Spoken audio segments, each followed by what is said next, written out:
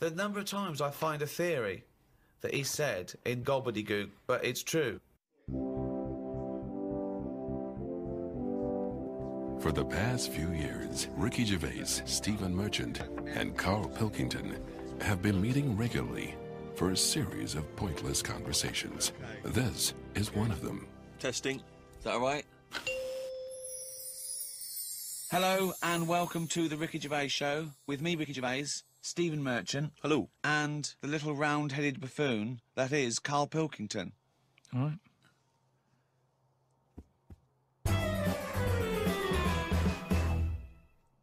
Now, everyone knows over the past sort of like few years, my big pet project, it hasn't been my own career, it's been get Karl famous. Yeah. I want people to recognise him in the street, come up to him and say, you bald-headed mank twat. Well, let me tell you now, Rick, I've been out and about, and a lot of people have come up to me and said, has Karl Pilkington got a head like a fucking orange? Well, and I've had to instantly confirm the answer to be yes. But he's had a call. He had a call recently from a film company asking him if he's got any ideas for movies. Now, how desperate, in what dire straits must the British film industry be that they're going, we need Karl Pilkington. We have hit rock bottom. And he went along for an interview. So what, and you went in and you... I went along and had a meeting. And they just said, right, you know, got any ideas? And sort of said, you know, what are you thinking? What sort of thing are you after? Are you after action, thriller, whatever? Because you can provide any of it. I love that he's playing it cool, like you've come to the right person. Yeah. My time's precious, what do you need? Yeah. Yeah, I'm Karl Pilkington, the movie doctor, what do you need, Papa? So, thought of this idea sort of on the spot. Good. That whiz by 'em.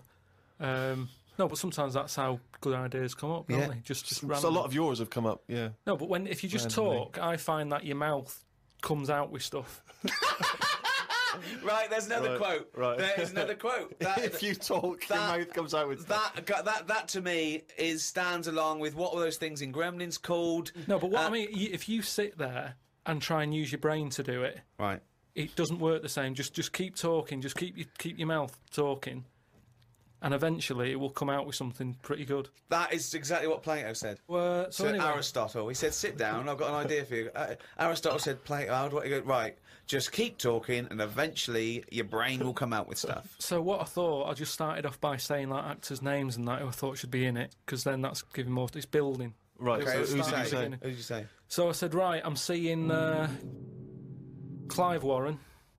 Who the fuck's Clive Warren? Who's Clive Warren? The one who was in Closer. Clive Owen. Clive Owen. Right, all right. Did they look at you like you're a fucking idiot? So they all started trying to figure out, who's this Clive Warren we've not heard about? He must be amazing. He's Clive Warren, get me Clive Warren on the phone. Get me Clive Warren. And I said Rebecca De Mornay, right? What? Oh, where did that come She from? hasn't been in a film for 15 years, has she? Clive Warren and Rebecca De Mornay. They thought he was a genius. They've never thought of putting Clive Warren with Rebecca De Mornay. But hang on a minute, you could have any film star. This is your fantasy casting, and you choose a bloke that doesn't exist and a woman who hasn't been on TV or in a film for 10 years. Oh, God. Why didn't you choose, you know, someone who existed? J-Lo or someone who's a big star? Oh, God. Clive Warren. Oh, God. Oh, So God. anyway, starts off, and the people, you know, you're seeing into their lives from like the morning.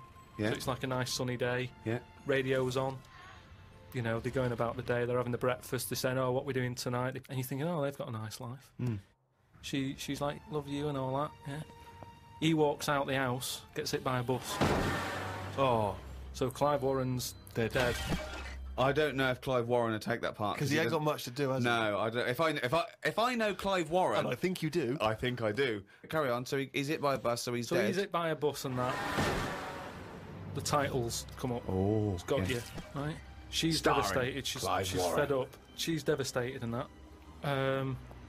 Doctor says Clive's dead. Who's playing the Doctor? Jack Nicholson House. Sort of. What's that fella who was in Independence Day? Will Smythe. No, the old black fella. Morgan Freeman. Yeah. Get him in. He's Morgan the Freeman. doctor. Yeah. He says, "Your husband's dead." She's like, "Oh God." What happens then is he says, "But listen, what we can do now, we can take the brain out." Right. Right. And a fact that I'd read that day before the meeting. This isn't in the film now. This is me. Right, but luckily you I read a thing about how the brain can run on half of it. You've actually got a full brain. Run it on half. So this was in my mind still. Well, half your mind, yeah. So I said, what happens is Morgan Freeman says, been working on this. You can run your life on half a brain. Right. She's sort of a bit like, what are you telling me this for now? My husband's just died like 20 minutes ago. Yeah. And he goes, yeah, but if we're going to do this, we've got to act quick. She's like, do what? He says, whilst his brain's not fully dead, because it stays awake for a bit when you've been killed. He's not dead then, fine. No, but he is, but they found out that it stays awake a little bit. No, He's gone. No, hit by a bus. Yeah, no, he's dead. If the brain's dead, you are dead. Clive Warren's dead. And if the brain's not dead, you're not dead. No, but it's like people in a coma. They're dead, aren't they? But the brain isn't dead. No, they're in a coma. No, they're dead. No, they come out of comas, don't All right, then he's in a coma. He's been hit by the bus, but the chances are he's not going to come out of that coma, but his brain is still awake. So change that. That's easily done.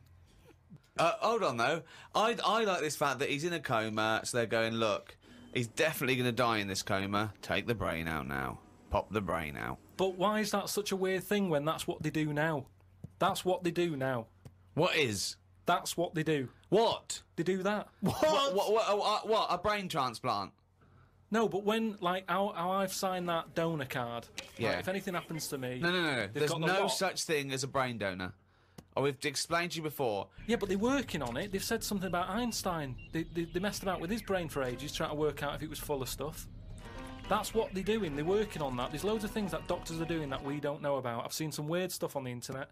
Yeah, I know you have. Yeah. I saw a programme on Channel 5 where a monkey brain was still alive and it was stuck on a stick. And they You were watching the Magic Roundabout. They poked it and it reacted. Right. So it's still alive. It's being kept alive, and it's only a matter of time. What's the brain linked up to? As long as you can link it up to the eyes, and somehow so it can tell the arms and legs what to do, you're laughing. I love that. Imagine a team full of doctors going, well, we're going to try and do a brain transplant. Carl, as long as you can link this up to the eyes and tell the arms and legs what to do, we're laughing. Cheers, Carl. See you later. Then what happens is they say, do you want half of his brain in your head? Half of his brain in her head? She says, definitely not. I'm having you struck off. She starts screaming. She calls the police. He gets arrested. Yeah, but you'd have said that years ago when people can have, like, someone else's arm put on their body and stuff. Yeah, but he's only in a coma. Yeah. No, but he's not going to come out of that coma. Right. So it's like this or nothing. It's Right. like, look, you know, what we're going to do here? We can either turn the switch off, or we can put his head in your head. But why would you... So what he does... So what they do then, they're going to take half his brain... Half of his brain, take out half of hers, pop it in place. Why would she do that? Because she loves him. But hold on. Well, no, wait. What would she then be? Because this is what I'm trying to tell you. Okay, sorry. What happens is, he explains all this, so I mean, this would probably cover about 20 minutes in the film, but I'm just rushing it. I just switched off, but yeah. No, you wouldn't. This bit would have you. So what... Well, I'd have actually left when I wouldn't have even gone in to see a film starring Clive Warren and Rebecca De Mornay, unless it was 1985. So the thing is... She's the same as you. She says the same thing. She goes, why would I do that, doctor? And he goes, well, what will happen is he's gone, but you'll have his thoughts. So in the morning when you say, oh, I don't know what to have, well, I have cornflakes, his bit of the brain will sort of say... Have a Weetabix. Have shredded wheat or whatever. And she's like, oh, yeah, good idea. Sorry. So the point of this film is that the dead man can remind her what breakfast cereal she likes. Yeah. So the thought... What do you mean, yes? So that's it, is it? No, that's not the only thing. Oh, wait a minute, this is only Act 1. That's just the first bit. Everything's going well. She has it done. So who is she? Is she herself? She's Rebecca De Mornay. Yeah. But now and again, with him chipping in with a bit of voiceover. So the idea is it's all going well at the beginning, and she's... So she can't decide what dress to wear. She's had half of her brain taken out and put in a bin, okay? And Clive Warren's half has been put in there. So now she's walking round... Okay. So she's like a schizophrenic. No, like I say, the brain is alive, so it's all going well when she leaves hospital, and she gets the first taste of it, and it's a bit weird to get hold of, because she's sort of, I think when she signs herself out, he's sort of writing his name and stuff, so there's a few sort of technical things that she has to get used to. And does Clive's brain know that he's now inside her brain? Does that matter? Well, I would say it matters, because... Yes. Otherwise... Yes, it does matter, Carl. What's he thinking? What's the point of this? Why has she gone along with this? Because she really loves him. But what's in it for him? What does she think? Well, say if I died, Yeah. and Suzanne said, "Go on, I'll have half of Carl's," right? She would wake up in the morning to a thought of me sort of going, "Oh, you never guess what I've just thought about," or whatever. I'd still be there. The rest of your body is sort of waste, isn't it? But Carl, the rest of your body's sort of waste. No, it is kind of. If when someone dies, it's Yeah. not that person anymore, is it? You can't have a chat with them. So if you could have someone's brain in your head when they're dead, you'd have it, wouldn't you? What are you talking about? Why would I have someone's brain in my head when they're dead? Well, what I've else? got a perfectly good brain. So you're telling me you wouldn't have it done then? Of course I fucking wouldn't. I can also categorically state I wouldn't either. Yeah, but you're saying that now, but once you're in that position that someone who, you love and that dies, if the doctor said, "Do you want it?" No! And I'd go, no! It's madness! I don't think you It's would. madness! All right. So, tell me a typical bit of dialogue. Well, we've done the breakfast scene. Yeah, that was okay, yeah. dynamite. Yeah. That's fucking Oscar winning. Yeah, can we do lunch? There may be, like, at the funeral, because even though the brain's still alive, they still have the funeral, and you can have, like, a funny bit where they stood around the grave, and, like, there's some relation there who he doesn't like, and she can start laughing, and the family are looking at her going, "Why is she laughing?" Yeah. And she's sort of laughing, and he's saying something a bit rude, going, "Look at her head." Do you know what I mean? Yeah. Looks like a Stuff on the fucking family. Yeah. Little cameo for you. Yeah. And so you have all that, and people are sort of liking the film, thinking, "Oh, it's quite funny, this." Yeah. And then you hit them hard. It's the most ludicrous idea for film I've ever heard. It's the maddest. Honestly, it really is the ramblings of a mental case. I have to say though, I am hooked now. I want to know what's going to happen next in the story. Then what happens is, she hears the voice go, "Leslie, where are you?" Something. Right. Her name's not Leslie. No. No. So she's thinking, "Who's Leslie?" Yeah.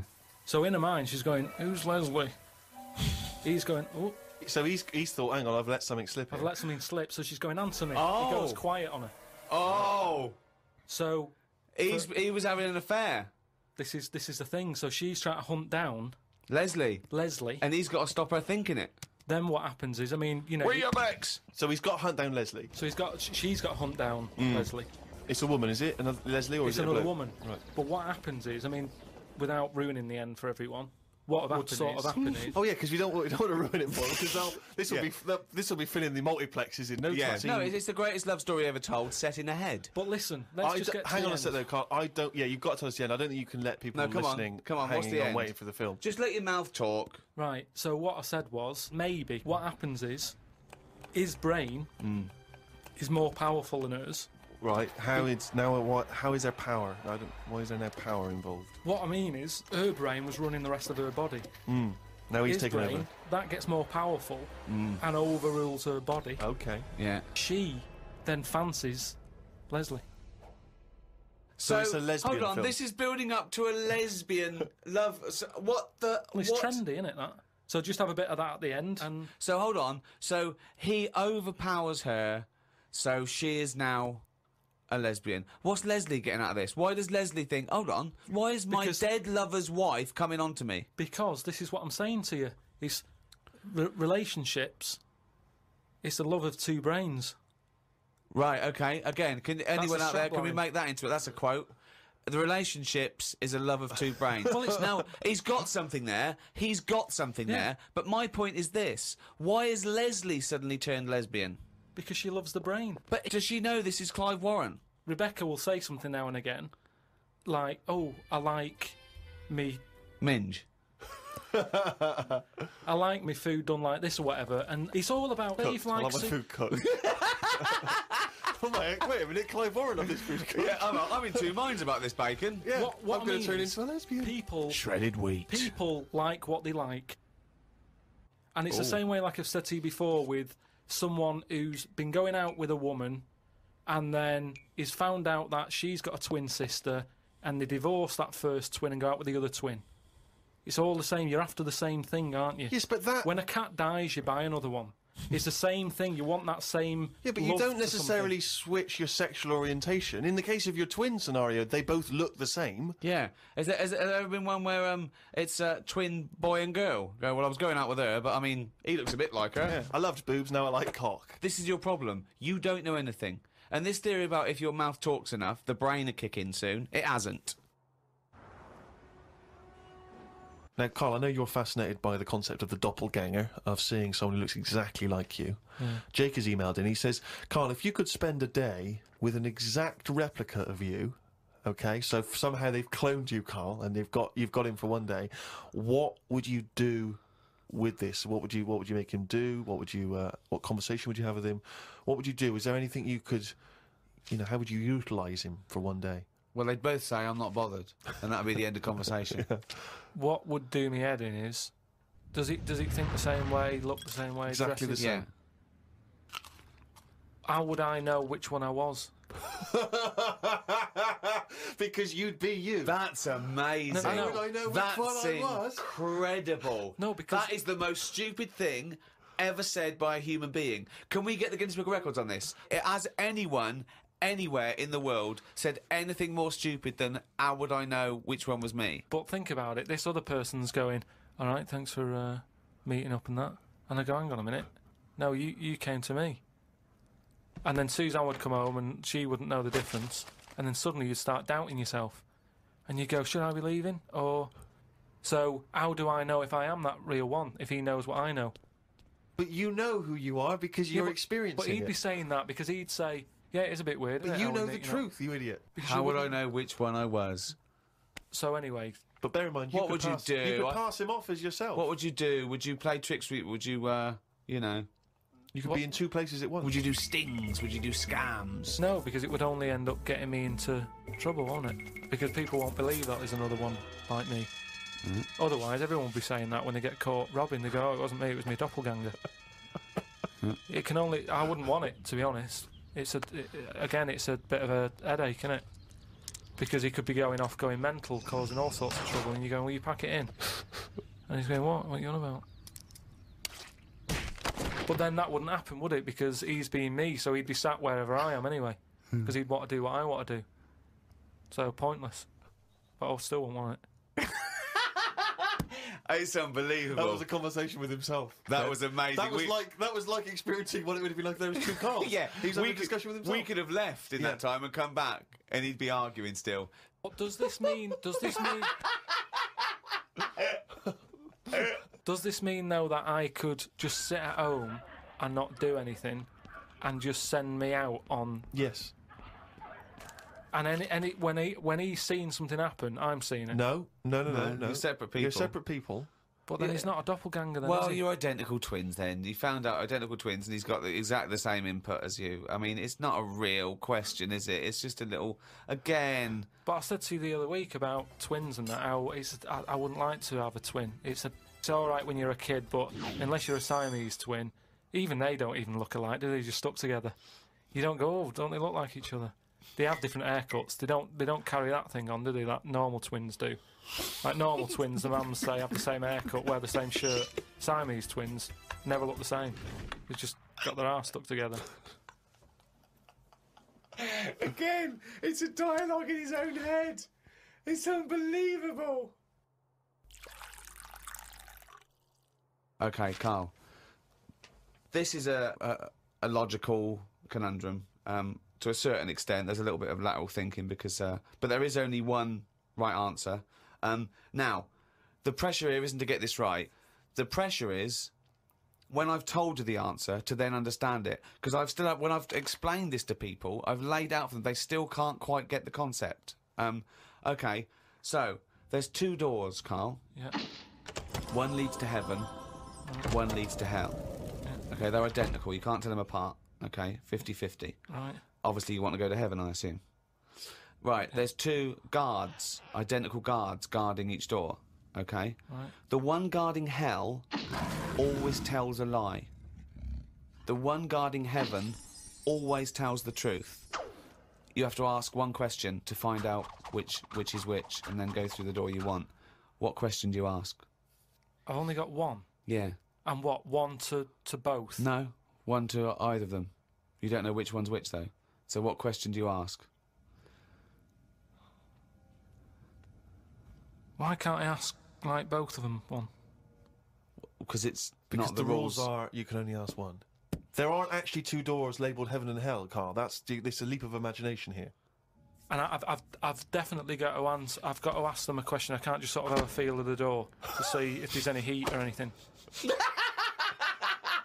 They're identical. You stand a few yards away. You cannot tell from the outside of these doors which is which. What question do you ask? I can't look through the keyhole or anything. There's no Get anywhere keyhole. near them. Let's imagine there's a small rope that prevents you from getting anywhere near, rather like outside a nightclub. Yeah. So they stood there. Yeah. They both look the same. They're both smiling, Yeah. but one of them's not really smiling. Really, he's trying to make me make a mistake, isn't he? Well, he's just going to lie when you ask him a question. If you ask him. So what's the point in asking a question? Do I know one of them's going to lie? Yeah. But would they be neighbours like this? Would they be that close? Why?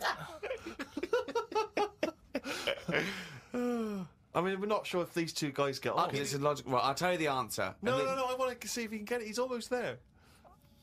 No, No, he's not almost there. What am I thinking? hang on. Right, so you go up and you Yeah. go. You Right, go, hang on. Well, look, let's imagine that. Let's imagine Ricky and I are those two guys. Okay, right? But we have to. Well, me and Steve would decide which doors we're guarding. Okay. Right. I'm. Look away, Carl. Okay. Right, then. so we've decided. Okay, one of us is guarding hell and one of us is guarding heaven. Which question you're going to ask and who you're going to ask it to? Right. I'll just say to you, Steve. I'll go. Got some post for God here. That's not a question. That's a statement. Right, you've got some posts for God here. Well, that's not a question. Yeah, but maybe the question's coming. You got some posts for God here, yeah. And it needs to be signed. It's not a question. Still not a question. No, let So him finish. maybe is it's a question. God in? Because I need him to sign for this post. Is he in? Well, I can answer that as well if you want. Go on. He's in. He's behind my door. Do you want to answer it? Well, Yes. Do you he's in. want to get him? Just Well, no, you've only got one question. So you're asking Steve, is God in? What's the answer? Yes. Ask me. Yes. look, lads. I'm just trying to do a job here. What am I going to do with this? Well, give it to me and I'll give it to God because he's behind my door. Steve? Yeah, give it to me and I'll take it into God because he's behind my door. You're an idiot. Let me tell you the answer. I'm guarding hell, by the way. I'm the devil. Steve's God, okay? So you asked me what Steve would say if you asked him what door he was guarding, and I'm going to lie. I know he'd say heaven because he'd tell the truth, but I'm lying, so he'd say hell. So the question is, if I was to ask the other one what door he was guarding, what would he say? And whatever the person answers is the door they're guarding. Steve, what door are you looking after? Well, Heaven. yeah. Why should I believe you? Because you don't know. No, that doesn't work. Because you asked me the same, and I'd say heaven as well. Right, so who do I believe? This is where you use your gut feeling, though, isn't it? This is what life's... Well, as opposed to the pure logic that Ricky's just used. I just think, because there's a lot of questions in life where you don't know the answer, and you go, do you know what? I don't like the look of him. So... They're identical. Yeah, but they're still identical twins. You always get a little snidey one.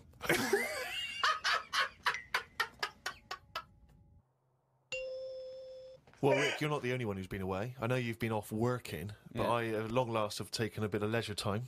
Go on. And you've probably heard of the Rio de Janeiro Carnival, only one of the hottest, events in the world calendar. Yeah. Imagine me down there. Oh, Rio, God. you can imagine, did not know what hit it. Oh, God almighty. Were you like Paul the Party Animal Parker? He would not have been able to keep up if he was with me. God, what did you do? What did you get up to? Oh, let me tell you right now. Day one, I almost drowned. Day two, I got a foot infection and spent the day in the hospital. And the rest of the time, I had diarrhea. So that was a hell of a time. Carnival. Yeah. I did. I was able to watch some of the carnival on TV, and it looked brilliant. It looked Did it? amazing. I didn't actually. It was difficult to make out because the TV wasn't actually in my room. Because in an effort to save money, I wasn't staying in a hotel. I was staying with a bunch of other people in some kind of, like, someone's flat that they'd let out. And so I had to watch the TV, like, from my window, watching a neighbour's TV. And of course, when they changed the channel, you know, often during the juicy bits, I couldn't see anything. And but they looked really good. I'm bunged up at the moment just so I can get through the show. But I've just been on a 12-hour flight, and it is terrifying being on a flight when you know that any moment you could go. Because, you know, the problem is sometimes the toilet's free and sometimes you've got to queue up. And the worst bit is that sort of half an hour just before you land when they say the toilets are out of bounds now.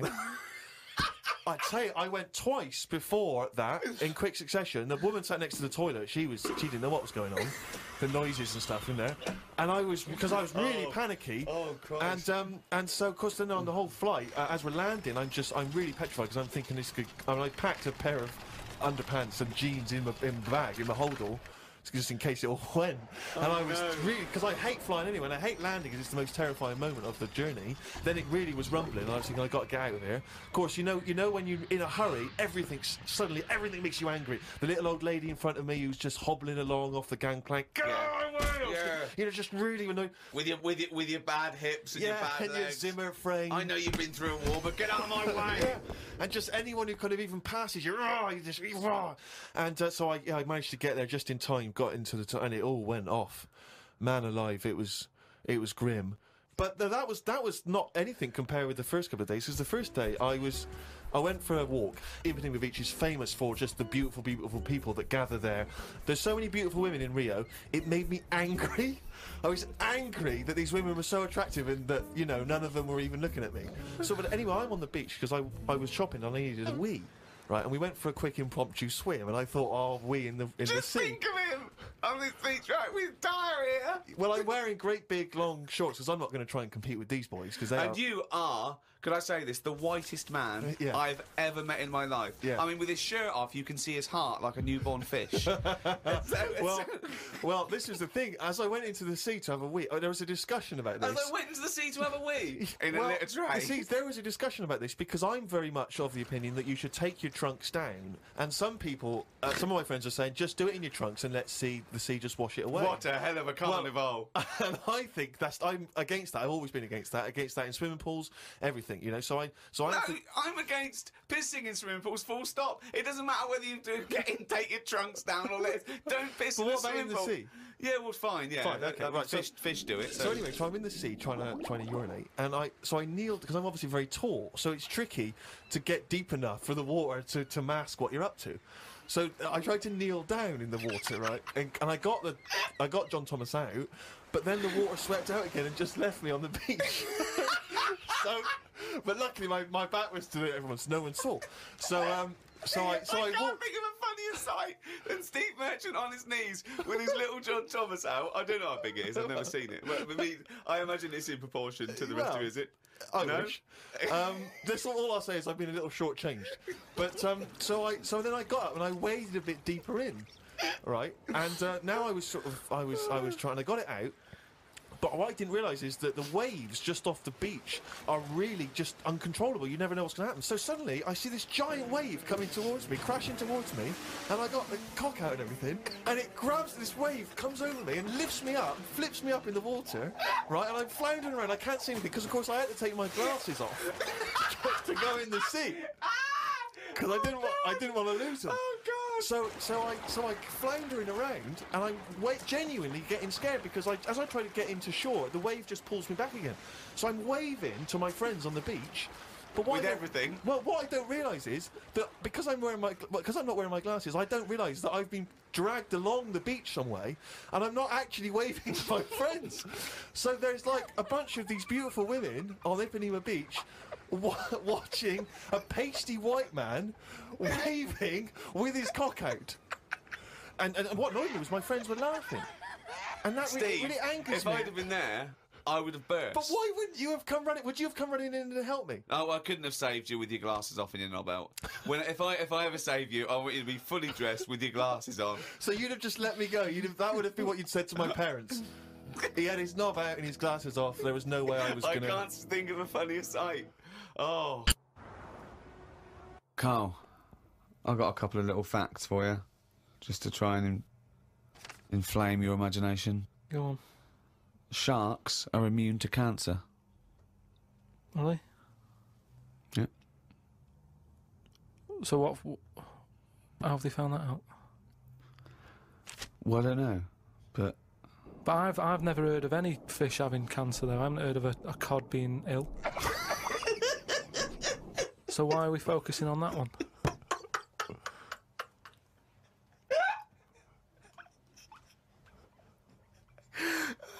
good point. Okay. Stroking a spider can cause its hair to fall out. What? Because it doesn't like it and it gets stressed out, or is it just that some people are rubbing too hard? No, I don't think it's they're rubbing too hard. I think it's something to do with it. I mean, what sort of maniac is stroking a spider anyway? My mum did it once. Really? Yeah, not to a spider. Right. It was just a little bee. She'd been out, sunny day and that. Got the washing off the washing line. She was bringing it in. Little bee sat on the top of like the bed sheet or whatever it was. Yeah. And she's in the kitchen with it, and she goes, "Look at that little bee there." She started sort of stroking its head. It loved it. How did it make it clear that it loved it? Well, it wasn't struggling. It was just sat there like, because it must have been like a bit dozy. They get a bit dozy, don't they, in the heat and that. Mm. And it just stayed there on the sheet, and she'd sort of stroked its head for a bit, and she had to put it out. It didn't go out. It didn't try and escape. It was like, "You've had enough now." That was that. She sent it out. She loved all that. She loved little flies and stuff. And we had Harry the housefly. What? Harry the housefly. What do you mean? It's just a fly that always seems to knock about in one corner of the room. Right, it's the same fly, was it?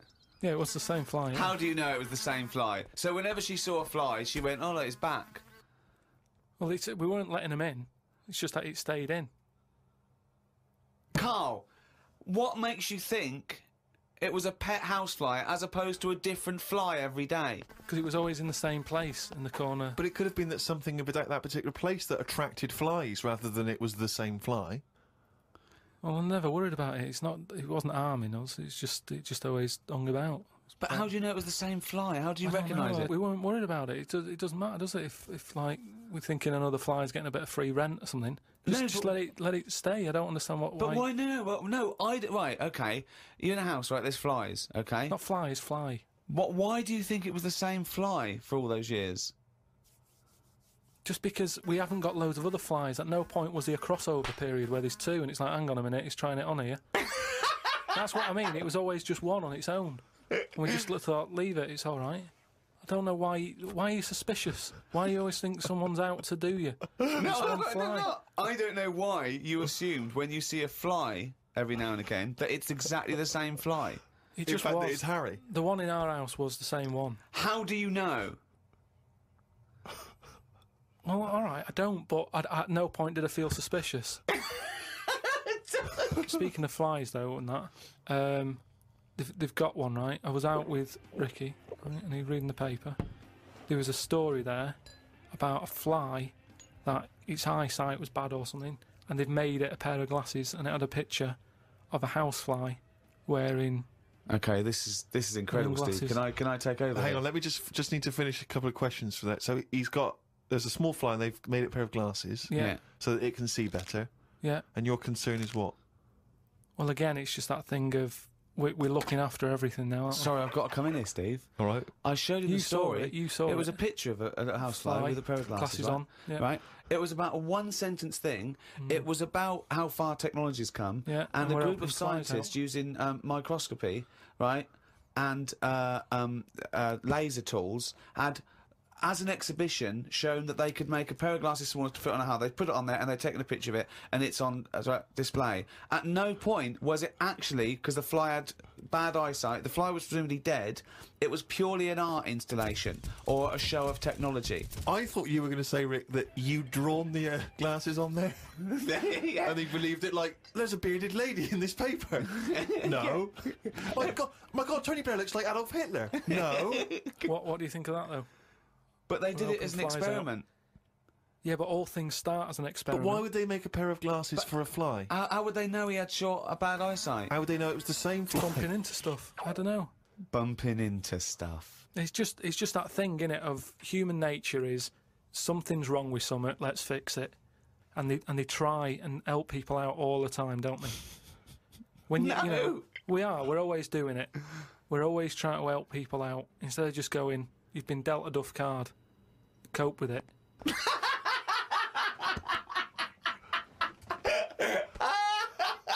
Came up with a good idea. We'll be the judge of that. I'll do it now. It's not a good idea. Okay. Okay. I'm sticking my neck out here. I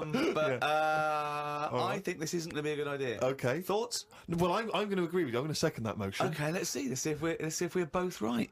See-through skin. High five, Rick.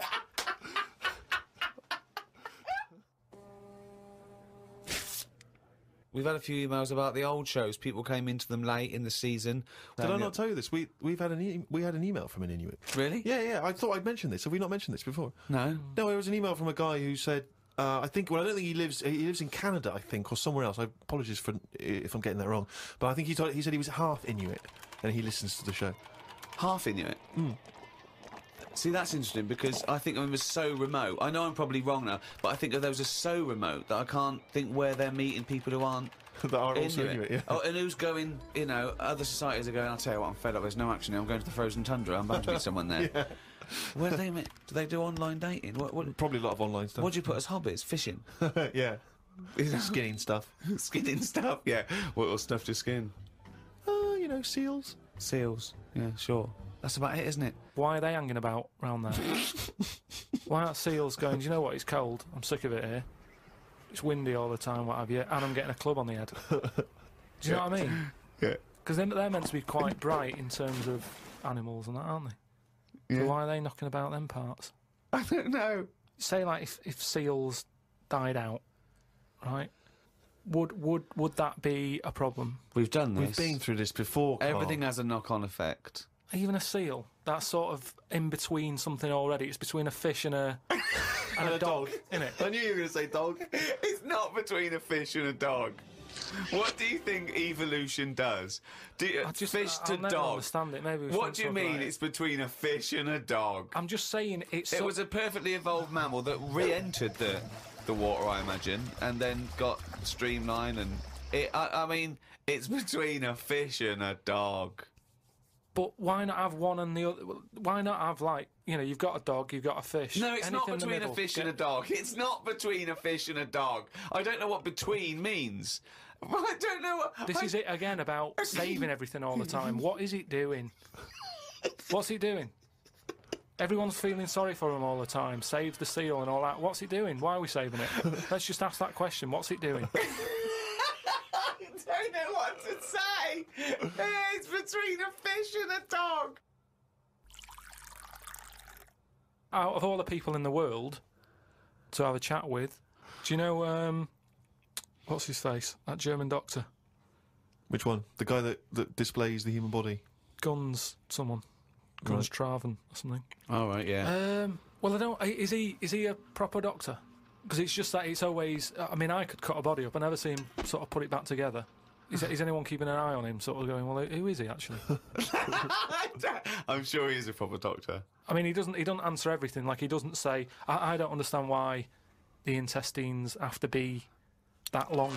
I don't know why it just can't go from the throat to the belly, exit straight dark line down, out the arse. You must know. Well, no, because the way he dragged it out, and it was like miles long. Yeah. Pointless. No, it's not pointless. Just have a straight. Do you know what I mean? Straight. What are you talking about? Again, the evolution sort of worked this out for us. It really works. I don't think you're going to improve on it. What I mean is that's probably that long because years ago they were eating dinosaur, and that might have took a lot of indigestion or something. I don't know how chewy it was. It might have been quite fatty, dinosaur meat, and it needs to go through all that. Now we're eating like yogurt. So I mean, we don't need anything that is doing that much work anymore. All the food is mashed up. Auntie Nora, right? All her food is mashed.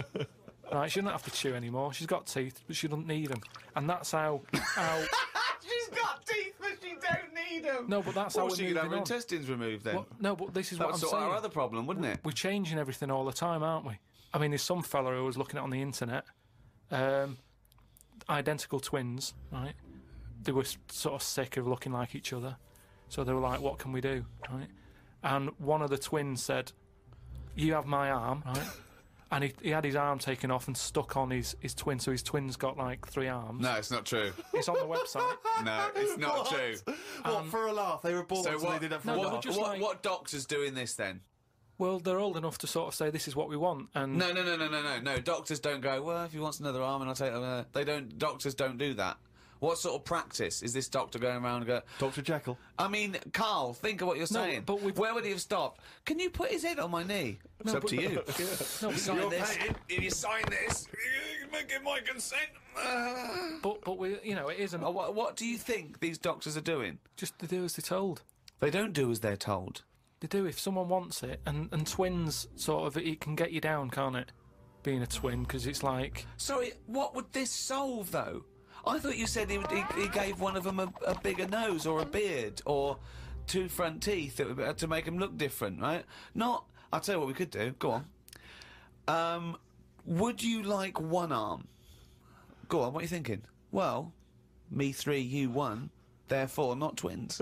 Novelty. I mean, you are a mental man. But they can do it now, can't they? There's no sort of... There's no line drawn anymore. They don't go, you're crazy, we're not going to do that. Yeah, in Saw 2, not in the real world. No, they but- don't do things like All this. right, there's another bloke, right? I don't know the sort of full ins and outs of it. Go on, you surprise me.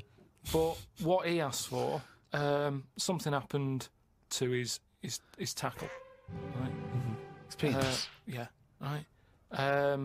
So he was at the doctor's, and they were like, "Oh, what can you do for me? It's a bit embarrassing. I've got nothing down there." Right. So they were like looking at it, going, "Yeah." Doctor, I don't know if he started like rubbing his chin with his finger or something. Looked down. He's thinking, got an idea. You know, you've got a lot of fingers. How many of them do you use? The patient's like, yeah, I see what you're thinking. They cut off one of his fingers, sewn that on to where his tackle is. He's happy. Well, that's different, though, isn't it? Well, That's where they've really taken different. tissue. I know, but I assume they fashioned it into more of a knob than a finger. If you were doing that, use a sausage. I mean, why lose a finger? Well, I'll tell you why. Because your finger has your tissue, your blood type, and therefore would graft near your testicles. A sausage is a thing that's made by a butcher out of offal, okay, that really can't be grafted onto any part of the human body. That's why they very rarely use any meat products in surgery. I know, yeah. Well, I mean, why not use a sausage? You're a mental case. I always remember this story when I was a kid about some bloke. He had throat cancer, right? And his doctor said, carry on with your life, right? It's not going to be that good, but just carry on. But don't eat meat. And he was like, oh, I love meat. He's like, yeah, but just don't, have your veg, keep yourself strong, but don't be eating that. Anyway, he was fed up because he loved his meat, and his wife was feeling a bit sorry for him one day. And thought, I'm sick of him looking fed up and that. All he wants is some meat, for God's sake. Give him some meat. So she goes to the butcher's, gets him a big piece of, like, steak and what have you. He can't believe it. He's like, oh, brilliant, cheers for that. Anyway, he's got the meat on his plate, just about to tuck in, and the cancer comes out from his throat. What? No, it's something, I know, it sounds really weird, but it's something that I was told about years ago when I was growing up. What are you talking about? It was just some bad illness, some cancer thing, and it was coming out waiting for the meat. It was sort of dying. Again, a lot of your medical knowledge is from the film Alien. So this guy with throat cancer, okay, as opposed to it being a disease of the cell. It was like a living. The alien. It was alien. So it was the animal. It was the little animal cancer. That's why what he are you wasn't allowed to talking eat about? meat. He wasn't allowed to eat meat. So it's sitting there. So it's actually sitting there and throwing. Well, I'll tell you what I'd have done if I'd have had some cancer in my throat. I go, there you go, rid of that. What are you talking about? So what happened? He choked to death on this thing, and the wife was like, "Oh, I shouldn't have given him the meat after all." Just That's listen a to bollock story. It's all. There's loads of weird stuff like that There that is. happens in medical stuff. Well, the terrible thing is, if you got testicular cancer and you eat meat, your bollocks come out of your trousers, and they're all over the plate, and you have to be asked to leave the restaurant.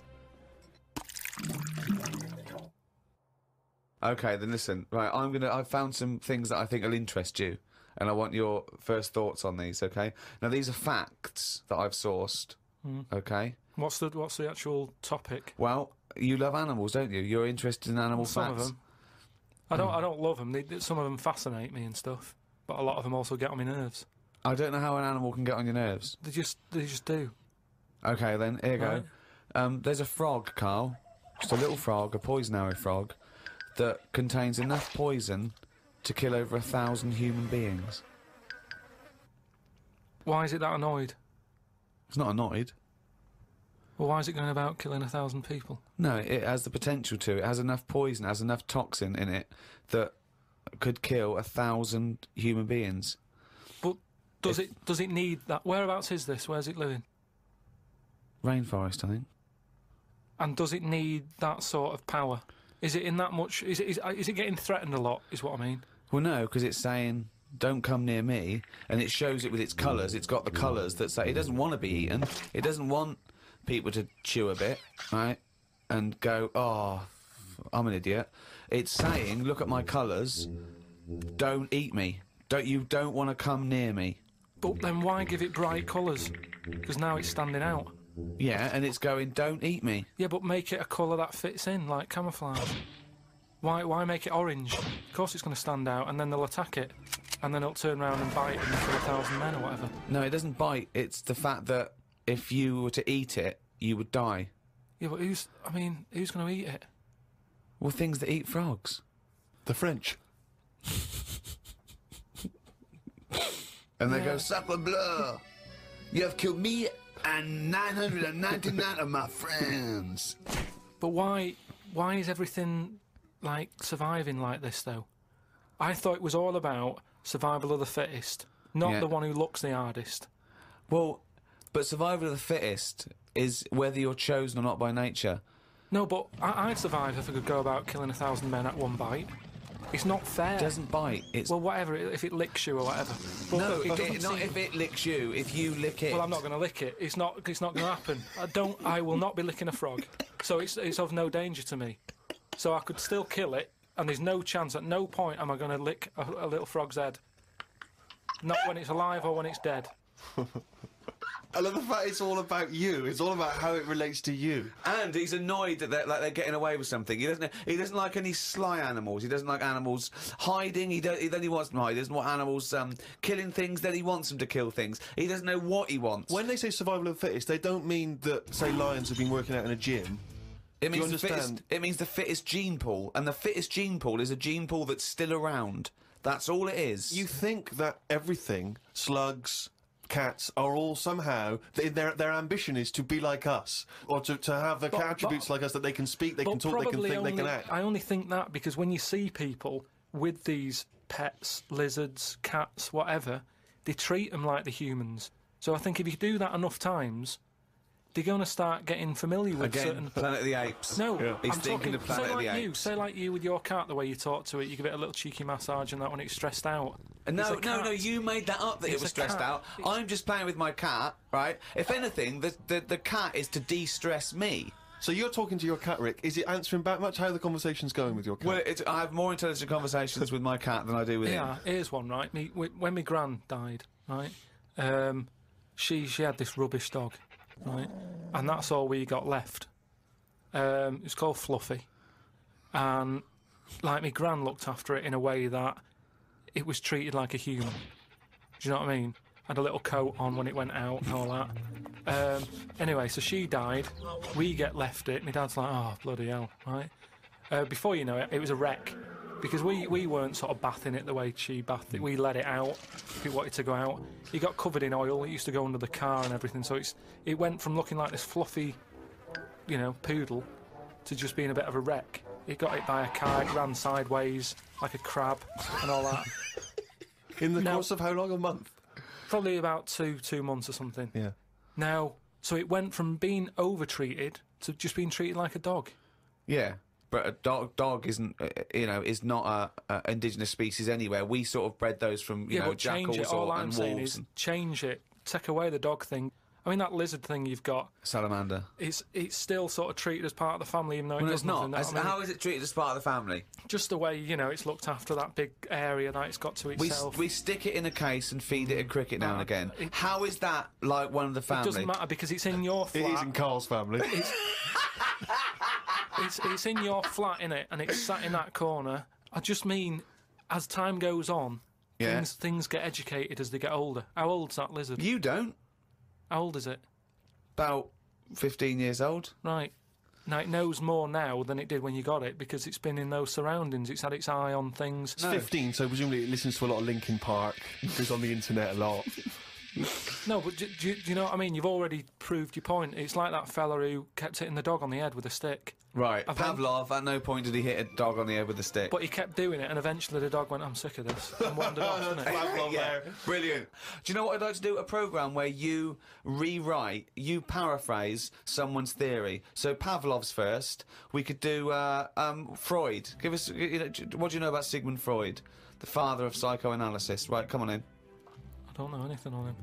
Here's an interesting fact. If the frog annoyed you, this might annoy you. A blind chameleon will still change colour to match its surroundings. You're aware that the chameleon can... Yeah, whatever it sits on. Yeah. But then what happens when you put one of them on a mirror? No, does it get stressed out, or what? What's it copying? Well, it probably doesn't need to copy anything because it looks at itself and it goes, oh, look, looks like that. It's brilliant. God, that was fast. That's the fastest I've ever done that. That is brilliant. So they can go any colour, there's nothing, you can put them on anything, and they'll go to the thing. I don't want you to have a chameleon because you'd just be trying to see what it could and couldn't Try and do. catch it out. I know, yeah. Pop it on some tartan. But again, say like the frog thing, right? Pop it on the telly. Yeah. Couldn't do it fast enough. Why does the chameleon need that skill of copying a colour? Because at the end of the day, that's mainly sticking in the woods, isn't it? By trees, by grass. Right. Why can't it just stay green? That's all it needs. Those colour changes are only for camouflage, aren't they? I don't know. Some of them are for attraction. Some of them to show moods, anger. No, but I just think we're encouraging them. You see, maybe this is evolution or whatever, but at the end of the day, because they can change colour, they're wandering out of their area. They can be wandering about, you know, through a car park and everything, just because they'll go, well, I don't want to get seen, change the colour of concrete. Whereas... Or into the colour of a Fiat Punto. But they should just stay green. Stay green, right? Stay in the woods and stay safe. I love this public information for chameleons. Words of advice for chameleons. Oh, God. Stay green, stay in the woods, stay safe, good night. Oh, God. Right. The only time a turkey whistles is when it panics. Christmas time then. Yeah. What do you think of that, Carl? It goes from one extreme to another, doesn't it? You've got a frog who's going mental, It's not going mental. killing thousands of people. No, that's not. That's got that sort of power. Then you've got a turkey who's whistling for help. You think that you should redress the balance a little bit? You want to give... What would you do? Give the frog the ability to kill 500 and the turkey 500? I don't think it should be killing... I reckon 10. 10, because... You've made your point with 10, haven't you? Do you think that he's got 1,000 in his lifetime, like he's got 1,000 to kill? I don't think you understand. I just He think... doesn't really kill 1,000 people. It doesn't mean someone goes, Frog, you have the power to kill 1,000 people in your lifetime. Choose them wisely. But I just think if it needs that sort of power... It should be fighting evil. Well, it's not... it's knocking about the wrong area, isn't it? If it's under that much danger, move.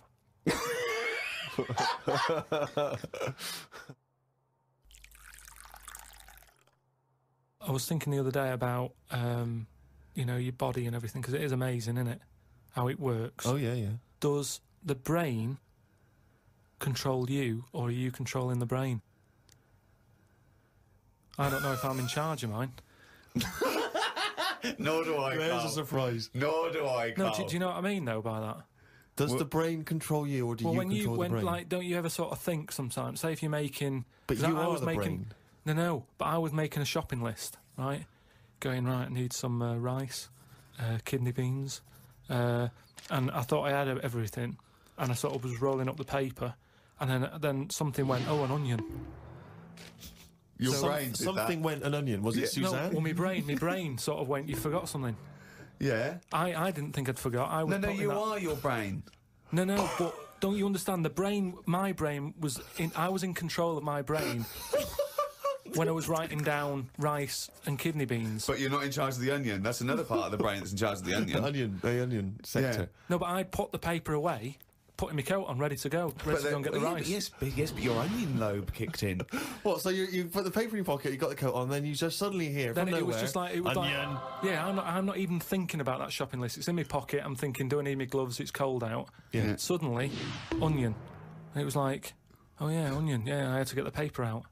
You So had what to I'm write that saying down? is, But who's in charge?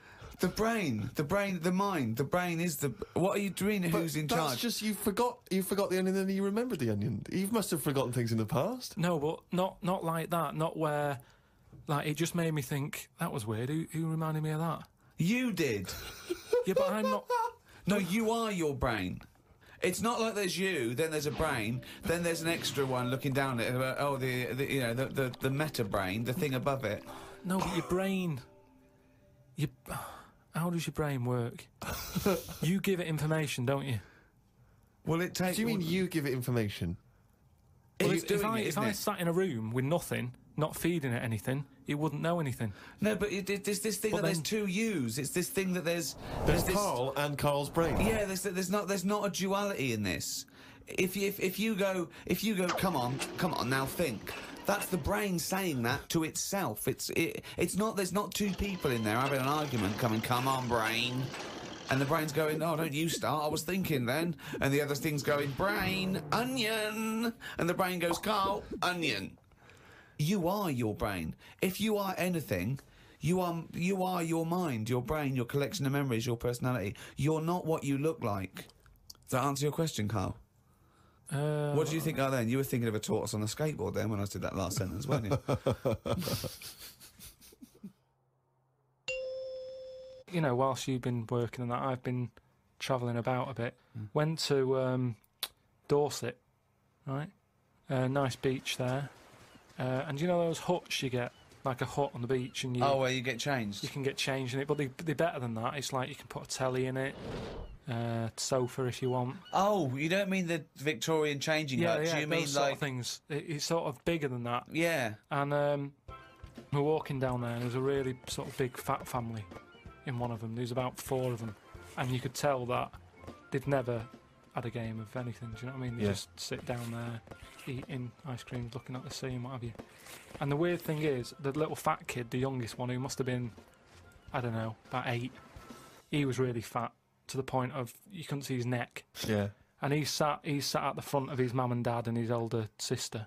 He sat there, and he had a frisbee, and I thought, look, they don't want to play with him. I mean, that's an active game to play, isn't it? Yeah. Frisbee. As we got closer, he was just using it to eat Maltesers out of.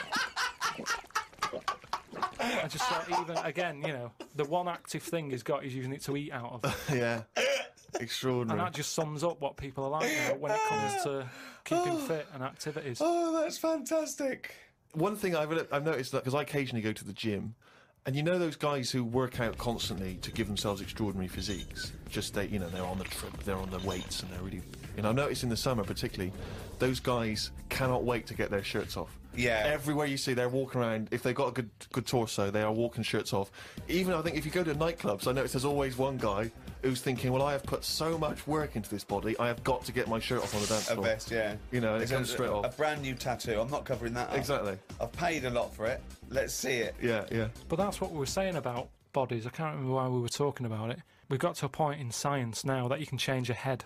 Right? No, well, that doesn't make any sense at all. It was a program on. It was done in the 50s or 60s where they stuck a monkey's brain on a stick and had it wired up and it still worked, right? Right, okay. And that was in like the 60s or Right, whatever. okay. Well, So- to say to change your head makes no sense at all. Because if you put a different head on a different body, you're changing the body. Yeah, I know. Well, that's what I'm about to say to you, though. What? That's what I'm saying. That I'd be more confident if I had someone else's body. Because if anyone dissed it, I can go, no, it's bad, innit? But it's What not are you mine. talking about? What? It's like, say, As opposed to someone else's head? yeah. Well, What, it you'd wouldn't be me, would it? The head is me. Well, of course it is. That's what I mean. Yeah, So the what do you head's mean? me. You'd be happier having someone else's body? What, than your own? What I mean is, say if you're wandering about, for some reason, there's an incident. You have to take your top off and that, and everyone's looking at you, right? And you're a bit sort of, you haven't got the muscles and that, you haven't got the six-pack. Right. Which isn't that nice anyway. I don't know why that's become a nice thing, really, seeing the insides of you. You might as well... I mean, I know I came up with the see-through skin idea, but it's a bit weird, isn't it? You can see stuff. No, it's the muscle in front of the... No, it's not. Sometimes you can it's see not the- It's like, not the tubes. outline of your No, you organs. can't see tubes. You can see tubes and veins and stuff. Well, you can see veins. Yeah, well, I don't want to see that. That's why we've got skin over it. Is Well, what stop I mean. looking at naked men, then. Why No, you but keep- sometimes you can't help it because it's been hot, and like you say, there's people walking about with vests on and that. So anyway, what I'm saying is, say if some incident happened, I'm walking about with my top off. Right. Girls are laughing at me, right? Why? Dunno, they might. Yeah, go on. So they wouldn't look at your body, they'd all look at your head. So what I mean is, Yeah. rewind that, right, and imagine all that happens again, but I've got someone else's body. Right. Whose body? Just some fella who's died, and my body was injured, and they said, we've got a new body in. You can Right. have it. We'll Yeah. stick your head on it. Yes. Yeah. Now, say if... They're laughing at you. they are laughing at the body, they're laughing yeah. at the body, Yeah. but at least I'd be able to sort of go, I know it's a mess, but it's not mine. At least I don't have to claim ownership. So all of this extraordinary technology that can make put one head on another person's body, so you can go, it's not my body. No. But And it's not your own. I'm not being funny though. So if you have a body transplant, right, and you're there, you're at home, naked, you look down, Yeah. lovely penis and a set of testicles, Yeah. right? What do you do with them? What do you mean? What am I doing with them? Well, do you like them? Well, you wouldn't mess about with them as much as if they were your own.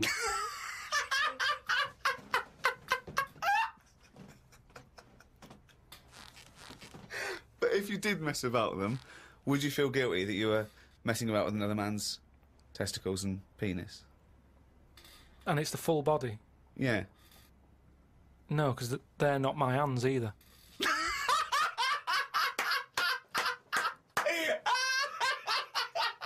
You're a genius! You're a fucking genius! So what you're doing is watching someone else wank. Yeah.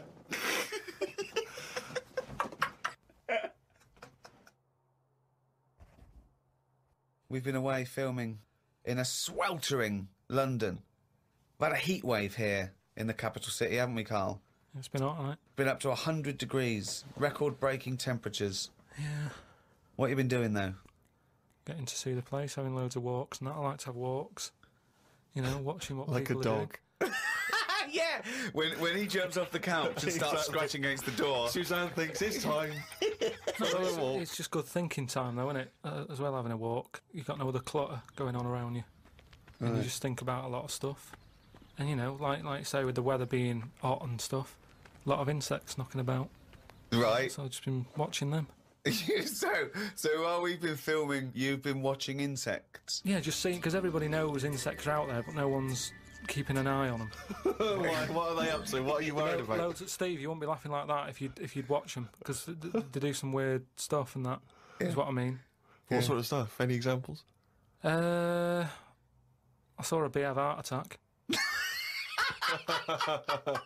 You saw a bee have a heart attack. Yeah. How were you sure it was a heart attack? Because what happened, I'd been Did in... it clutch its chest with all 6 legs? No, Were there some other little bee paramedics? No, I'd just been out in the park anyway, just looking at, caterpillars knocking about, butterflies and stuff, so I was sort of aware. So when Suzanne goes to work, she goes, Carl, don't you waste the day. I want you to do some constructive stuff. But the thing is, so I'd been in the park and I was aware of the insects that are around us more than, like, most of the time. And I come out of the park, just crossing, like, sort of a busy road and what have you, and I saw this bee to the right of me, sort of in the air, and it was a big one, and I was a bit like, oh, let's watch that. And it just fell. It fell from the air in front of me, and it was on the pavement. I thought, oh, what's going on here? And I looked at it for a bit, and it was really still. Gave it a little kick, just to see if there was any movement. Nothing. Stone, sort of, what's the saying? Stone cold dead. Stone cold bee dead. So Yeah. that I like was, the fact that this bee suddenly saw Carl and had a heart attack. Yeah. It'd never seen anything that round before. Yeah. It just thought, it had approached him because he thought it was a sunflower. My God, it's a giant walking orange. Every dream has come true. no, but it just summed up life for me. I thought that's like us, isn't it? At the end of the day, they have heart attacks, stress. You put it down to stress, do you? Well, it's in London, isn't it? You know, everything has stresses from living here. And they are bald, aren't they? They've got fur all over, but they lose the... And always overweight. It was a fat, bald bee. So what did you... It fell to the floor and you instantly... You just kicked it. You didn't attempt No, to I waited revive a second and just looked at it to see if there was any, leg movement or wing. And there was nothing. And then when I sort of kicked it, it was sort of hard. It had hardened already. It's just... Rigor mortis had Rigor mortis had set in. Did it put you in a bad mood for the day? Because I know things like that can just send you over the edge for the day. Death and that does a bit. Suzanne doesn't like me talking about death. What riveting conversations do you come up with? No, just things like one of our mates has had a baby recently, and I just was saying, oh, when that's sort of our age, we'll nearly be dead. Think of that. That's the first thing he says, is a new life brought into the world. I know. But when he's our age, we'll be dead. Yeah. No, it's Maybe weird. they'll let you do the speech at the christening. Well, yeah, I've been watching loads of stuff. I've been watching ants. You mentioned ants. I've had a lot of moths in the house. They're sort of sad. I mean, you say it like it was a garden party. Yeah, well, but all I'm saying is I look at more about what its life is like. Because if you watch something long enough, is what I'm saying, you can see that it's a bit clueless. It's the same way about ants, or, they're hard workers and all that. I watch one, it's going back and forth all the time. They go one way and then they stop and go the other way. They try to look busy in front of the mates. But if you watch one long enough, it's back and forwards, and it's like it's done nothing there. I'm going to carry this twig back and forth until I can knock off at 4. There's a lot of that going on. Is there? Because there's not. There's none of that going on. There is. No, like I say, the moth. Depressing little sort of thing. Why is it depressing? It hasn't got eyes, has it? You just look at it, it doesn't know what's going on. I just don't... I think if you haven't got eyes, you shouldn't have wings.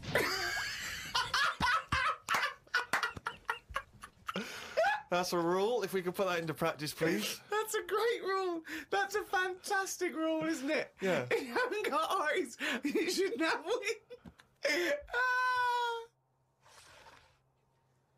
I just was reading something about an octopus. That's like a killer octopus. And it annoyed me that this was knocking about now. Because I didn't know, I thought they were quite friendly. Whenever you see them in cartoons and that, they're always happy, aren't they? And then suddenly, like, they've sort of brought the whole sort of creature down. Do you know what I mean? No, what do you mean? Well, just when you see them in films, they're running about and that, and everybody likes an octopus. But this one that's on it was your fault, really, because you told me about that frog that's going about killing people. No, I didn't say that. So I looked it up on the internet at, like, other creatures and stuff. .com. There's some octopus that's in the sea, and what it does, you don't even have to, like, threaten it. It just spits in the water, and if that stuff gets on you, does you in. Again, So in a way, it's good knowledge, because, I mean, I don't go in the sea anyway because it's full of stuff like that. But that's just reassured me that I'm doing the right thing. If they're knocking about, just gozzing everywhere, you don't even have to be near one. You don't even know if it's been spitting and stuff. It can kill you. It just seems unfair. I haven't harmed it. I haven't gone near it. Why is it getting annoyed with me? Doesn't seem right. So that's where a knowledge has not helped that octopus out. Because now, when you eat them, I just think, yeah, have another one. Do you know what I mean? Get rid of them. another conversation with himself. Another conversation with himself. Okay, Carl, I'm just going to throw an animal at you. Tell me how weird it is, what bits annoy you, how you change it, okay? A crab. How would I change it? Yeah. Does it annoy you? Do you think it's weird? They are weird, but they're at that size where they can get away with it. Yeah, it suits them. Okay, good. Would I change anything? in a way, you know, what you're saying about things not working, he can't walk forwards. So why hasn't something happened? Why haven't they said, you know what, these arms are too clumsy.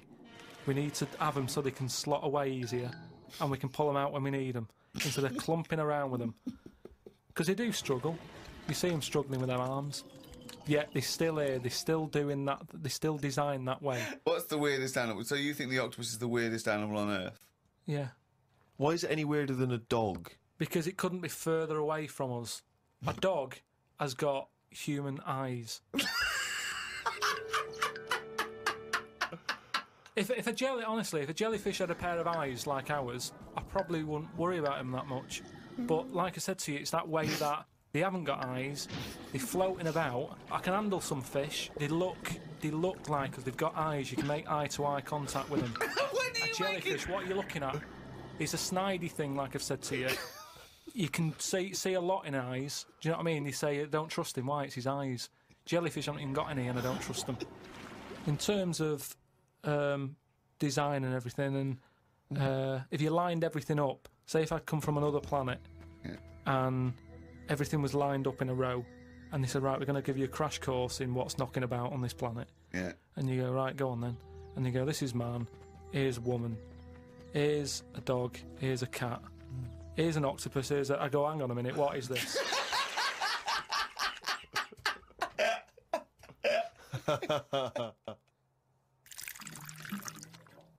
Say if everything was at the same size as us, what would be the best thing to be? Say like a tarantula. Yeah. And a tiger. What would happen there? A 15-stone tiger versus a 15-stone tarantula. Yeah. Well, I'd imagine a 15-stone tarantula. Right, so it's just weird, that, innit? It's a good job that they're small. Yet things are getting bigger because we're messing with the world. But it's a ridiculous thing to say, isn't it? Because what would it eat? 15 stone. The biggest you'll find is like a foot-long beetle or something weird like big, though, isn't it? Yeah, and that's about as big as they get. So I wouldn't worry about it.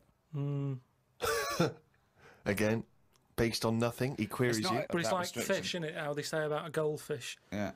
That thing about a woman who went on holiday and stuck it in a bath. She came back, it was 7 foot. Right, that didn't happen. No, that's a well-known thing about goldfish. No, it's not a well-known thing. What? I'll tell you why. Because a fish will only grow to its surroundings anyway. So... Yeah, that's what I'm saying. You have to put it in a bigger tank. Yeah, in a bath. No, a 7-foot fish in a bath. It just fit the bath exactly, did it? When she got back off holiday... Don't talk shit. What was it eating? What was it eating? How long was she gone for? 2 million years? Yeah. She went to Mars and back. Ted, you're not going to believe this. Come up here. Well, how many fish do you see that have naturally died?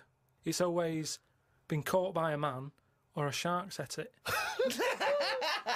You don't just see dead fish washed up, do you? Well, most things that don't die of old age. Yeah, that's weird though, isn't it? Well, no, because it's a... You know, it's a jungle out there. No, worse than the sea. The sea is like full of... you've got an enemy round every rock. I love it! I love it! It's like a warning to crabs Exactly. and young squid. It's like the policeman that comes into your school. Yeah. Carl, have you ever seen the programme Inside the Actors Studio? No. James Lipton interviews famous actors and gets words of advice about, how they work and how they act. But at the end, he always asks a series of questions, which is based on a French series of questions that a guy called Bruno Pivot used to give people when he interviewed them. So I'm going to ask you some of these questions. I'm just interested to see what your response is. And, answer them quickly. You don't have to think about them too much. What is your favourite curse word? I don't think I've got one. Knobhead. That sums everything up, and I think it's... But you wouldn't call your nan a knobhead, would you? What would you call a nan? Well, knobhead's all right, isn't it? Because she sort of gets it. It's one of them things that everybody understands, but it's not too offensive. Right. What a knobhead. What would you do, though, if you were swimming, right? It was a nice little thing, you're on holiday, right? And there's this octopus there, and you're going around, right? And you just see it start spitting at you, poison. What would you say to it? Well, it's too late then, isn't it? And I'd kick it. And I'd say, knobhead. I would, but what's the point? What's the point in getting annoyed now? Because it's done its stuff, hasn't it? I don't know, he's kicking and calling it a knobhead under the water. What is this octopus thinking? Oh, God. Oh, okay, you fucking 8-legged shit. I'm not bothered. I don't know what you're saying. Fucking cunt of a mollusk. I'll just spit at you again. It's not bothered. You slimy little fucking boneless wanker. This is why the face Are you is still good. talking to the octopus?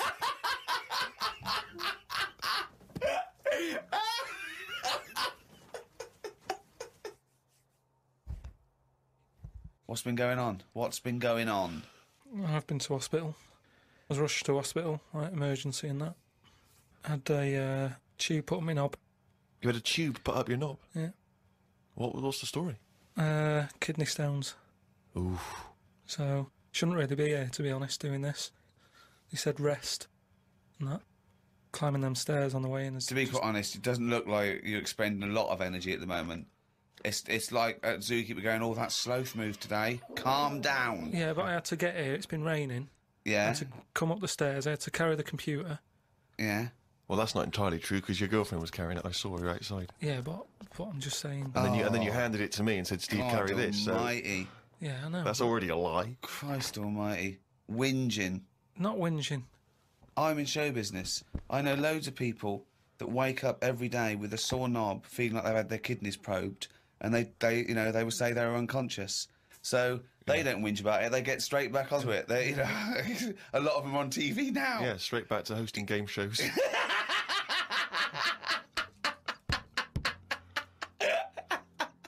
So you're rushed to hospital. So take us through the events because it does sound quite dramatic. You started feeling a bit of pain, did you initially? Felt a bit of pain, and I thought, maybe I just pulled a muscle or something when I've been wrestling with Ricky and that, because you don't know what damage has been done. So I just think, it'll go in a minute, and then it didn't. It got a bit badder. It got badder, did it? So then I Got a bit thought, badder. I was crippled. I was lying on the floor in agony, looking on the internet, looking for sort of Still looking at solutions. Monkey News. No. I just put in like bellyache and stuff, and they were saying me loads of different things. And what I used to do when I was a kid, I used to always just get a cold ashtray and put that on my belly, and the coldness used to get rid of the badness. Amazing. The coldest got. It's like a witch doctor. Yeah. This is like A witch doctor happens to work in a pub. it's like some sort of 5th century remedy written in mud. Coldness doth get away with the badness. Why specifically an ashtray? Just because they sort of old cold. They're old cold. What? I don't know what this is. I love this idea that he had the operation and he comes round and they're talking to him and his girlfriend gets a phone call and they say, Mr. Pilkington's maybe complications. He's just talking rubbish. She goes, oh, good. Yeah, he's back to his old self. What? Why specifically an ashtray? Sorry, because it's old cold. I understand it's old cold. Yeah, we understand. Everyone who's done a medical degree understands old cold, but old cold belly badness. If you want to buy that book, Old Cold Belly Badness, it's the history of abdominal surgery by Karl Pilkington. No, it just But do you put it in the freezer or something first? you can do if you want, but they're normally cold anyway. Sort of thick glass and that, it holds the cold. But we don't smoke in our house, so I had to use a plate. Oh, well, that's madness. A plate's not going to work. Famously, a plate doesn't work. No! Oh, So you put a plate on your belly, but that didn't do any. That didn't work. So called Suzanne and said, I'm in agony here. She said, go to the doctors then. Good advice. So A lot of people have done that straight away, as opposed to going through the plate ashtray. So he went to hospital and he said, have you got an ashtray? They went, no, especially an ashtray. This is no smoking. So anyway, then we get in a cab and what have you, go there. I have an X-ray. His voice is even more boring than usual, Extraordinary, isn't it? Yeah. Fuck me. And they put me on a drip and everything. Give me some morphine and stuff. And found out that I had kidney stones. So that's why I was in hospital. And they get them out by... I don't know what's gone on, to be honest. I've got some tube inside me. from my kidney to my bladder. That's helping me stuff get about. And so there's a little tube up the end of your knob into your... Yeah, it's not there now. It's high up. Right. So it's high up between my kidney and my bladder. But why didn't you have the thing where they go in the side? You had the choice to... Because I said to the doctor, I said, I'm not a doctor. I said, what do you think... He went, stop putting yourself down, Carl. He said, we need you in the operating theatre now. He just said, I said to him, what should I have done? Because he said, if you want, go home and we'll get you in again or something. Something like that. And I said, no, I might as well have it done properly. Have it done now whilst I'm here. Sorry, the choice was have it done properly or go home. It was something like that. He said there's something you can do, and I said, oh, flush it out. No, because it's too big. It's something like 7mm. And it's basically because you don't drink enough water. Yeah. So anyway, I said, what do you think I should have done? And he said, tube up the knob. And I said, not my favourite one of the choice, but if that's what you think. So he said, yeah, have that. He did me little diagrams, which didn't help. He was like showing... How big did he draw your knob? Sort of normal size. Yeah? Was it? It was all right. You weren't offended by them? But he went into detail. It's just, more the tube and stuff in your bladder and your kidney. What was your ball bag like? Did he draw that? He didn't do that bit. He left that bit out. Okay, right. But he said, we'll just pop that up there. And then that's when Ricky turned up to visit. Came in laughing at me because we sat there in like me underpants and stockings. In stockings? Yeah. Why were you dressed He was as there. No, he wasn't in bed. He was sort of out of bed with his little drip, right? He had his little boxer shorts on, just sat there, right, in his pants, right, and he had stockings on. Yeah, because they stop clots or something. They put them on your legs. It's like, when people have got big veins and they go on a plane. Right. Yeah. You said you're not a doctor.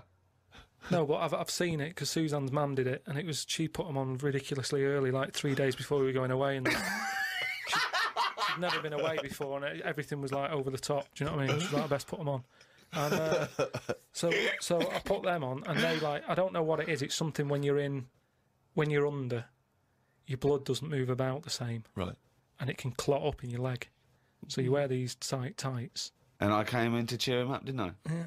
Was that a nice cheery experience, him coming in? I had a headache at the time. I think I was a bit stressed out. Well, he's just a man you want at that point. Yeah. Well, it's weird how it suddenly all happened quick.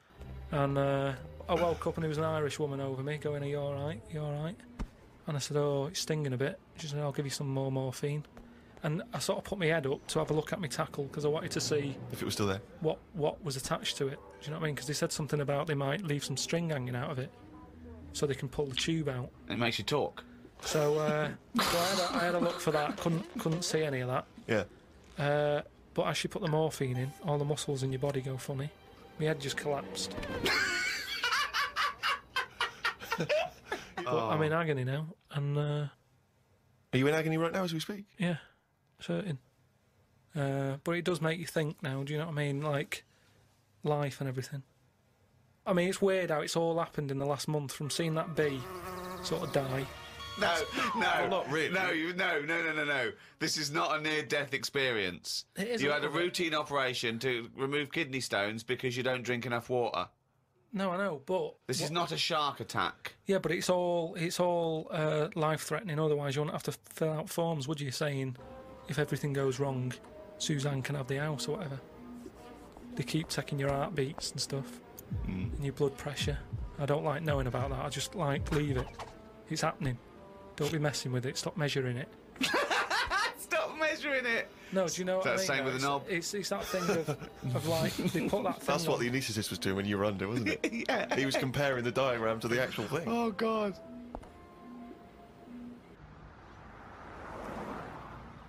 What is the closest thing sort of living that's nothing? I don't know what you mean. What? What's like the closest, like, do you know at some point something's gone from nothing to something? Hasn't it? No, I don't understand what you mean. Do you mean what is the first and lowest and most primitive and most simple form of life? No, He's right here in this room, Rick. say like when you look at a stick insect, Right. you go, right, there's a slight crossover there from a stick to a living thing. No, it's not. It didn't used to be a stick. No, it's not. There's no biological relationship between it and a stick. But there isn't much difference between the two, is what I mean. Of course there is. It's a huge There isn't. difference. They just sit there looking like a stick. That's their skill. Yes, but there's nothing to do with being a stick. It's like camouflage. That's like saying when a soldier puts on combat gear, you're saying he's a cross between a human and a shrub. What I'm saying is, have you seen them weird things that just look like... They sort of look like a leaf? Yeah, they're insects that have evolved to look like a leaf. At some point, something has had it away with a leaf. No! What? At no point has something had it away with a leaf. No, to make it look that much like a leaf. No. At no point did a beetle shag a leaf. It's superficial. It's the way it looks. That's all it... That's like saying chameleons must have mated with green once. They are green. No, but it looks like a leaf. But then how does it meet? How does it have relationships? It will be going around sort of having it away with a leaf. No, it won't, because it doesn't know what it looks like. It doesn't matter. It's not like they, a stick insect will be talking to a stick for ages and go, "Oh, I've wasted my time here. This club's dead." Rude. I was chatting to her. She was foxy, but she was giving me nothing. But Dave, that's not a stick insect. That's a stick. What are you talking about? That's a stick. You've been talking to a stick all night. I can't believe it. I just thought she had a great slim figure. No, it's actually a real stick. Well, I've been watching birds more than insects recently. Oh, okay. You've moved on from in the insects. last week, just because I've sort of looked at the ant and the bee and that. And what I've found with pigeons is they've got wings, yet they walk a lot. I'd love that to be a thesis where he got like a £500,000 grant from a university, and they said, "Well, Pilkington seems to... He's done ants and he's done bees. He's followed ants. Apparently, they're not doing anything. Some of them are lazy. We are granting him another £500,000. He's been working on it for a year. Please welcome Karl Pilkington." Carl, what have you found? Well, even though pigeons have wings, they walk a lot.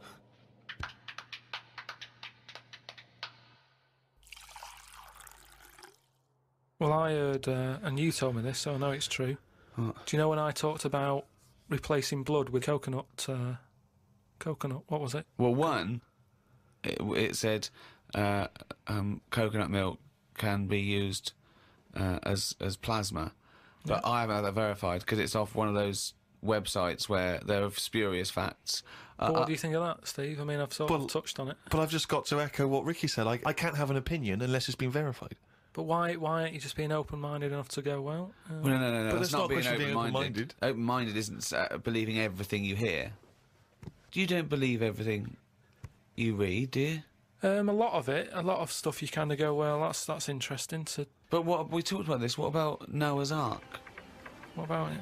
Well, you said you believed it because it's in book form, but according to that, didn't he get 2 of every species on a big boat? But we know that's impossible, don't we? Depends where he was. If he was above a zoo, there would have been a lot of different stuff knocking about. That's my only problem. What I'm saying is, where was he floating where he could get an elephant, a giraffe, a cat, a dog, a gerbil? Where were all these things floating about? Well, exactly. Right, That's these my Old only Testament downfall. zoos, they were quite... Yeah, quite but big, exactly. really. But you're right. You're questioning it. How is it possible? But I've just said, a zoo. There's no zoo that has got 1% of all animal species. Well, I don't know where he got them from then. There's a couple of million species of animal. And how did he round these animals up? Because they were drowning, so they were looking for any boat.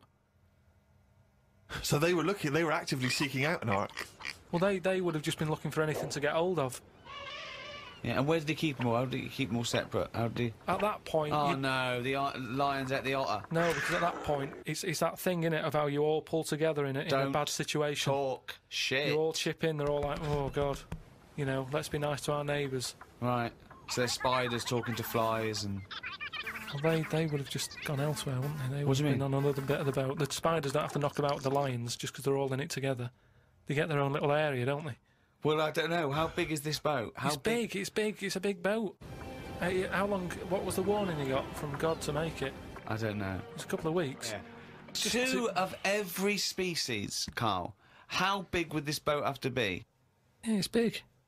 You can't just keep saying it's big, because I know in your mind you're imagining this ark that's a boat with Noah up the front with his wife, 2 giraffes behind him, their necks there, 2 elephants, and it just and it's just like elephant, giraffe, hippo, dog, cat, weasel, couple of frogs, and a spider talking to a fly going, let's get on. But when we're off here, you're dead. But what would you have done then? Are you saying that you wouldn't get on there because it's too noisy? It's not a question of what it didn't you've happen. done. It didn't happen. To be honest, I'm not bothered. And they got through it, didn't they? They got through it. They're here now. We're not short of them. If anything, like I said, he didn't do us a favour because he saved too much. You can't move out there for stuff.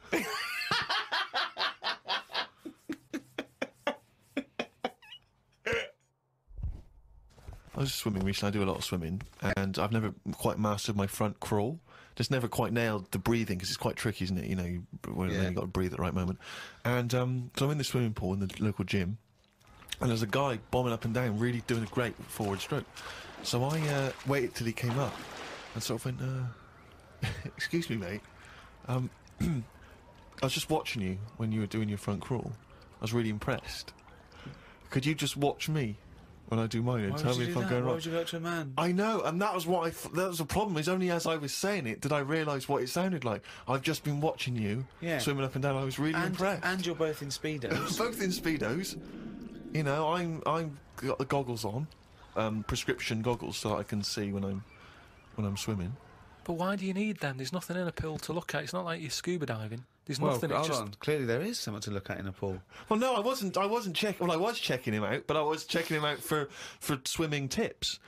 And he just looked at me when I asked him, can you just watch me and offer me any tips?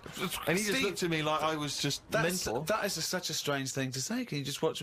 I don't know how you had the nerve to do that. Well, it was innocently motivated. Well, I know it's innocent, but what a strange thing to go up to someone and... But what civilization are we living in where we can't just ask our fellow man to help us out with our forward crawl? But we're in a society where we can't. But you know that. It's a strange thing to say. But sometimes it's nice to just think, no, do you know what? I'm not going to fall into the trap of thinking he's immediately going to think I'm gay or that I'm chatting him up. I'm just going to ask him to do me a favour. There's nothing wrong with that. What if he said, yeah, it's just good, yeah. Do you mind coming and help me with my plastering? But it's not the same. He's in the swimming pool. He's there in the pool. He's swimming up and down. He's, you know, he's no skin off his nose to just offer a bit of kind advice. If your car's broken down in the middle of nowhere and someone drives by, you know, it's a generous thing to do. Just stop and maybe look under the bonnet and help them out. I agree. But I don't see how that's any different. And in the end, he did, and all he asked was that I wake him off.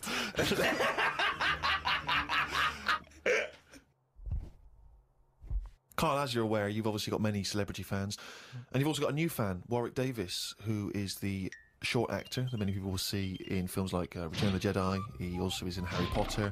He's 3'6", and Ricky and I worked with him recently. And far from asking us about the many celebrity names that we've worked with, the only person he was interested in talking about, of course, Mr. K. Pilkington. He wanted to meet you, Carl. Yeah. Well, is he all right to get on with? Why wouldn't he be? Just because sometimes when people aren't normal, it's just... Sorry? No, I just mean when someone... Like, I've met a few little people in my time. The one that I met a little fella once, and he was all right. He got drunk really quick. But he was all right, but it took me by surprise. Only because, like I've said about when I met Steve for the first time, it's only that same thing. And then if I lived with the little fella, I'm sure we'd get on a storm. What do you mean when you met There's Steve? a TV show waiting to happen. Things wear off. That's like the world, isn't it? And it's the same with the little fella you're talking about. First time I see him, I'd be a little bit like, oh, what do you say? Whereas once you get to know him, I'm sure he'd be a lovely little fella. I don't know where to start, Steve. But Warwick asks, really, what are your thoughts on short people, particularly in entertainment? Because, of course, they've, throughout the ages, made an appearance, particularly in fiction. Tom Thumb, of course, the Oompa Loompas. What do I think of them? He's just wondering, you know, I suppose, what your take is. They're all right. I mean, when I was on jury duty, every day I'd sort of see one pop in, and he'd be sort of struggling getting on the chair. And he'd sort of, you know, he wasn't struggling in a way that he felt uncomfortable. He'd obviously climbed a lot of chairs in his time, and this was just another one. And watching him, it just makes you think. You go, I should appreciate that I don't have that problem every time I have to sit down and what have you. But I don't think it's that bad. If I had to pick being really tall or really small, I'd go for the really small one because, the world's a more interesting place for him, isn't it? Everything's bigger. Do you know what I mean? We go to New York and go, wow, look at this, and they go and they go, oh, yeah. Do you know what I mean? Everything's a lot bigger. Everything's more amazing.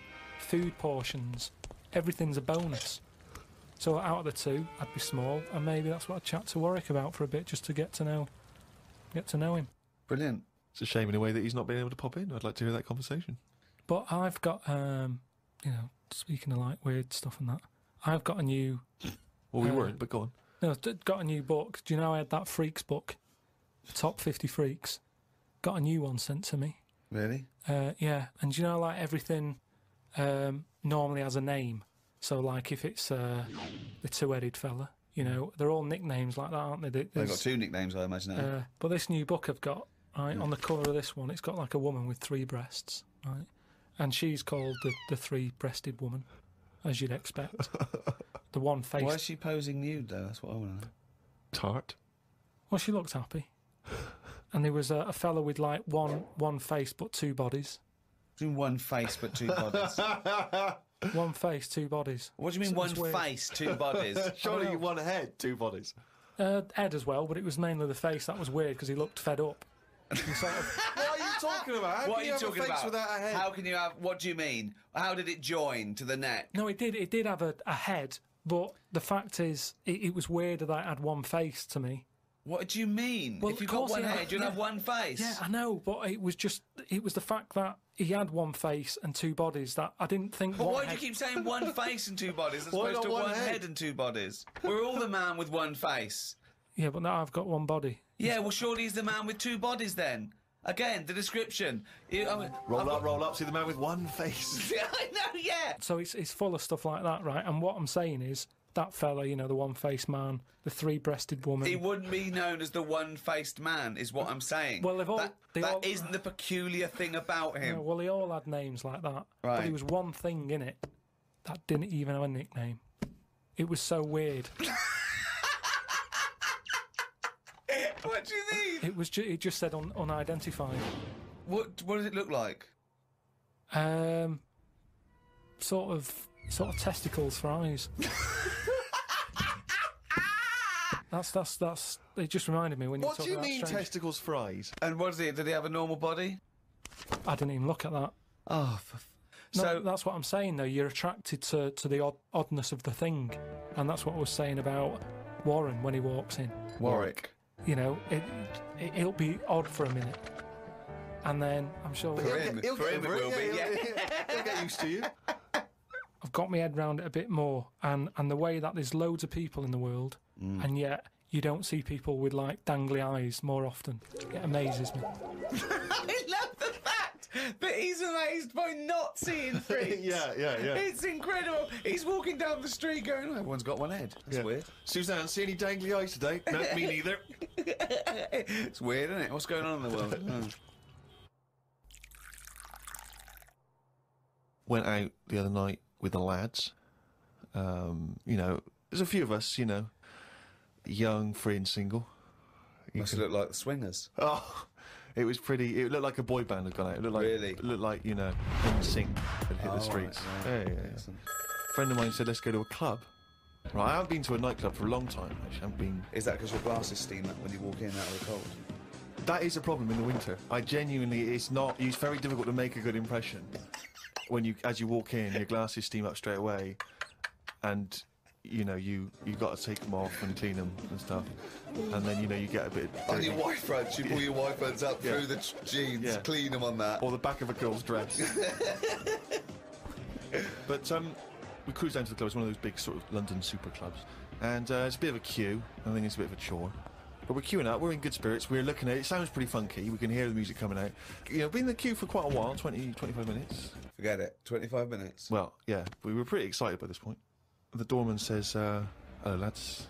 I said, yeah, we're coming please. He went, no you're not. Really? What? He said, you're not coming in. And he just immediately lifted the little rope and sent us away from the queue, right? And we were slightly perplexed. We were dumbfounded. We didn't know what to do. It was like this couldn't be happening. It didn't make sense. We just queued up what was going on. And so my friend said, well, we've got to find out why he's not going to let us in. So he goes back over. I thought you wanted to do. You wanted to tie him up with logic. That'll show a bouncer. Exactly. Yeah, show him how educated you are and how you can win an argument and make him look stupid. You'll be in that club in no time. That's what they appreciate. They love that. Because what they respect is being made to look like a fool. Yeah, exactly. So we went over and... They really look up to intellectuals. Exactly, yeah. So one of our mates goes over and he says, why didn't you let us in? And he went, because you didn't have any girls with you. Now, I'll tell you this. That's kicking you when you're down. Because when you're out on a Saturday night trying to get into a club to meet women, and the reason you're not allowed to go in a club to meet women is because you haven't got any women with you, that's just salt in the wound. It's so humiliating.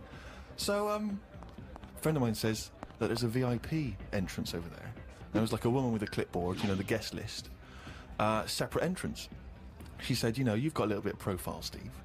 Why don't we try and use your... You ran home, got your Golden Globe and your Emmy. Yeah, exactly. Well, I always carry, you know, some of my cuttings with me. Yeah. And I felt a bit self-conscious about it. I was thinking, I'm not into this, you know, it's a bit awkward. But he said, look, don't worry, you just stand here. Just stand here, just like you're having a conversation. I'll go over, I'll point him out, I'll go, oh, there's, you know, Steve Merchant over there, at the office or whatever. Oh, God, Steve! So I thought, well, you know, the thing is, we were out, and I was a bit frustrated, and I thought, you know, we may as well try everything. So I stand there, and my friend goes over, and he has a word, and he comes back, and he says, it's fine. She can't let us in the VIP entrance because she's not allowed, but what she can do is walk us to the front of the queue, right? You can walk to the front of the queue and explain. So I think, okay, fine. Oh, God. So we walk past everyone else, right, to the front of the queue, right? She goes up to the guy, she says, this is Steve Merchant office. The guy goes, I know he is, we're not letting him in. Oh, God! Oh, God! By now, of course, some people have recognised me, so they're trying to have my photo taken. So there's people inside the line that's being allowed in the club. I've got to lean across the rope to have my photo taken with them, even though I'm not allowed in the club. So they go, oh, all right, this is Steve, they're having the photos taken, right, camera phones and that. They're going into the club where the music, the party's kicking off. I'm outside waiting for the next chump who wants to have his photo taken. I mean, it was mental. So, That's unbelievable. I was furious. And then one guy, I remember he was chatting, and he goes, oh, yeah, brilliant, I love the podcast and all that stuff. I love, is Karl with you? I said, oh, Karl's not out here. And his girlfriend, she went, who's that? And he went, oh, it's just Steve Merchant, he does the office, he does the thing. And she went, who cares? Who are you, Bruce Forsyth? And it's that thing when suddenly I'm being humiliated and embarrassed by someone's girlfriend. I never asked for that. I never asked for her opinion on me. I'm sorry if I don't impress you, if I'm not sufficiently famous for you, but it's not my fault. It's your girlfriend who brought it up. It was like I'd gone over to her and tried to show off, and she was annoyed. So by now I was just furious. Oh, so God. I thought, forget this. Well, I was walking down the street, and there's a group of builders sitting down having a cup of tea. One of them goes, all right, Rick? I went, all right, mate. The other one went, not as fat as on telly. I went, oh, thanks. Not as fat as on telly. So he went with, well, you are fat, but you look even fatter on telly. He didn't say, oh, God, you don't look fat at all, or, oh, you look big on telly, but you don't look fat. Just went with, not as fat as on telly. And there's nothing I could say, but cheers, mate. Now, when you said cheers, mate, did you say that because you were... Because I'd say cheers, mate, because I'd be a little bit scared of them. No, I was I'd just be it worried was about the like repercussions. sarcasm, and you know, I laughed after.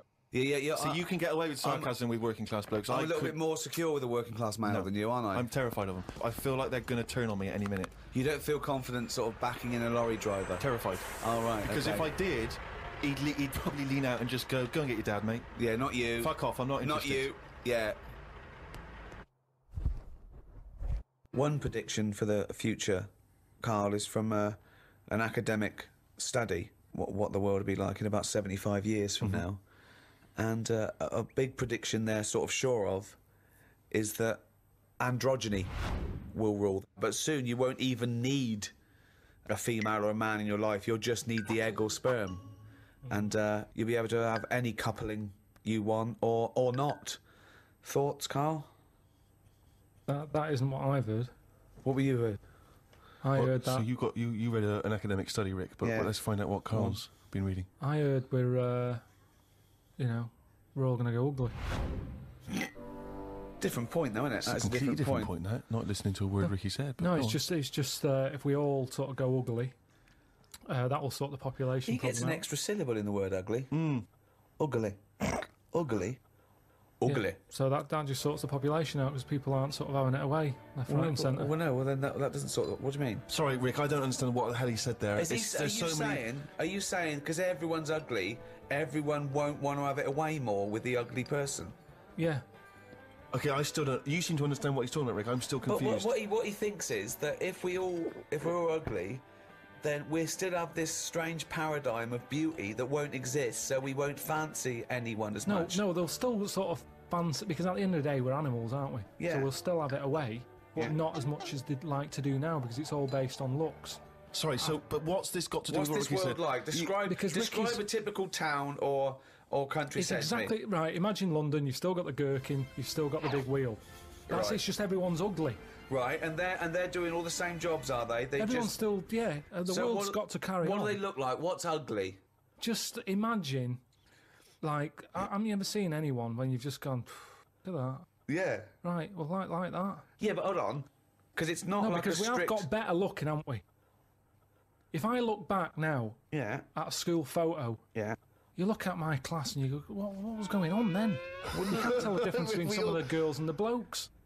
When he said we've got better looking, I thought he was going to talk about cavemen, not his school photo. I mean, what happened there? There's been no evolution in that time. What are you talking about, Carl? We've got better looking now, haven't we? But we will change. Yeah, we'll Probably change not in these little 75 things. years. I mentioned before about your little finger. There'll come a time when that'll go. I've watched it. I've kept an eye on what my little finger's doing. Sometimes it does nothing. It never helps out. All the others are grabbing all the stuff. That one just sort of sits there watching. So you could get rid of that, and I think that will go in evolution. Think of the books he could have read when he was doing that, when he was monitoring his little finger. I've been watching my little finger. But again, if you shaved a caveman, he's basically us.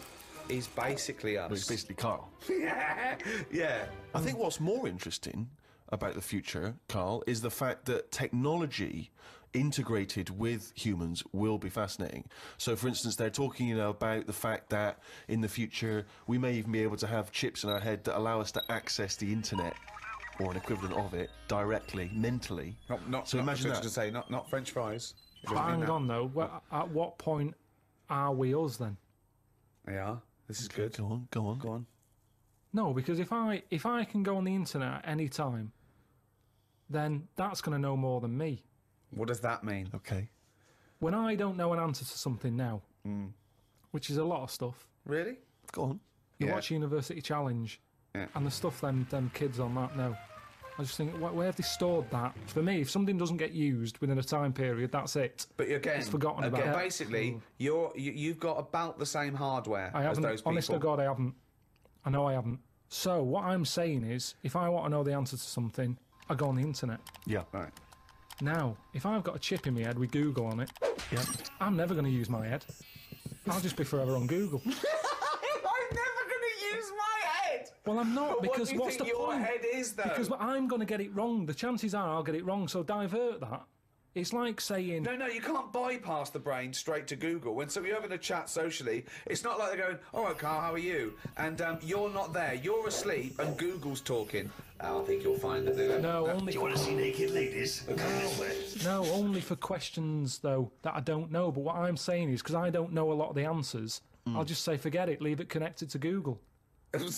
So then I'm not me anymore. Well, what are you doing? Where's you gone? I'm looking at Google. So it is you. No, but what Steve just said is, we'll have a chip in our head Right. that can access the internet. Right. So why bother But using my you're own still knowledge? the go-between. You, Carl, are the go-between between the internet and whatever your But you mouth can't says. beat the internet. Yes, You but can't, you're it the go- knows everything. Where does Google get the information from in the first place? Someone on one of them bright people on University Challenge has put it on. Yeah, a human being. So, but I'm going to get lazier. I don't watch University Challenge and go, I want to be like them. I'm going to start reading books. I've accepted I'm never going to be like them. I can't play along. All I tend to do is I say to Suzanne, right, so every question now, I'm going to have egg as the answer. And I'm hoping that one day... What an amazing game! What an amazing intellectual pursuit that is! What a lucky lady. What does Suzanne say to that? Well, she just sees if it works. She just plays along, and then I'm saying, oh, it might be this one or whatever. I love that, because I remember once, it was about 5 years ago, Carl and Suzanne were round near Christmas, and me and Jane were there. We were playing different parlour games, like charades and that, and then one game, you have to do that thing where you have to beat, and you have to do animals, and you have to go, first one is A, then B. So you say aardvark, next one goes beaver, next one goes cat. It came to Carl, he panicked, and he went egg. And he was on F. So you're sat there watching University Challenge, and on a good night, it's, you know, well-known jeweller Fabergé is well known for his jewel-encrusted egg. Humpty Dumpty is commonly pictured as a living egg. Sometimes it's I'm saying, if you keep saying the same thing, eventually, it's like a broken watch. Carl Pilkington's head right, looks like hay. Yeah. I've just got more chance of getting it right. Sure. But also, he told me when he plays University Challenge, he says he's given up ever trying to get an answer. So now he tries to guess who's going to answer the question. Another great game! Suzanne's roped in on! Unbelievable! How would you do with that? That's not... I'm normally all right on that. Normally all right on There's got to be something else. There's another evolution thing though. When you watch brainy people on that, or wearing glasses, Yeah. what does that tell you? We are reading too much. We're wearing the eyes out, and that you can't argue with that because the evidence is there. Can. Okay, one more go. What do you mean? The chip in the brain isn't part of filling your head with stuff. The journey of filling it with that stuff. What do you mean? Whereas if say if you had a baby, the baby pops out, it cries a bit, you go, right, we've got, what do you want your baby to be interested in? And you say, I want it to be a plumber. You go, right, when it's 2, we're going to stick a plumber chip in its head. Right. Yeah. It's not right, is it? No. No. I don't know why you chose plumber either. Well, we still need plumbing. Yeah, I do we? know we do, but... It's odd that they would have chosen plumber. They've got such kind of small ambitions for their It's what his babies. granddad did, and they want the sort of the thing to go through the business. They own a plumbing business. They want the baby to carry on the business of the plumbing. They want the baby to be able to plumb. Well, what about this chip in the head? But you've made this up. You've made the scenario They're up. not putting chips in babies' I heads. thought you said they were. No, what? Well, When did I about say that? that? Who said that? I think Steve's right, and I don't know. I haven't read it, but I imagine he's saying it's the next step in convenience with technology and an interface between a human and a research tool or fun. You know, computers went from being the size of a room to a thing you can wear on your watch. So the next step may be, you won't forget your palm top, you won't forget your iPod, you won't forget your laptop. It's in there. It's an interface. I know, but it makes us lazy. Carl, it's not a question of. It's not that Google is now Carl. It looks like Carl, but it's just spouting, little pop-ups about offers you can buy and cheap holidays here and there. He's not the man I'm added. Right, look at it like this. Jesus. Look, I see it all the time now. Go on. You go, where are you going to someone? And they go, I'm going to Dorset. Aye. Oh, aye. What road are you taking? Don't know. Just pop on the sat nav. Now, that's a start, isn't it? Okay. Let's act that out with me, okay? I'm going away for the weekend, Carl. Are you? Yeah. Where are you going? Dorset. Oh, yeah. Are you getting there? Car. Oh, right. Yeah. Well, which way are you going? Don't know. Why do you want to know? Oh, just making a friendly chat. Just, I'm interested in geography. Which way are you going? Well, I don't know really. I've got a sat nav in my car, and I'm getting there. And what do you mean? What? Bit lazy, isn't it? Well, I'm not a pigeon. I don't. I mean, you got an A to Z. Well, yeah, but it was on a computer. The A to Z. What's the difference between looking at an A to Z and? It's a bit lazy, though. Not really. No. Why? Why is it any different that I've got it computerised so I can go along? A to Z's a bit dangerous, isn't it? It's a bit. Don't go to A to Z when you're driving along. Clive, who are you talking to? Because we need to hit the road. We need to get going. Well, it's this fucking idiot who wants to know what road I'm taking, which is a fucking boring thing to ask. Anyway. Sorry, who is this twat? Because we really got to get going. He's a fucking dickhead. I think he's an A to Z salesman by the door. I mean, just tell him we're using the sat nav because it's the quickest, most efficient way to do it. It's the quickest, most efficient way of doing it. No, but look what's happened. Who the fuck are you? Would Columbus found America if he had a sat nav? Yes. No, he wouldn't. He'd have put in America and he would have taken him to He wouldn't. America. He only found it because he got lost. Now, if everybody just goes... Hold on. How would an undiscovered country be on a sat-nav? No. Go on. But I just What's mean... the difference between the sat-nav and the map in that regard?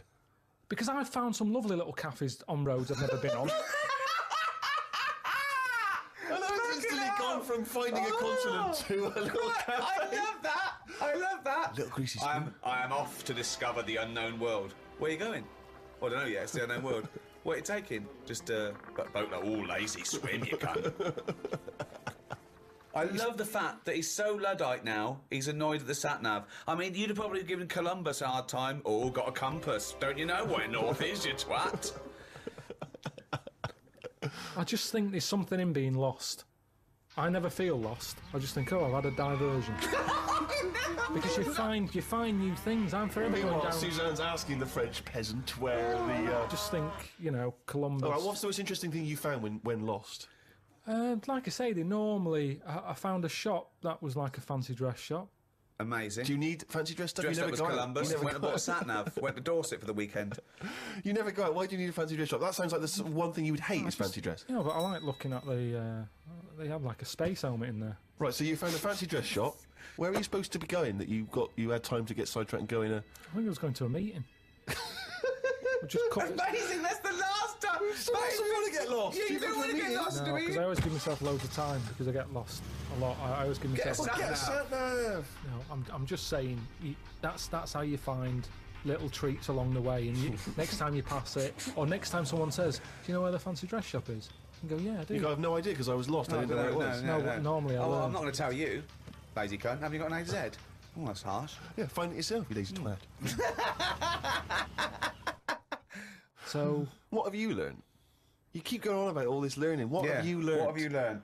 Okay, sum up mankind's foray into the future. I want this. This will be the introduction to a book about the future. It will then be read in 100 years' time and go, Karl Pilkington was the most prophetic genius that's ever walked the earth. These are his words from 2010. Just some predictions that Just you think... sum it up. Just sum it up. I believe... Start off with... I, Karl Pilkington, believe that mankind in the future will... Okay, start off with that And then sentence. what? Just have like a top 5? Well, no, or just... Well, maybe just predictions. Just predicting time. Yeah. So and then a little thing to remember. And remember ye this. So I, Karl Pilkington, predict that in the future mankind will... Start off with that. Start off with that sentence. I've given you that one. All right, I'm Karl, and the future. He's already gone off road. It's a scary place, but the future's going to happen. Right? There's no getting away from that. Yep. Okay, your predictions are... Well, we're all. It's not a soundbite. Keep going. Give him space. Give him space. Give This is him in a time. book. I've got to think about. I don't Okay. want to get it wrong. Think first. Think and then say it. Okay, starting from now. These words of wisdom will be inscribed on a wall of a museum one day. Proceed. I think trousers are going to be stopped being made. Just because you see kids now, they've got pants around their ankles. They're going further and further down. So I think that's evolution, just getting rid of the trouser. Right. It's just dropping naturally. That's the evolution of the trouser because it's dropping incrementally Well, you see now, you down can the see arse. kids' underpants, so they're just dropping. Yeah. I think they'll get to a point when they just don't bother wearing them anymore. Right. Prediction 1. Okay, That's an amazing one. They'll stop making trousers in the future. Good. Okay. We're going to get weaker. That's already happened. They used to say, an apple a day keeps the doctor away. Now they're saying eat 5 fruits. Right. So we've definitely, that's evidence. You can't argue with that. I'd probably put that first because the guy's right. What's number 2? So swap that round. Okay, that's number Give 1. him the pants second. Yep. I'm gonna die. I'm gonna die. Okay, They number used 3. to say, an apple a day keeps the dogs away. They used to say, pull your trousers up. No, they say, put them down, you can. I've never had such fucking dribble. Number 3. Right, number 3. Oh, the scholars are now waiting with bated breath when they find this old scroll, and they go, ooh, what can number 3 be?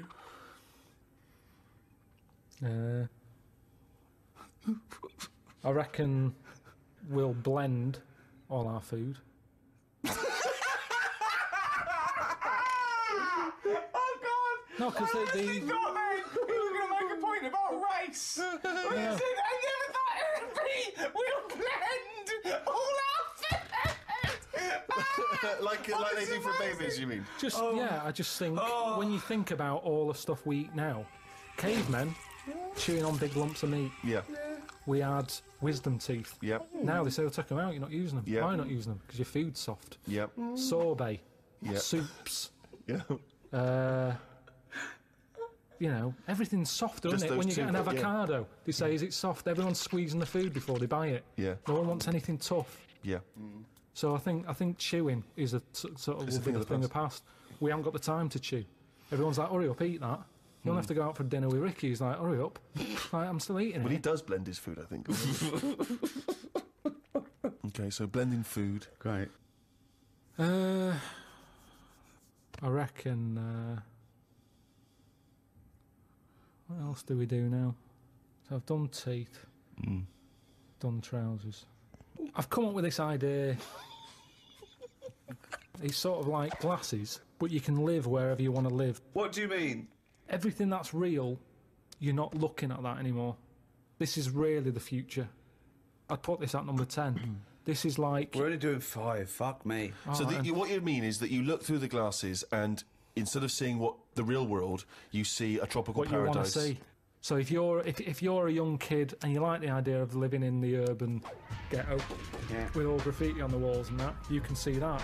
Yeah, but hold on. Are you walking around? Because you'll be bumping into stuff, won't you? No. Why not?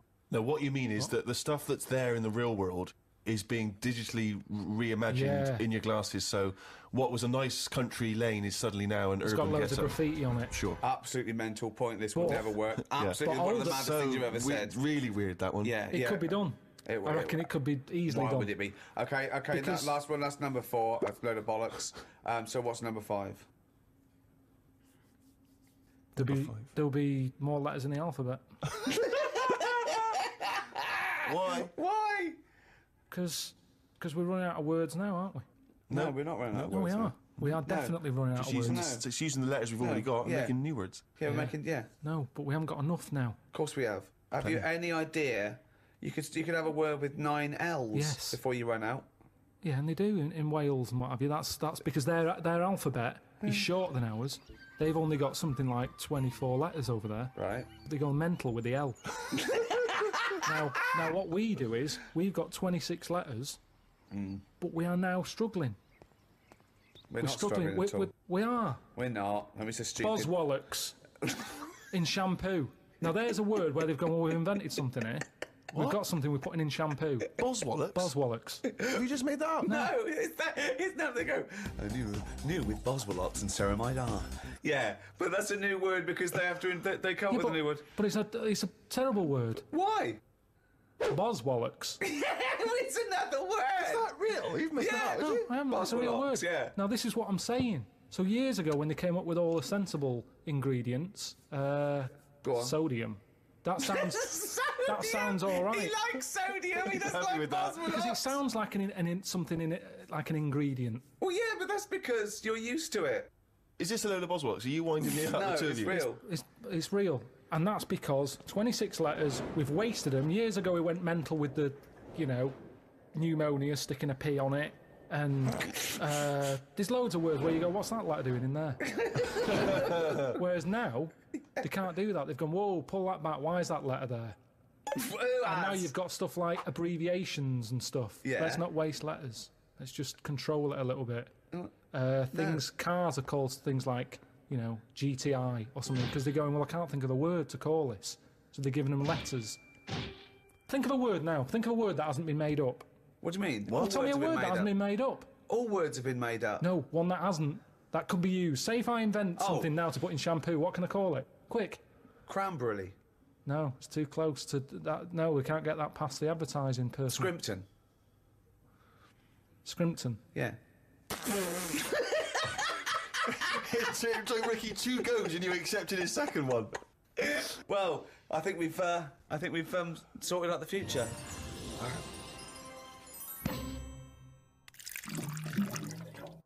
Since, obviously, the days of Nostradamus, there's been many people who've tried to foresee the future. Carl, I'm not sure if you're familiar, but there's endless, predictions. Apparently there are other planets that may collide with ours. You know, there's some scientific basis on this. But if you knew with certainty that today was the end of the world, how would you spend that final day? So, for instance, I've always wanted to smash up a bar. Do you know what I mean? It's strange, but I've always wanted the exhilaration of just smashing all those bottles, like you see in a film. But would you enjoy it as much, knowing that you're going to die in 8 hours? I don't know, I suppose it's the sense of abandon, you know? I mean, maybe I'd murder a person.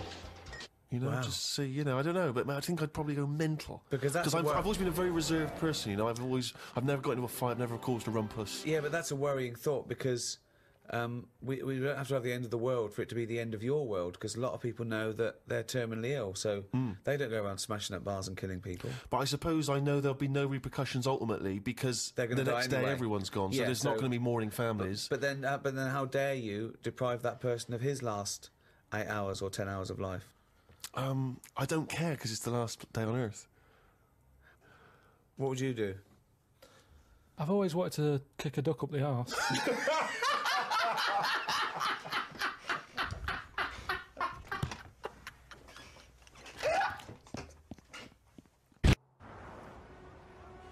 I should start by just saying, Karl, that the natural world is so diverse that we don't even know how many species there are. With plants and animals, there could be up to 10 million species.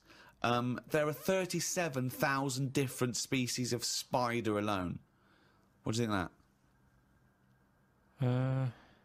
It's a lot. It is, isn't it? A lot.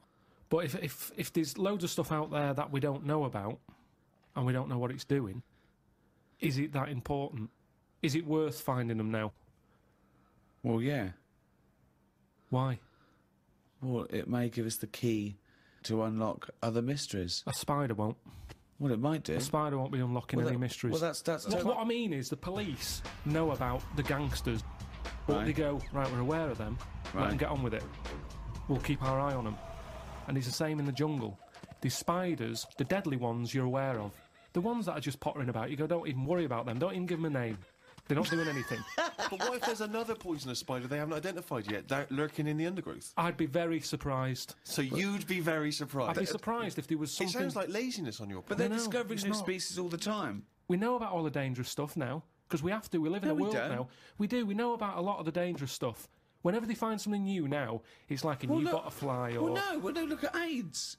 When I was a kid, no one had ever heard of AIDS. Yeah, but that's not a natural thing, is it? That's not like a spider or What do you mean it's not a natural thing? It's not a natural thing. It's not something that's... AIDS hasn't been, like, living under the soil for millions of years, going, I'll wait till the 1980s and I'll come out and kill a load of people. No, but it is a natural thing. It's a new thing. It's new. Yeah, but loads of animals are new, aren't they? Evolutionary terms, there's new animals in evolution. I'm sure there's new stuff deep down that's just like, almost like bacteria, sat under the soil, it'll never come to the top. Right? It's like having an old woman who's a neighbour. She never goes out, she doesn't bother you. Let her be. But what if that old neighbour could unlock the secrets to... I don't think she can. Just even to us understanding the complexities of the universe, of the way things have developed and grown. Because we know about it. Well, why would we know about it? Because I never understand, why is it you want to stop researching and studying now? Why is it that you're happy to just draw a line under everything else? What if people had said this back in the 19th century? We've done this. I think someone in the 1900s had said everything that's going to be invented has been invented. And then look what happened in that century. Yeah, and I've said to you, look at the stuff that is being invented now. The frisbee and stuff like that. It's all stuff that, Right. that you kind of go, it's all right, it's a good idea, but we don't need Yeah, it. but the frisbee wasn't being worked on by the top brains of our generation. That was some novelty toy that some manufacturer made. Yeah, but it's like, look at the fuss we made over that fella who came up with a Dyson vac. Everyone was like, he's up there with Einstein. Well, he's not. It's a good vac. It cleans up floors well and everything. Who said he's up there with Einstein? His PR people In one of those programmes where they did, like, great inventions of our time, it was easy early on. You go, Einstein, Newton did this, Archimedes, Dyson. And that's... they started to run out, because it is harder to come up with something new now. Because everything that's needed... Remember, the things we've invented are things that we sort of go, we could do with that. Inventors don't sit there going, what can I make? Oh, I need a toaster. They've sat there, they've burnt the toast under the grill, and they've gone, I need some sort of device here. Well, somebody, yeah. And what can it do? I'll shake Necessity it like that, is the mother of invention. Yeah. However, there are people who sit around going, "Where's a loophole in the market? Where's a niche?" Here's something. About a year ago, I came up with a see-through toaster, so that you can see how much the toast is cooked. Right. I found it about 2 months after that. Someone had done it, so I'd just been beaten to the post.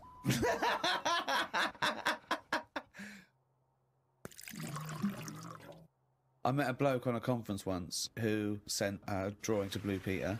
It was their designer car of the future, and he sent them a drawing that was a car, and the only innovation was that you can have a shit while driving. And then he put shit goes down pipe, which becomes fuel. They must have looked at that and gone, what a maniac. I think that's a brilliant...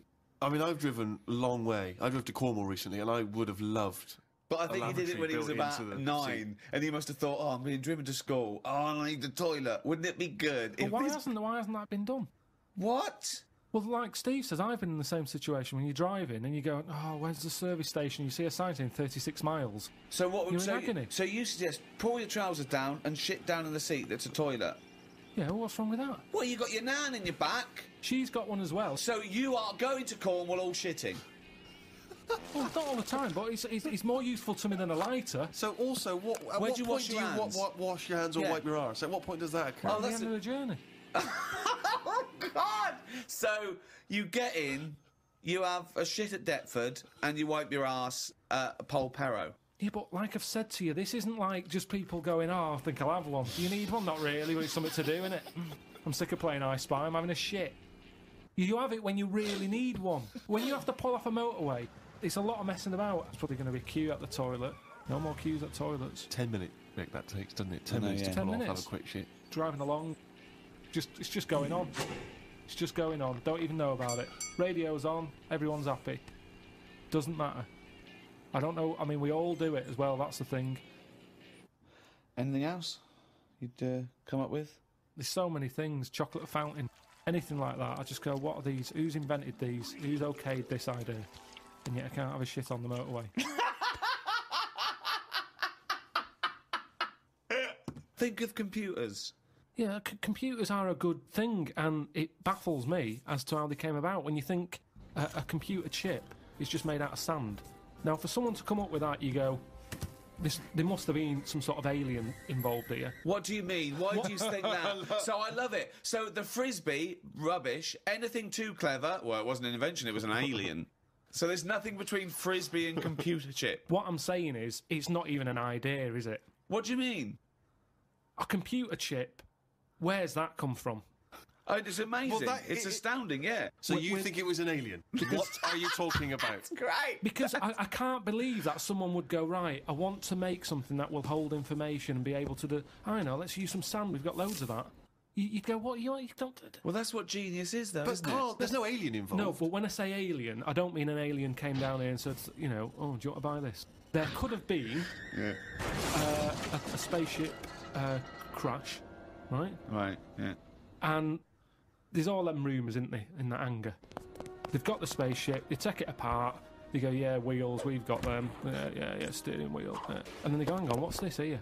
And they find the chips, and they break it down, and they find Carl, a sand. But the fact that sand makes computer chips is not the interesting thing. The interesting thing is how the human being discovered that, what am I talking about, sand makes computer chips, that silicon can have information put on it. But we're made out of oxygen, nitrogen, carbon, do you know what I mean? And hydrogen. But that's nature.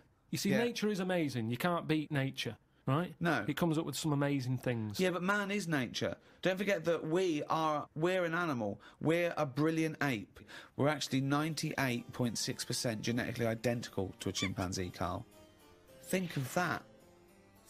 We only differ on 1.4% of our genetic makeup. That must be the arse.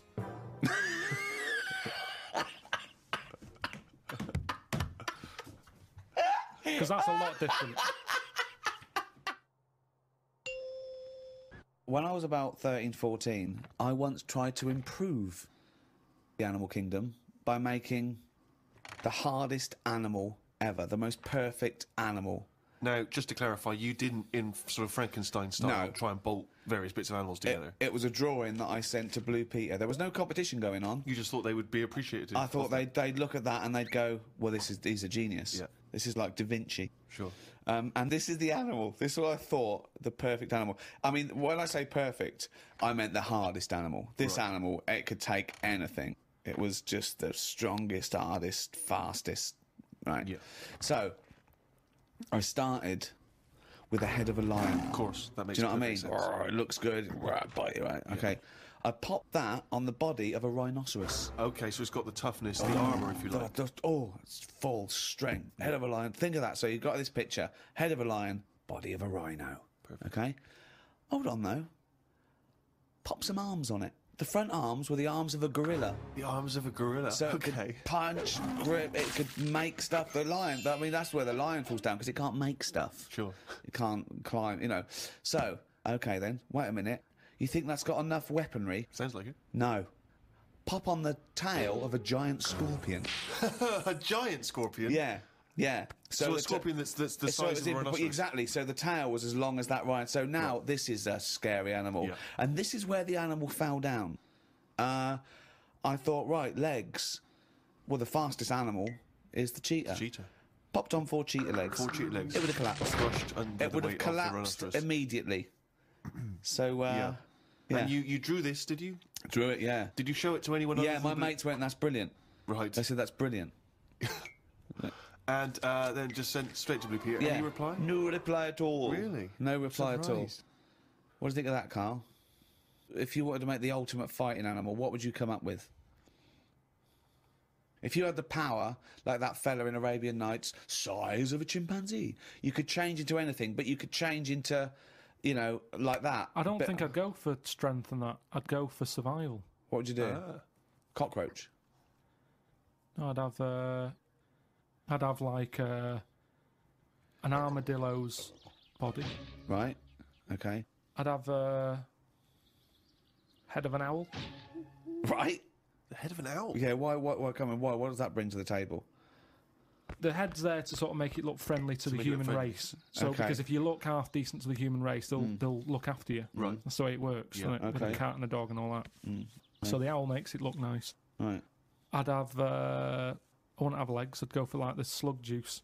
What do you mean? So now you're a really slow-moving, legless armadillo with the head of an owl. Slithering along. How is that going to be friendly? They'll see the beautiful face, but then they'll be terrified by the slug. No, because the head's that nice that they'll forgo the sludge. But hold on, though.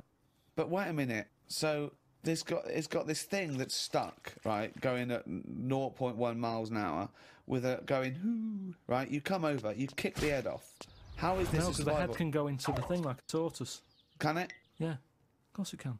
Into the armadillo body. Well, no, an armadillo doesn't do that. It just curls up into a ball. This isn't an armadillo, is it? So it's...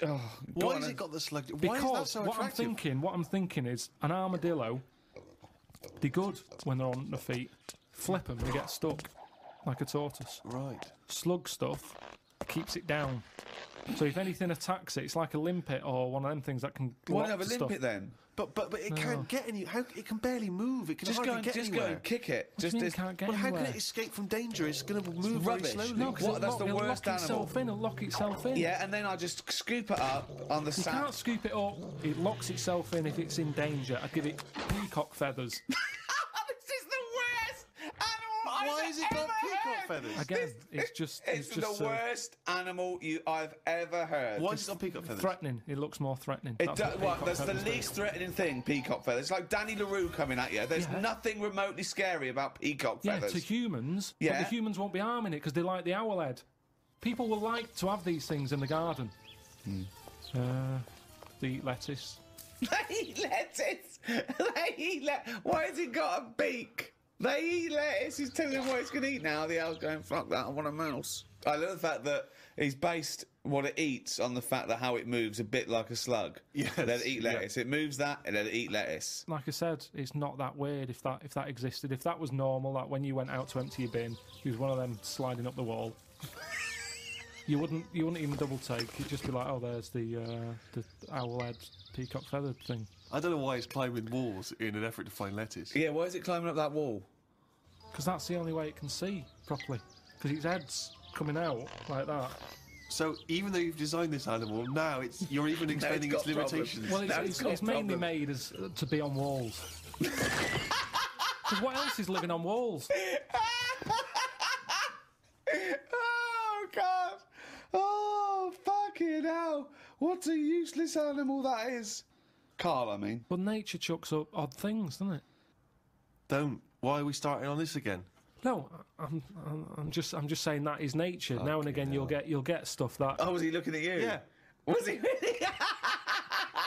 Look at his fucking head. Look at his stupid round fucking orangey head and Why aren't you a freak? You've got a little bald head. We're not meant to be bald.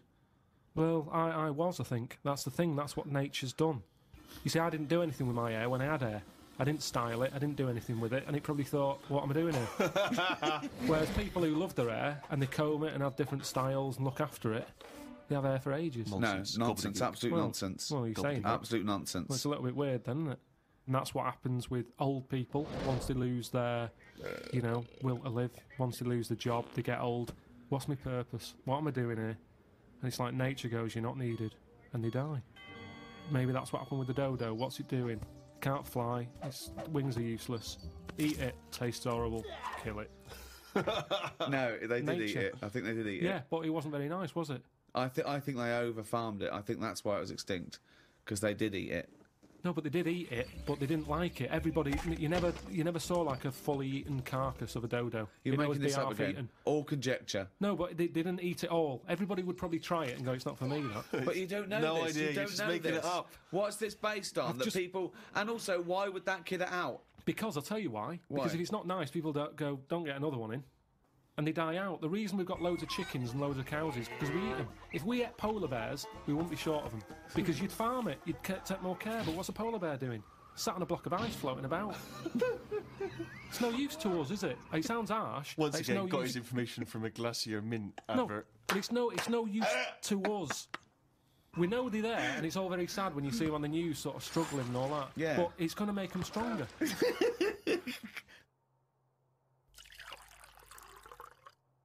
I saw this trailer for this documentary that said the man who's having a baby. And I turned on, and it's a woman going through a sex change, and she's pregnant. That's not a man having a baby. That's a woman having a beard. Having a breakdown. Why is that? What? That's a con. That is pure sense. It's a man having a baby. Look, world's first. No, it's a woman. It's a woman. What do you think of that? What would you do for your doctor? And I came to you and went, Carl, listen, I'm having a bit of a rethink of these. The penis, I hate it. I hate this cock. But what do you mean you hate it? I hate it. I don't want it there. It doesn't look right.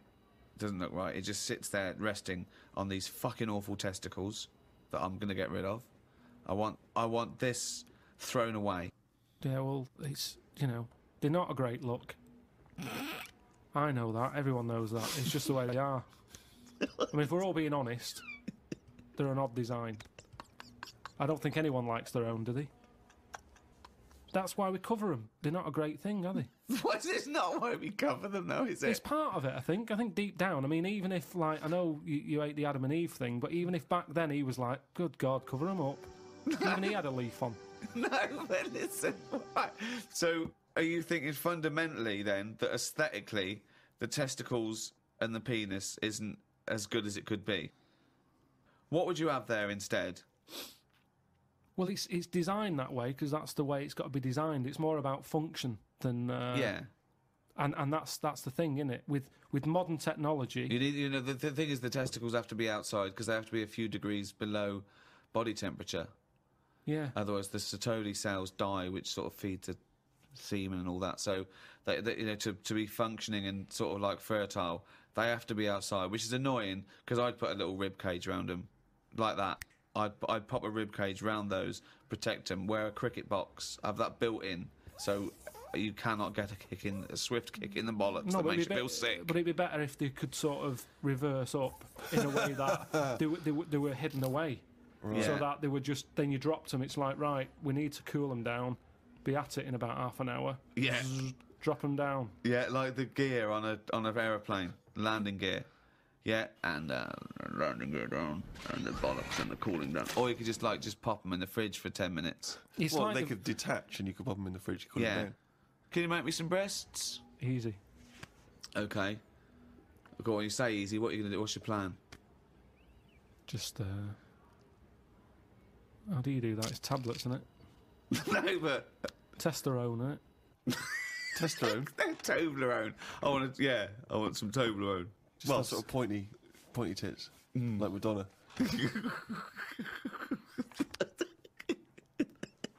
Where do you stop, though? Supposing I came to you and said, Doctor, listen, I like the bollocks, I like the penis, but I don't like them where they are. I want them in the middle of my chest. I want breasticles. Yeah? The arse, I don't like it round the back, I can't see what's going on. Pop that on the front where the bollocks were. I want my arse where I can look down and see what's going on. Can you do it? I think it's just easier to move the head, isn't it?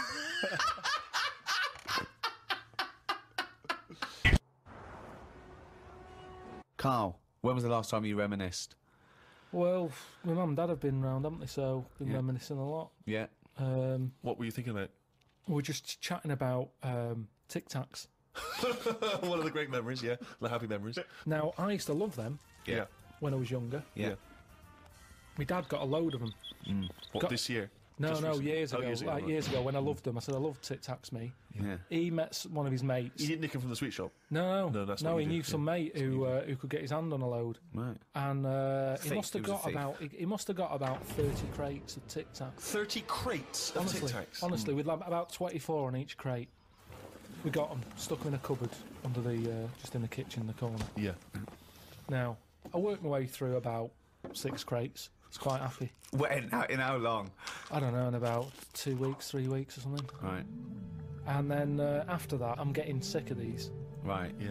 You were minty fresh, but you were sick. lovely fresh breath. Yeah. Yeah. But I mean, I haven't got that much more to tell you about it. It's just. What do you I so just this- remember- Whoa. Bear in mind, this was something he was recently reminiscing with his parents about. They were sat around, and we've already learned up to an hour could go by reminiscing. Sat around for an hour, talking about the great I've already run Tic out Tac of saga. responses. I've got Yeah. nothing to say about No that. opinion I about mean, that. I was nearly going to say, what do you do with the empty little flicky Tic Tac boxes? Yeah. And then I you mean, realise that that's utterly dull and boring. well, and not I of any interest. was struggling. I don't know what this anecdote is, other than a bloke.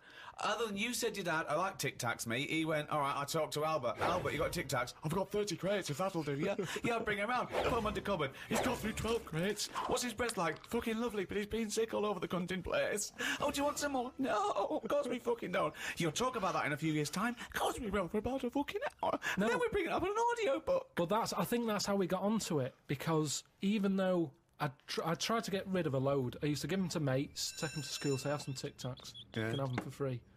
We used a load in the cat litter tray. No. No, we you did. didn't. We did. It No, was you just didn't. ways of getting rid of them. Jesus Christ. Sort of freshy smell, isn't it? It's the same amazing. sort of condensity in that, isn't it? Condensity. It is the same condensity. Yeah, so I got rid of them like that. And then the weird thing was, even though I'd got shut of them all, you'd be backing up and you'd always hear one ting its way up the tube. It's tinging its way up the tube. It's tinging its way up the tube. It's tinging its way up the tube. Ding tong, ping pong. It's tinging its way up the tube. That sounds like something from Willy Wonka. Oh, God. No, it's just I'm just demonstrating that because that's how many of them there were around the house. You'd drop them, they'd go in every corner and that, like Pac-Man or something.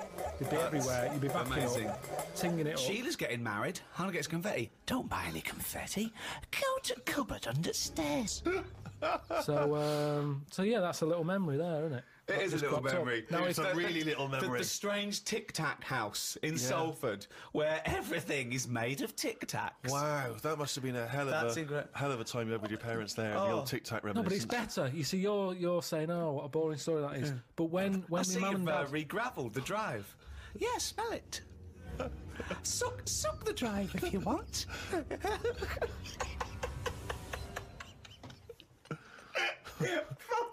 no, but it's different. When my mum and dad are there and they can remember that, and they're going, "Oh yeah, the Tic Tac incidents and stuff." What's known as the Tic Tac incident? Tic Tac Let us never speak of the Tic Tac incident. I just imagine the clock ticking. There, it's Christmas Day. I go, what are you smiling at? Oh, remember it used to ting up the tube. You should think about selling this to Hollywood. Listen, what do you remember then? What do I you remember? That's Wow. an amazing thing to That's say. a difficult question to answer. Yeah, I don't. Nothing at all. Carl, I know you like to be kept abreast of all the latest breaking science news. Did you read recently about the blind mice that they have been able to make see again? And hopefully they're whatever they did, which allowed these mice to be able to see again, they're hoping to be able to do with humans in maybe about 10 years' time, or at least begin tests. Extraordinary, isn't it, to be able to cure blindness would be a remarkable achievement in science. It is, but it's just that thing how they say they've done it on mice and what have you. Yeah. If I was blind and I went in for the meeting with the doctor, Yeah. and they said, "Do you want yours doing?" And then they said, like, "I've done it on mice," that wouldn't be good enough for me. I'd say, look, when the blind fella gets in, don't say we've done it on mice, just say we've done this on eyes. Because if he goes, what eyes? Just say just a pair of eyes. Yeah. As soon as you say mouse's eyes, it's like, well, it's not the same. And it it would make me go, I'll leave it. Yeah. And then you wake up and you can see, but you've got very tiny eyes right in the you've put in mice eyes. I'm scared of cats. It's just eyes. I think I just don't like having my eyes messed with, and even if I was blind, you know, I wouldn't like it. No. And I think mine are more active than most, my eyes. What do you mean? Well, I went for a what's her name, Steve. You don't know. I've had problems with my legs. Oh, Christ Almighty! He's the same. What are you? 33. He's a hypochondriac. And you talk like you're a 70-year-old man. Honestly, the slightest thing, he's got time off work for this. We went to the dentist 3 times in 1 week. He goes, now his legs rubbed 2 times a week for some reason. I don't. In and out of the kidney hospital, and they're going, there's no kidney stone, Mr. Pilkington. He's going, oh, Christ Almighty, do some fucking work. No, the thing is, I've been, in the last, 30-odd years, I've been working hard, and I've let my body get run down a bit. How have you, you're 30, what are you? 33. Right, 33. Sorry to start off with such a hard question. But how have you been working for 30 years? Well, I just have. I I got on with it. At 3? At 3? No, I'm Well, you just didn't saying. get on with anything at school, did you? Because you were just titting about. Yeah. You weren't working Yeah. out there. What was the first job you got? How old were you? I was 15. Right, okay, so you've been working for 15 years then. Okay, good. Yeah, but right. I had my paper round when I was 10, didn't I? And that was hard graft. That's why I'm bald and that. Getting up at 4:30. It all adds up, doesn't it? All adds up. So anyway, I kicked my height when I was a kid. He always says this, like it's a classic story that everyone should know. Everyone and knows, also right? the phrase "kicking my own height." Yeah. Explain what you mean. Just kicked my height when I was a Kick kid. your. No one understands. You kicked Carl. your leg up to the kicked height my that leg. you were at that time. Yeah. Yeah. So I if you kicked were, my height. It's not a well-known phrase. You can't just go, "I kicked my height." so you're 4.5 foot, and you've put your toe up into the air 4.5 feet by kicking. Yeah, but I landed on my back. Right, okay. Imagine seeing that in the playground. They go, get Karl Pilkington to kick his eye. I bet he falls over like a fucking It wasn't penguin. in the playground. My dad got me to do it in the garden. Brilliant. Why did They you fall sold over? tickets, the neighbours were cracking up. Yeah. Why did you fall over? Did you hit I just yourself in the I didn't head? have to kick my eye. I mean, my leg got eye up, but I was that chuffed that I got that eye. I didn't think of putting my leg down again. What does it look like? What the fuck did that look like? He's got to think it all through. I thought it was automatic. It stayed there. You sort of stay balanced. Christ But you didn't almighty. think, well, I'm loving this. This is brilliant, but what should I do now? I got my leg up. I'll just keep it up. Whoa! It looked like a Hitler salute with his leg. What were you doing? So anyway, I landed on my back, Yeah. and I did some damage, I think. And it's because of Definitely. that. You sure you didn't land on your head? And it's because of that, like all them years and what have you. Yeah. I've had like a trapped nerve in my leg. Right. So I thought, right, now's the time to have it done. Because when you get older, I mean, it was the kidney stone thing. Once you've sort of looked at, death and what have you, it just makes you think, got to start looking after Do you your think you body. could die of the slightly bad leg that you've had for 15 years? Well, it Do you just, think that'll eventually kill you? well, it could do if I can't run away from danger quick enough. Right. Again, you're thinking of Jurassic Park coming true. Well, whatever then. I'm just saying, you've got Yeah. to look after yourself. If there's anyone listening could out always there hop. who's got a problem, get it sorted. I'll tell you That's what, all I'm though, saying. if you have to fight off danger and you kick them, put the leg back down immediately after. So anyway, I went to see this fella, to like a professional leg rubber. Professional leg rubber. Yeah.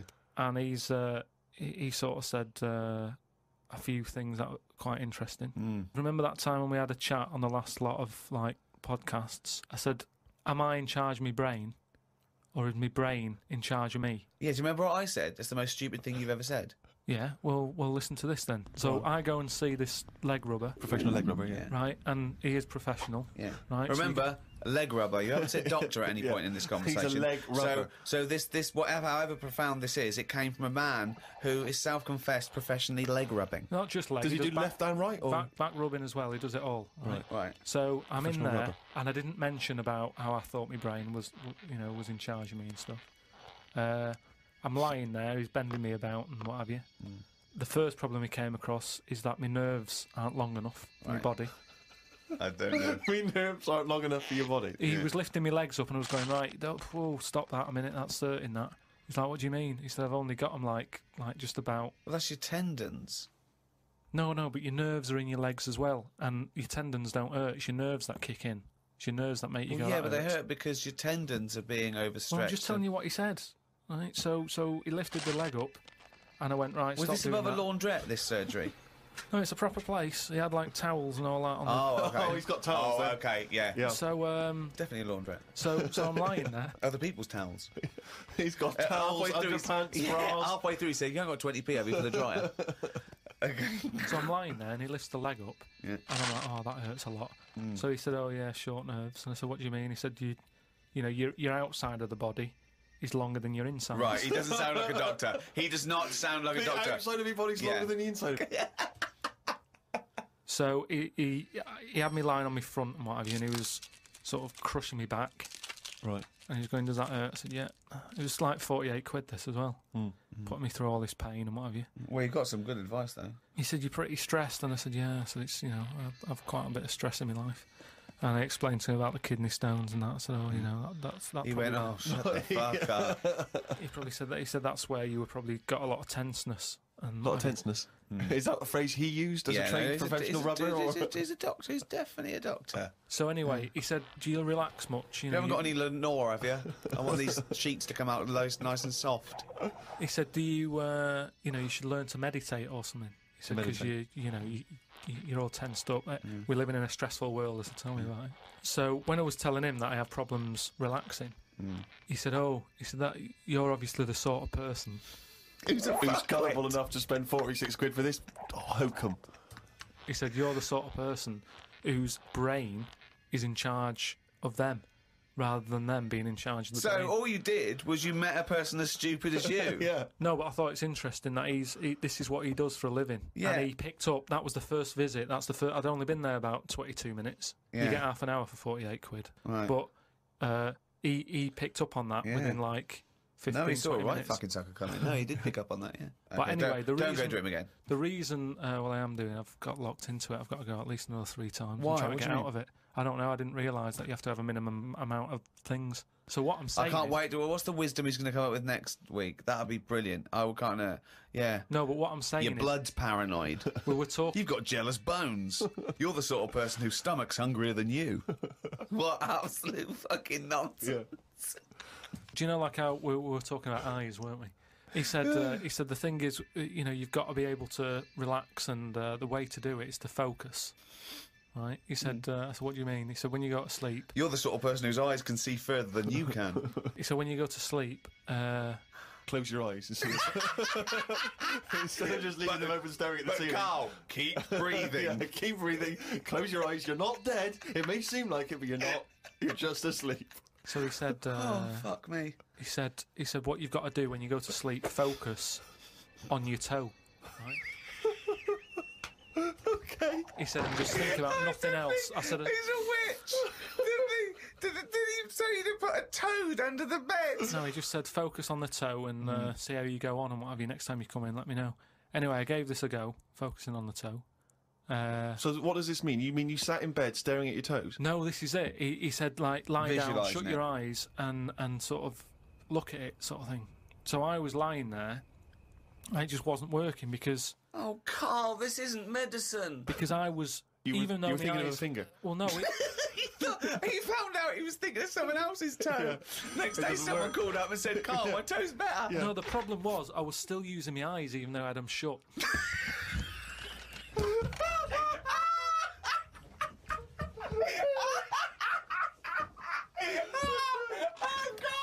Oh, God! Just when I think he could never come up with something stupid, he pulls that one out of the bag! Right. So what does that mean? Oh, God! You were still. What does that mean? I was straining them. I had them shut, but I was sort of looking down at my foot. You were trying to see through your eyelids at your toe. Well, I was looking down, so I'm thinking that's where the foot is. Because of that, I was straining them and they were stinging, so I had to pack it in. I'm gonna die! I am going to die! Why, out of interest though, and this will sound naive, why don't we remember the very early moments of our lives? Why is it? Is it because it would be too harrowing to remember the point at which we sort of born? Because I don't really remember anything from those first few years. Why is it? Is it just because the brain's not fully formed at that moment? I don't know. The memory's not sufficiently developed? I honestly... It's got to be trauma, hasn't it? It's the things... Again, we were talking about me being younger, and the youngest I could remember back to was 1978. How old were you then? When were you born? 72. What, you couldn't remember earlier than 6? You can remember back to about 2 or 3, most people. What? No way. No way. My mum and dad don't even remember me then. Because you're not doing anything. This is what I'm saying. Mum and Dad don't even remember me then. That's amazing. Because they pinpoint They remember things. all the Tic Tacs they've ever eaten. Yeah. Do you remember when Carl was 6? Of course I do. 5? Yeah. 4? Yeah. 3? No. 2? No. Because you're not doing anything, are you? My mum and Dad don't even remember me then. And it's weird. I remember must have been about 2 sitting on a potty surrounded by Lego. I remember that. Very strong image I have of that. No, I don't remember that. No, you wouldn't remember that, were you? No, Would you you? weren't No, there, wouldn't were there. you? What do you mean? What, you don't remember Steve sitting on a potty surrounded by Lego? No, I mean, I can't remember having a potty. I remember having one of them. I'm not suggesting you have the You same used to memory. go in a fucking litter tray. Now I know why, to eat a Tic Tac while you're having a shit. But okay, so what is your very first memory? The one that cropped up the other day was having my eyes sort of glued together by... Gangsters. Where's the fucking Tic Tacs? No, I was, Lost our truck for you, yeah. when I was on holiday and I slept near the window and the window was open and I used to wake up in the morning with my eyes shut. My mum and dad thought I was having a lovely lie in. I just couldn't open my eyes. But whoa, I don't understand. Why were they? I'm gonna burst. Whoa. What do you mean? Why were they glued? Why were they? What do you mean they were glued? Wait, but why didn't you say, Mum, Dad, I'm not asleep. My eyes are glued together. It's just that you get a build-up on the eyelashes. Yeah. And it all... But when they came in and you could sense them looking I didn't know at they you. were there.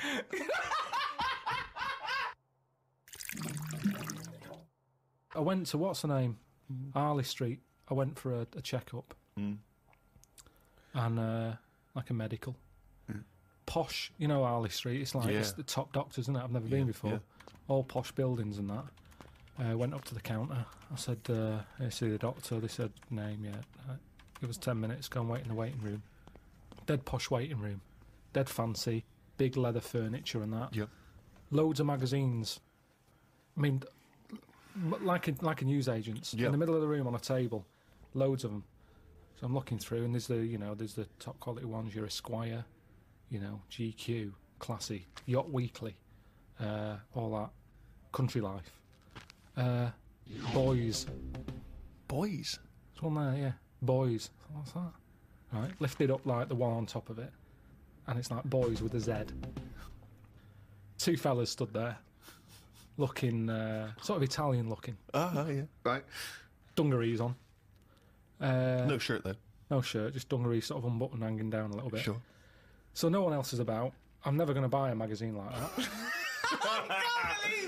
You're going to tell us you looked through a gay magazine? I had a little look, just because I thought, like I say, it's one You're chance. always looking to learn, aren't you? You're always looking to learn. Yeah. Always open, there might have been something in there that I go, right, I get it now, I understand why they like doing that or whatever. Yeah. Right.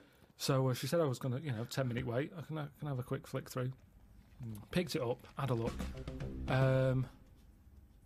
Still none the wiser. Why? Well, what did you see when you opened it up? Just loads of, like I've said to you before about, I don't know why you like looking at knobs when they've got one of their own. Right. There's no surprises there. You're not going to go, oh, Sure, yeah. Nice. Some had like car oil on the face.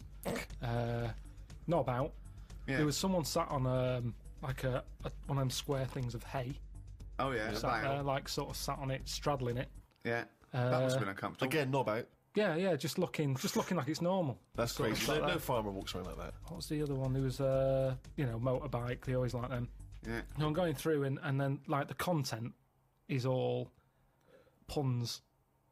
Right. Everything was to do with knob.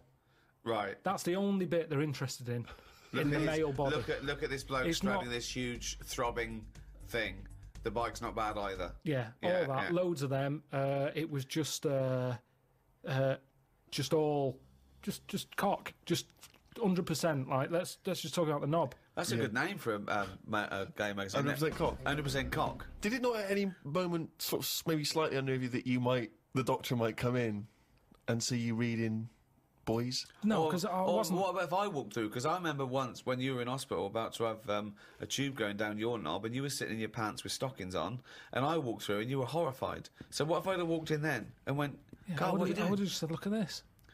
Look at this, it's free. And I said, why did you bring that with you?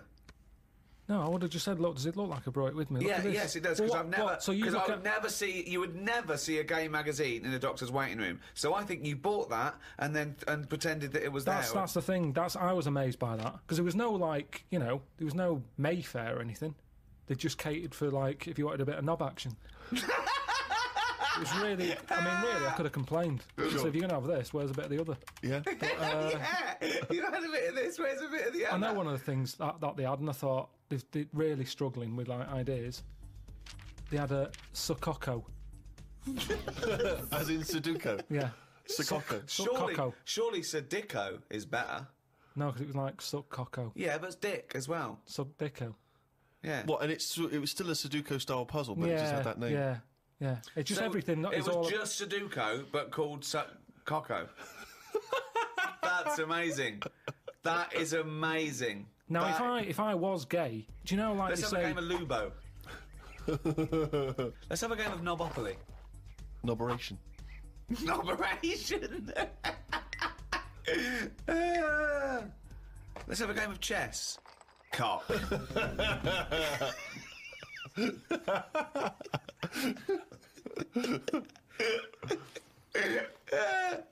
Let's have a game of fuckaroo.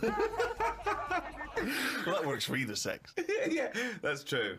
That's how we spend our Okay then, Christmases. fuck a poo. Oh, God.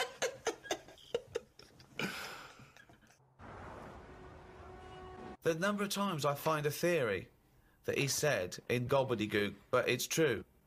I think that I think he's been dealt a bad hand in the brain department. Do you know what I mean? Yeah. Thoughts, Carl? Well, your brain's in 2 bits, isn't it? Yeah. And I wonder if one half is really good, the other half's messing it up. Yeah. That's how I feel sometimes. That could be the case. Yeah. Well, it is split into 2. Yeah, and they are responsible for different things. Yeah. It's like these sort of families where there's a kind of really bright kid and then a sort of wayward child who just gets into drugs and stuff. Sort of like that up there. Yeah. In your head. Because you have quite sort of out there nebulous thoughts, and you've got a lot of common sense, haven't you? And just having that other sense of like, this is dodgy. What spider sense? Just that sense where you just go, I don't know why, but something's telling me we shouldn't be here. When you go, all right, let's go. And you move from it, and you don't know what that is. Yeah. You don't know what's decided that. You know, it's like when you're lost. A part of my brain's got me lost, but then there's another bit that I don't know what it is, where they go left. And you do, and then you go, So remember that time when you called me and I said I don't know where I am, and I couldn't concentrate? Think of that! I called him. I went, Carl, what are you doing? He went, I don't know where I am. What do you mean you didn't know where you were? What, you... I got lost. I What, went in London wandering. you got yeah, lost? Yeah. And I went wandering, and then, you know, I It's was when like, he first moved into his new place. He was walking back from his old place to his new place, and he didn't know where he was. He How tried can to you take a ever short. really get lost in London, though? I'm just... It's a cabbie. well, yeah, I don't want to do that because you feel bad pulling one over and then saying, where am I? Yeah, they don't appreciate that, do they? But I found my way back, didn't I? Yeah. But you told me 20 one minutes. time that you much prefer getting lost. You love wandering around and getting lost. Yeah, you said go- that's much better. go Yeah, around it the was a cold cul-de-sac. day. It was a cold day. I just wanted to be at home. I had things to do. There's a time and place to be lost. Go on. Well, a place What's you the don't place? know. What's and the place to be lost? Somewhere you don't know. Right, good. Okay, And the specific. time? The Time when you're not in a rush. Right. But that time I was in a rush, and I was And- cold. So a typical argument in your head is what? I'm lost. I'll do one side of the brain, you do the other side of the brain, okay, in your head, okay? Carl, What? this isn't where we should be. You want to go home, didn't you? This isn't your house, because it's a field. You live in a house, don't you? Why are we standing in a field? This isn't your house. You're meant to go home, but you've walked into a field. No, but that wouldn't. I've never been that lost. When I'm walking across a field, at the edge of the field, I'd go, hang on a minute, this isn't right. I wouldn't get in the middle. I wouldn't go that far. I'd go, right, I definitely shouldn't be here. You did once. You were in the middle of a field, and your dad had to rescue you Yeah, and carry you that's when through I was the a kid because I was reading as I was walking. That's,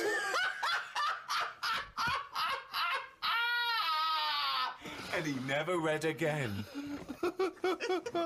but there's another sense. I was in the middle of nettles there. Yeah. I'd walked. It was at my brother's wedding in Cornwall, and I was walking near a cliff edge. Reading a book. And okay, so okay. Walking. Carl, I know you're enjoying this book. Can I have a word with you? Just look past the book a minute. There's a big drop. Yeah. Well, that's what happened, and then Right. that's when the other senses went, hang on a minute, I'm being stung.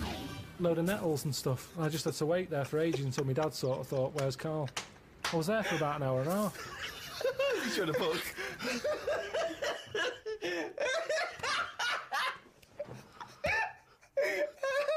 Fuck me like a cartoon. But why are you wandering off reading a book when it's your brother's wedding? No, this was like, we were in, I think it was St Ives in Cornwall. Yeah. Yeah, it was in St Ives.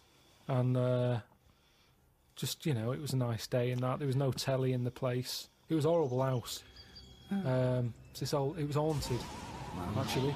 No, honestly. No, not honestly. It wasn't haunted. There's no such thing as ghosts. So, so you saying honestly it was haunted means fuck all. It's the weirdest place and weirdest sensation I've ever had. I spoke to a woman called Mrs. Battersby, Right. who sat on my bed keeping me up all night. My mum came up, she said, you look shattered. I said, yeah, I haven't had a kip all night. She said, why? I said, I've been talking to Mrs. Battersby. She said, who's that? I said, no, some old woman.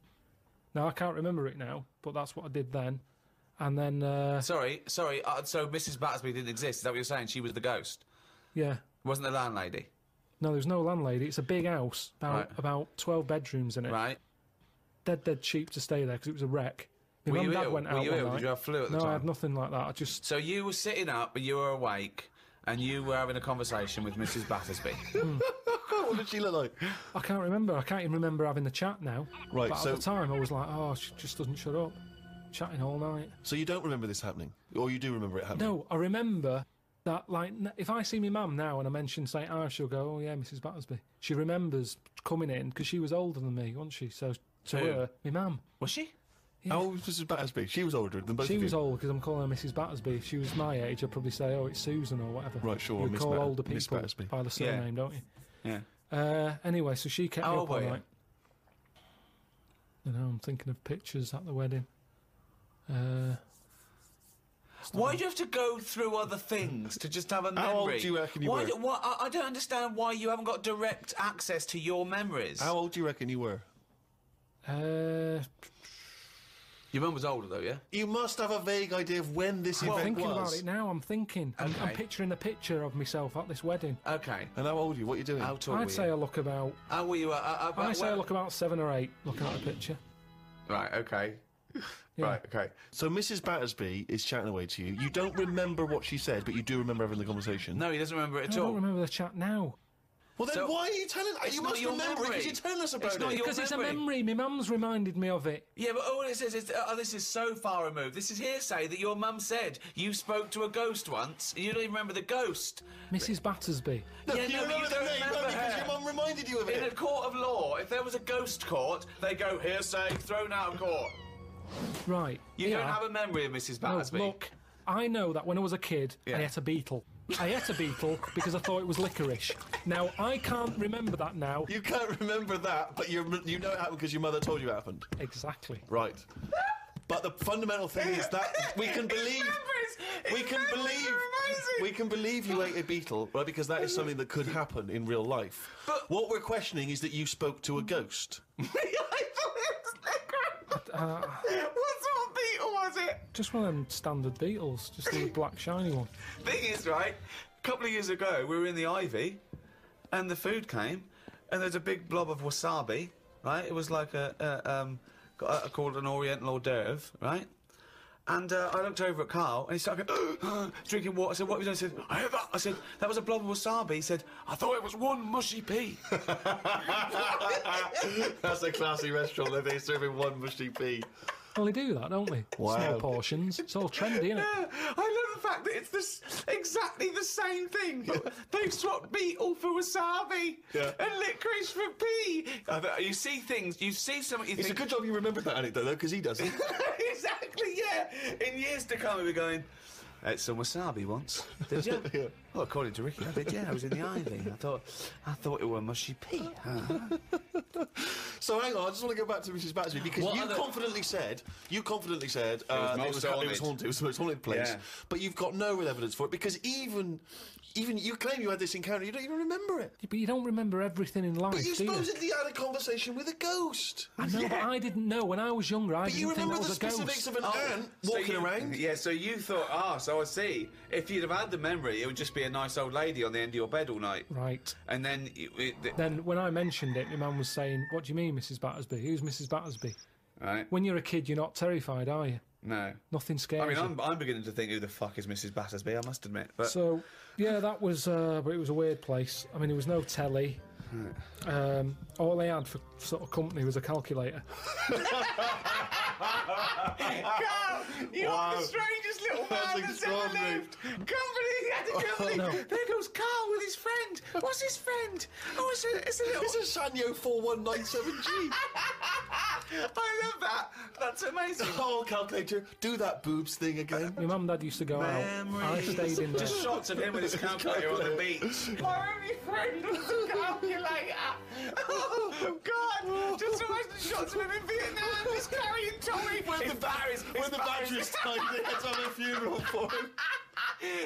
His barrels roll over the floor. Oh, fucking hell. My only company was a calculator. Before I used to knock around with a brick. Oh, fuck me. We have to face facts here. Go on. The world is old. Hold on. Right, okay. The world's old. That is a fact. Yep. That is a fact. It's the same as if you've got a gran who's 70. Yeah. There's not much you can do for her. You can say you're warm, but at the end of the day, she's still going to be shitting her pants. She's still going to be, forgetting things and all the rest of it. And you might be taking care of her, but at the end of the day, the good days are gone. Right. Yeah.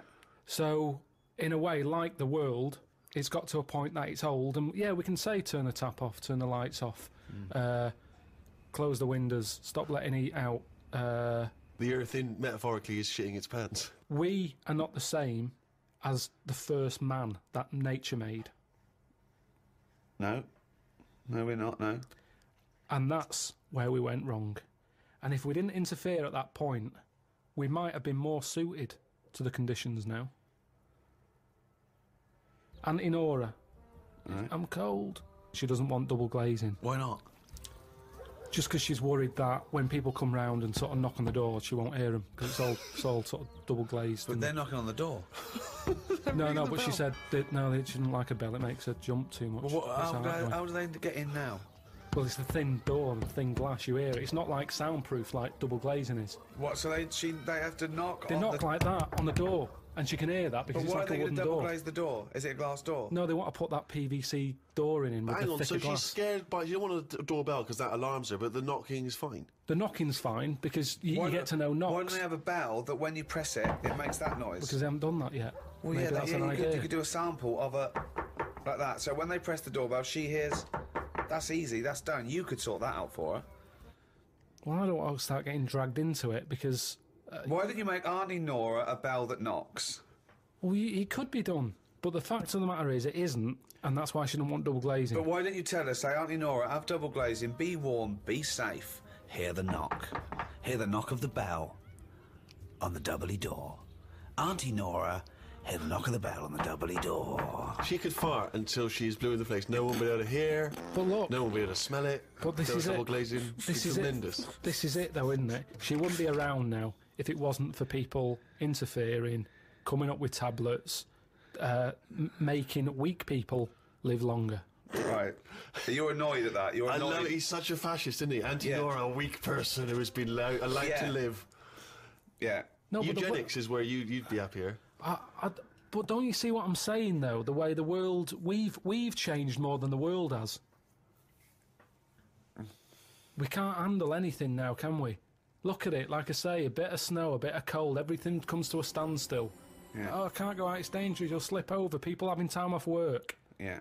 What would you do, right? If you run a business, right, your business could go under, right? It snows a bit. You got 10 employees, you're paying them well, and they go, I can't come in today, Carl. A bit icy. I'll do it, okay? Right, they're snowed in, right? You're running the business. What are you running?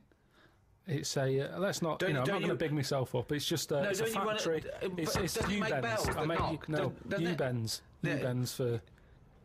Toilet. So you run a... Okay, right, okay. It's a plumbing So type. you pay them all right, don't you? I'd say most of them are on above average. So you're there. What time do you get in? About 8:45. 9:15, waiting for them to come in at 9, yeah? Yeah. Okay, right, it's snowing. It's a bit snowy, you got there. It took you a bit while. You'd set off early, did you? Or? Gave myself a bit more time because I had to put the heating on the car. Okay, ring, ring. Ring, ring. Hello, KP Plumbing. Oh, is that Miss Pilkington? Yeah, it is, yeah. Who's that? Oh, it's Sheila. Listen. Sheila, shouldn't you be here by now? Yeah, no, I was going to set off. We'll set off now. Stop wasting time. We've got a big order on. No, I know. We're all on a bonus here if we get this done. I'll see you in 10 minutes, shall I? I can't make it. What? I can't make it. Why not? The car won't start and it's slippy on the drive. I just can't get out. Get the transport. I'll see you in... I'll give you 20 minutes, all right? Don't worry about it. Thanks for calling. I'll see you in a bit. I'm also scared of the ice. I'm scared of the ice. I'm not gonna come in today. It's dangerous. So what are you going to do? Well, I'm gonna wait until the ice and snow goes away, and then I'm gonna come in. But they're predicting it's going to be about 2 weeks before they clear all this. I can't really travel in this. It's a bit dangerous. Well, I'll tell you what. You stay at home. I'll replace you. Because I need someone to come in. What, are you firing me because I can't get into work with this? Well, I got into work, Sheila. Yeah, I know, but you don't live with me, do you? If you did live with me, then you'd probably see it was bad where I was as well. I'm here. Do you know how bad it is here? When you come round and have a look how bad it is here, no, you drive I'm my... not coming Tell you round what, here. you come round and drive my fucking car because I'm snowed in, you fucking calling me a cunt. And I'll tell you, if you fire me, I'll take you to a tribunal, you bald-headed wanker. Right, you're fired anyway for that. You're in fucking trouble then. Right then, see ya. Right, and then Right. she's done with. She's weak anyway. Ring, ring. Ring, ring. KP Plumbing. Hiya, is that, Miss Pilkington? Yeah, it is, yeah. Hi, it's Bob here. Bob. Yeah, bit of trouble. In my area, it's absolutely snowing. It's possible no one's getting out. I live near Sheila. Bob, by the way. listen, yeah, well, Sheila's just been on. She's saying she can't get in either. She can't. I've just seen her out there trying to dig her car out, and she's hurt her back. She's really tried hard to get to work, but she can't do it because she's not very rich and her car doesn't work. She hasn't got the right tyres, and there's no public transport. They've cancelled those. Wrong snow on this country. I'm not going to make it in today, son. So I'll see you tomorrow, right, boy?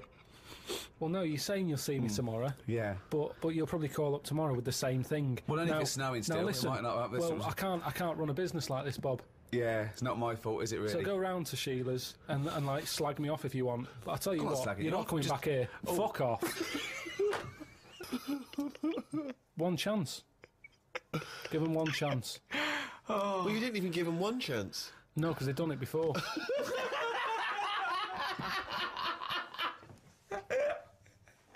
Oh, fucking hell. Just annoys me. What is art? It's a very broad term. It's a very difficult one as well. Well, let me throw that question over to Karl Pilkington. What do you want to know? Well, we were just trying to clarify what art is. It's just something for your eyes to look at. Right. It's just a change from the norm, innit? I mean, that's why I think most people have it. But then the problem is, I'd never buy a piece of art. I don't see the point in buying something because I know that my eyes will get bored of it eventually. Right. Have you got much art in your house? Yes. Yeah. Because it gives me pleasure, and I don't get tired of it. I don't get bored Do you of look it. at it every day? Well, it's there, isn't it? It just Yeah, adds but other things a are pleasure there. to Dust it. is there, but Surprisingly, I've not compared I think art I've to dust as often as I perhaps should. But the thing about, and this I think may be intriguing to you, Damien Hirst, of course, is more of a conceptual artist like Tracy Emin, and a lot of what contemporary art does is followed on from a guy called Marcel Duchamp, who I'm sure you're familiar with. Now, he famously took a gentleman's white urinal like you'd find in a pub toilet, and he put it on its side, and he signed it with a fake name, and he put it in an art gallery. Now, he did that in about 1917, perhaps a bit later. it just annoys me because there'll be snobby people who haven't got a clue, and they're looking at that and they go, "Oh yeah, see what he's trying to say." Well, that might make them think. They might. Damien Hirst, I don't feel angry with Damien Hirst really because he's Right. getting away with it. But why does that annoy you? Because it's people falling into the trap. Damien Hirst, before he dies, I bet he goes, "What a laugh that was." I had everyone on. There's a very good point as well, because some people think that the greatest art form of the last 100 years is marketing. Yeah. Some people say that that is his art, that it's not good enough to do it. You've got to then get away with it. And if the point of art is to inflame, I don't think anything inflames people more than the discussion about whether something's art, or if someone's taking the piss, or if someone gets 50 million for something, do they deserve it? Is it worth a hospital? Well, what do you think? What do you think of the shark in the tank? I think I was blown away by it. I thought I'd never seen anything like it before. It was sort of spectacular because it is so huge and so vast, and to have put a shark, in formaldehyde, and to have hung it in an art gallery, it's very striking when you see it. Yeah, it's it a is. remarkable achievement. But what is he? Is he an artist or a fishmonger? What he's done, anyone could have done what he did. Yes, but not everyone did it. He did it. This is an interesting point that you raise. It's the same old point you always raise. Not anyone could have done it. That's always the same point you make. Anyone could have done it. Carl, But they didn't do it. You could say the same about Michelangelo. Is he an artist or a painter and decorator? Well, it hasn't caught on, has it? Like the crying boy photograph. No one's having them in their house. No one's gone, "Oh, have you seen this? Have you seen the new trend, a shark in a tank?" No one's got the room. No one wants it. And that, to me, shows you what's popular. At the end of the day, if everyone wants one, he's got to be good, hasn't it? But I think if people were given a chance to appreciate more sophisticated things, then they would. And I just think that's true in all walks of life. It's an acquired taste, and the best things are an acquired taste. I mean, I haven't got pictures in our flat because of that mirrored wall I've got. Yeah. Right? So, I mean, it's tiny. You've been in it. Got windows on one wall, door to get in on the other, kitchen on the other, mirrored wall on the other. So there's No nowhere space for there. art. There's no space for art. I'm intrigued how you sit at home. Where's the sofa? At home, Yeah. facing the mirror. So you sit looking at yourself all night, Yeah. as opposed to a painting. Yeah, but at least that changes each day. No, it doesn't. It does. The picture No, changes. it's not. It's round and miserable every fucking day. No, honestly, it's good to, because you don't look at yourself otherwise. Especially me, I haven't got any hair to comb or anything, so I don't look in the mirror as much as the normal person. So, whereas now, I'm looking there every day. So you're sat at home staring at yourself? No, because the telly's in front of the mirror.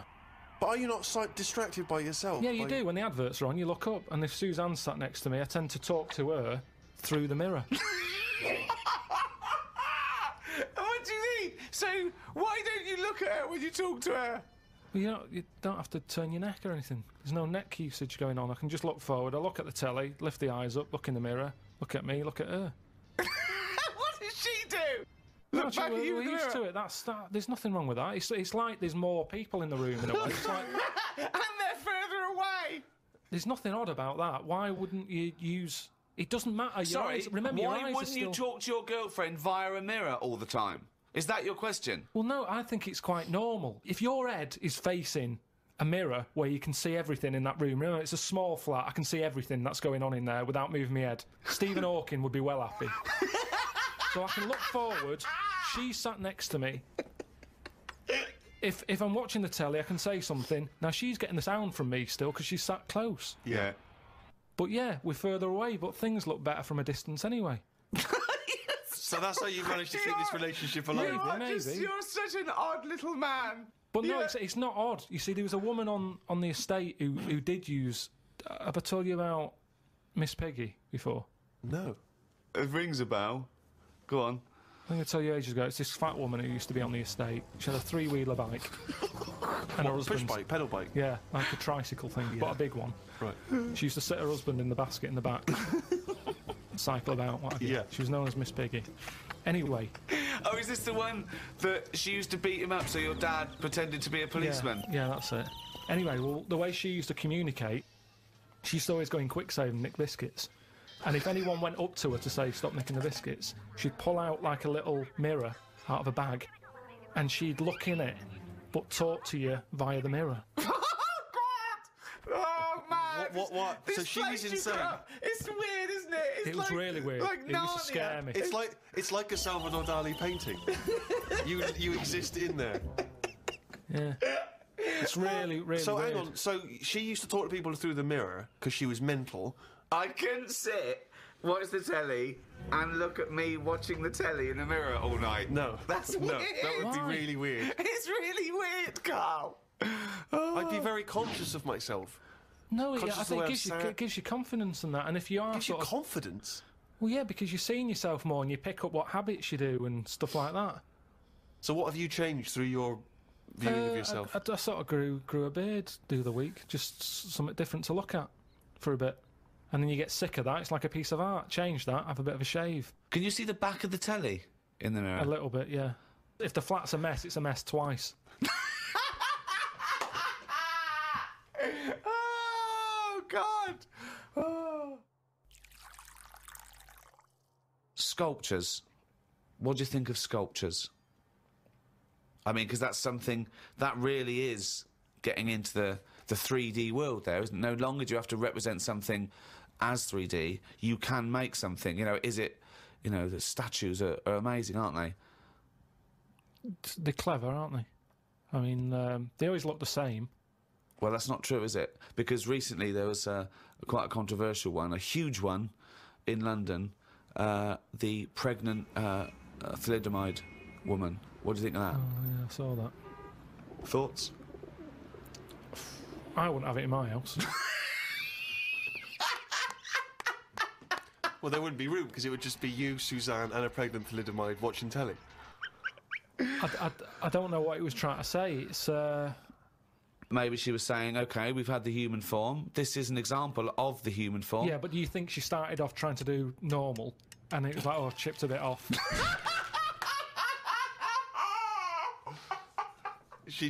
One of the arms got chipped Well, off. it makes you wonder, doesn't it? And why? You see that square, Trafalgar Square. You got that. Nelson's column. He's got one arm and a leg missing or something, and a patch over his eye. Then you've got the thalidomide. Why can't they just do a full person?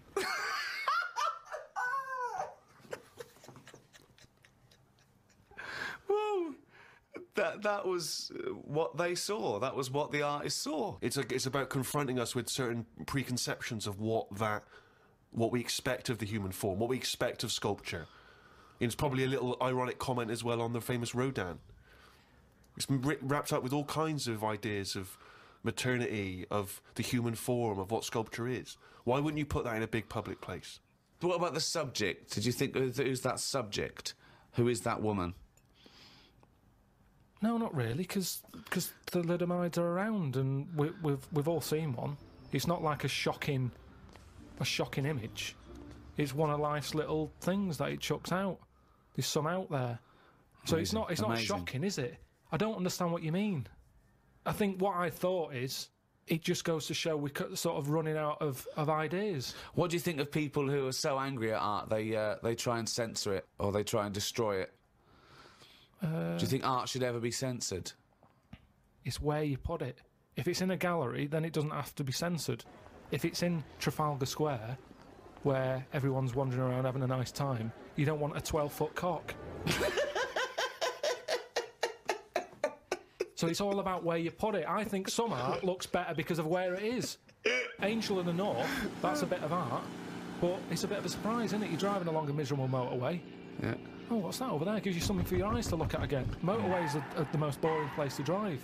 But you go, oh, look, there's a bit of art over there. Yeah, but then again, should you be North. looking at art when you're going at 70 miles an hour along a motorway? Well, yeah, because it's really big. You can keep your eye on it and Look in the mirror. It's not a problem. Wait till you go past it and look in the mirror like normal. So you like the Angel of the North? Because it's something in the middle of nothing. Right, but if you put it somewhere else... Stick it in Trafalgar Square, you'd go, oh, more clutter.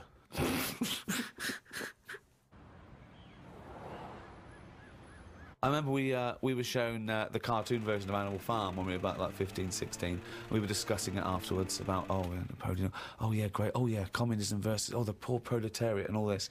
And this bloke went, you lot make me sick. It was just a nice film about some animals. Brilliant. Yeah. What's your take on that, Carl? No, go on, what's your point? Because you can see the irony there, can't you? I haven't seen it. No.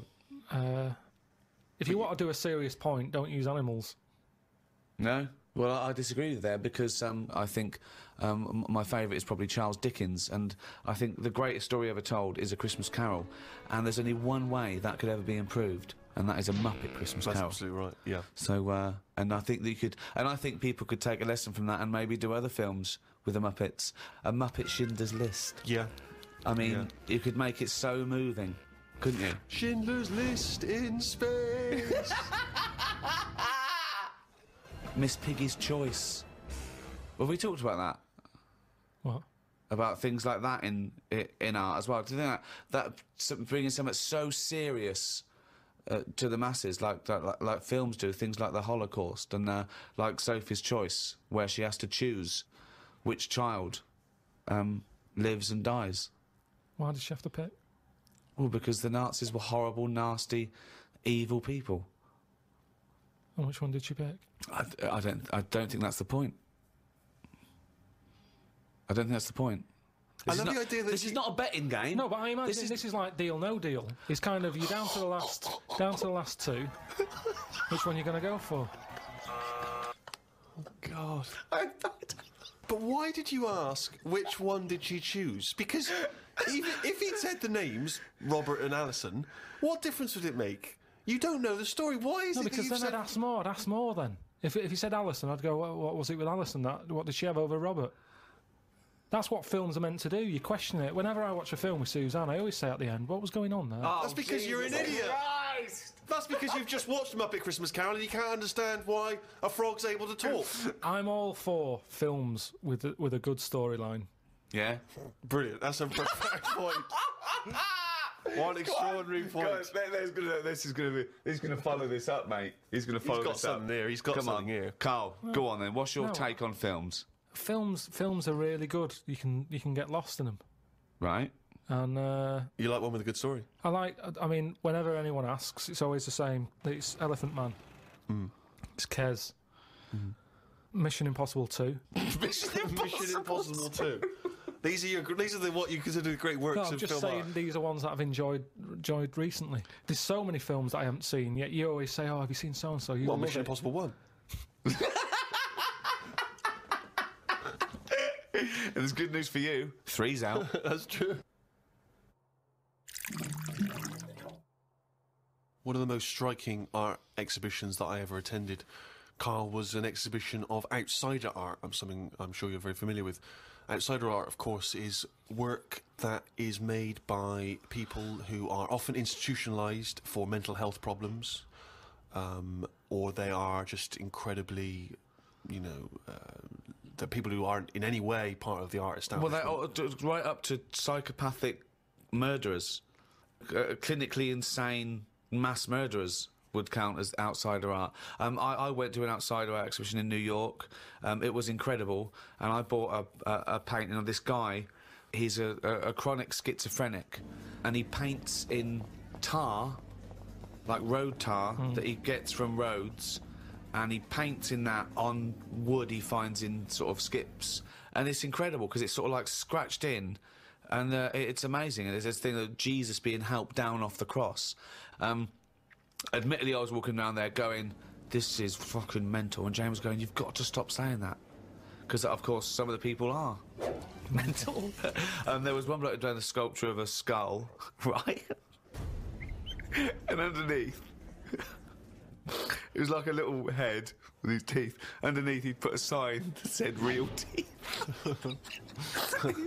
Where did he get the real teeth from? What I think is interesting about that is how much therapy it provides for these often mentally unstable people, which is another important value of art, of course. People's self-expression, people being able to give a little piece of themselves through their work. Do you not see any value in that? How do you express yourself? Whistle. You whistle. Yeah, I found over Christmas I whistled a lot more than I usually do, and I think that was just freedom. What do you mean freedom? Right, freedom. Expand on this point, if you would. Well, that's what art is, isn't it? It's you being free of all the world's heaviness on your shoulders. See, that's a great quote, that. That's great, that. For art is freedom. I love that, because I think you've really hit on something there. Would you include the free of all the world's heaviness? Well, I know what you meant. I know what you meant there. Would you include that one in it? I mean, I would include the world's heaviness in my freedom. You know, some artists are attracted to the dark side, the heaviness of the world. But I just want to return to you whistling as your artistic expression of freedom. I mean, why did you find yourself whistling more? That's what was weird. So just take us through a typical day. When would the whistling begin? So this was you spent Christmas down in Kent with Suzanne and her parents. Yeah. Could I suggest something? Your freedom was thinking, I'm in my own place now, I'm going to annoy them. Well, it was mainly it's when we were playing Scrabble, and they were taking ages to have their go, and couldn't have the radio on because the boiler affects the radio. You got boiler problems down in Kent as well? It works. It just gives something off every time it kicks in. The radio goes all staticky. Right. So I just was sort of supplying the soundtrack. And what kind of things would you be whistling? It was like I just sort of did a whistle medley. It was going from one thing to another. A Wedley. And a man was impressed. She was like, "Oh, you can whistle, can't you?" I was going, "Yeah." And then she was saying, "How loud can you go?" I was just doing all different levels. Sorry, this sounds like a scene from One Flew Over the Cuckoo's Nest. The boiler's setting off the radio. I can whistle. Oh, you're good whistling, aren't you? Oh, yeah, Scrabble. Talk about outsider art. I love the fact that Karl's life is like living in a home when you're in your 80s. Yeah. But you felt that this was your way of expressing yourself. I just found it odd because I don't whistle that much. I think just because I think I'm fed up most of the time when I'm in London, and you don't whistle when you're fed up. Whistling's a happy thing. You never get an angry man suddenly breaking into a Well, whistle. the people who aren't whistling are usually pissed off. But yeah, the bloke who's whistling, it's like it's the least. He's the least annoyed person in the room when someone's whistling. Same as holding a drill. The only person that noise doesn't annoy is the bloke who's drilling. Everyone else wants to punch his face in. Same with whistling. Whistling, Goes to show there's no point in whistling. No, there is. No, there's not. Don't know. I mean, our window cleaner was known as, like, you know, that's how you knew he was there. He always whistled. And in the end, he fell off his ladder, broke his front teeth. Oh. Retired. What, because he couldn't whistle? That was it. It was like... Well, yeah, he can't whistles all the time. Can't whistle, Well, yeah. can't clean windows. It's a bit tragic. Could he take along a whistle? Just pop that in his mouth. Yeah, I suppose he could have done. I didn't think of that. What about a flute? Or a recorder? Not London's burning again. Fucking clean the windows and then fuck off. He didn't really think this through, did he? He retired at the age of 28. And his whole family were bankrupt. With no teeth. Yeah. And just a bucket and a Why aren't squeegee. you working, Dad? Because I can't whistle. I can't whistle anymore. And if the day you give up whistling is the day I give up window cleaning. So you never whistle? No. I can't really whistle very well. No. I don't whistle, but I can whistle better than that. What, you did this for hours on end while playing Scrabble? About 2 hours. 2 hours? Hell. Put my word down. And then... sorry, can we just hear that again? Just hear. Can we hear it? So you But were that whistling. is- You were whistling after you had your go as Oh, well. yeah. Fucking hell, Carl. But hang on, let's just hear a bit. That is Carl's self-expression. That is his artistic self-expression right there. A name, no tune, no nothing.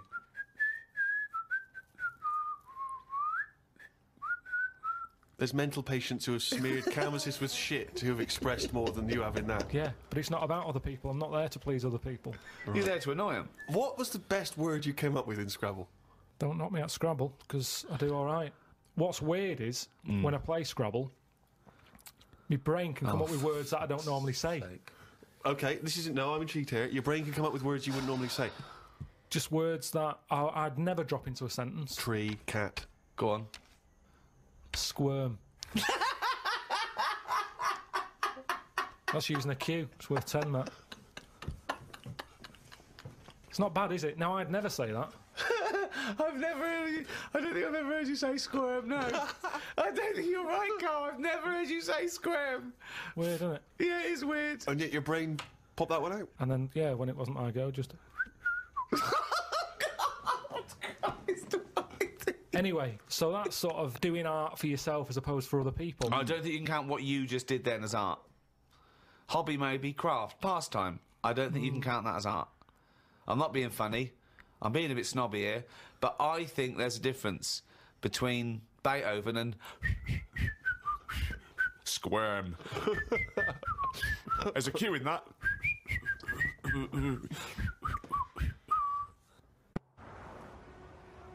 Robert Nozick did this thing that if you could go into a flotation tank and you led a whole virtual life and it was the best life possible, you did exactly what you've always wanted. You became the person you wanted to be, you did the best things you could ever dream of doing, and you literally couldn't tell the difference. So it was your life, okay?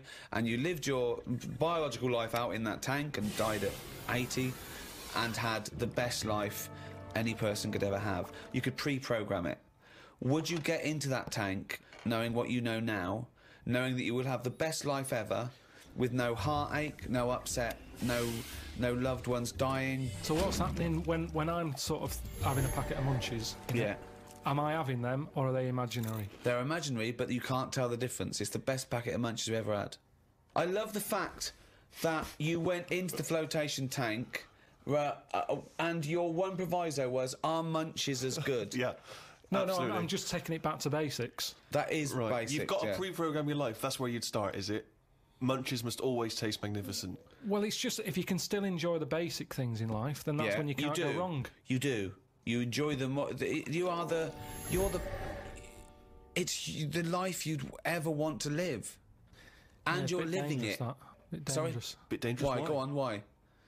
Just, I don't know, because sometimes I think things don't happen for the best, right? Right. Sometimes you can sort of think, oh, I'll enjoy that if that happens. And then it doesn't happen, and you've had time to think about Ah, but what this would is have happened. perfect. No, this is built in, because whatever happens is for the best. So not only when you're in this flotation tank are you enjoying yourself, that things just keep getting better or staying So as you good. never have a bad day. You never have a bad day. But how long would that last for before you go, I'm fed up with this? Well, why would you get fed up with it? Because you do something else. It's the perfect life. Bear in mind, you're not aware that you're in the flotation tank. You've made that deal, but then once you're in there, you don't know. You're not aware of being in the flotation tank. You're living your life, and it's perfect. You're happy. Well, we don't know how you would be happy. Well, you just have munchies every day and. Well, yeah, you'd get in it then. You'd get in it if you don't know you've got in this tank. If I somehow go to bed at night, someone injects me in the head, and then they go, right, stick him in the tank now, and then I wake up, packet of munchies there, sun's out. Suzanne goes, oh, it's a nice day, we'll go and do something nice. And I go, you're meant to be at work. She goes, no, I don't have to go in today. Right. I go, all right, let's go out then. Now, what's interesting there is that within this scenario, I gave you any life, you could do anything, and you chose the exact life you've got now, except Suzanne's got a day off. Now, I both love that. Well, I was a bit suspicious, though, that she's just taking a day off. No way, it's not happening now. It's not happening, really happening. You could do anything you like. But I like the fact now you're even questioning it and you're not in the tank, and why has Suzanne got a day off, right? Now, I love that, because that suggests to me that you're a nice, happy, satisfied, whatever you want to do it, contented person who's got the perfect life. However, it's almost like you haven't fully understood the possibilities. For example, you wake up, there's the munchies, sunny day, Suzanne's not at work. You go, why aren't you at work? Well, she goes to you, hold on though, why are you flying? And you go, I just can. But you hadn't even thought that maybe you could fly or swim or hold your breath. You just gonna have some munchies for breakfast. Hang on a minute, this is day one. Oh, okay. When you go on holiday, yeah, like I said before, you don't turn up and go, right, it's 1 o'clock, jet ski for half an hour, bungee jumping 40 minutes after that, let's have a nice roti, and, try a little cocktail. And what do you do? What do you do when you arrive there? Well, you get there. Yeah. The fella takes your case to the room. Right. You have that panic of, am I going to give him too much money? I don't know the currency well enough yet. I don't know how much More things information are. than we asked for. No. And the most mundane scenario I've ever heard. No, but this is what happens in real life. Okay, you're just telling us what happens when you go on holiday. What's your point? Okay. Because you don't want fun all in one go. You want to build to it, because that's sometimes part of it. Right. Yeah. Right. Okay. So anticipation. Yeah. Good. Yeah. Yeah. That little bit. Yeah. It's about things taking time, innit? Then looking back at the journey and going, how did I get here? Okay, well, Right. can I ask a question? Because, sorry, what I'm fascinated to know is, if you decided to sign up to the float tank idea, okay, you can design your perfect life. But I'd prefer not to know I'm doing it. No, You you won't don't. You know. won't. But I You want to won't ask know. this question. Imagine Ricky and I are the doctors, okay? We can put you in this tank. All we need to know from you now is what your perfect life is. We're going to program it in the computer. You're going to wake up tomorrow. You won't know this conversation's happened. You'll have the perfect life. What, if you don't mind, we're going to take notes now. What is the perfect life? You're still obviously living with Suzanne. We've got but munchies. what else? We've got munchies and we've got sunshine. But what else would you like in your magical life your ultimate life? Yeah, I don't like this idea. Suddenly Suzanne's never at work.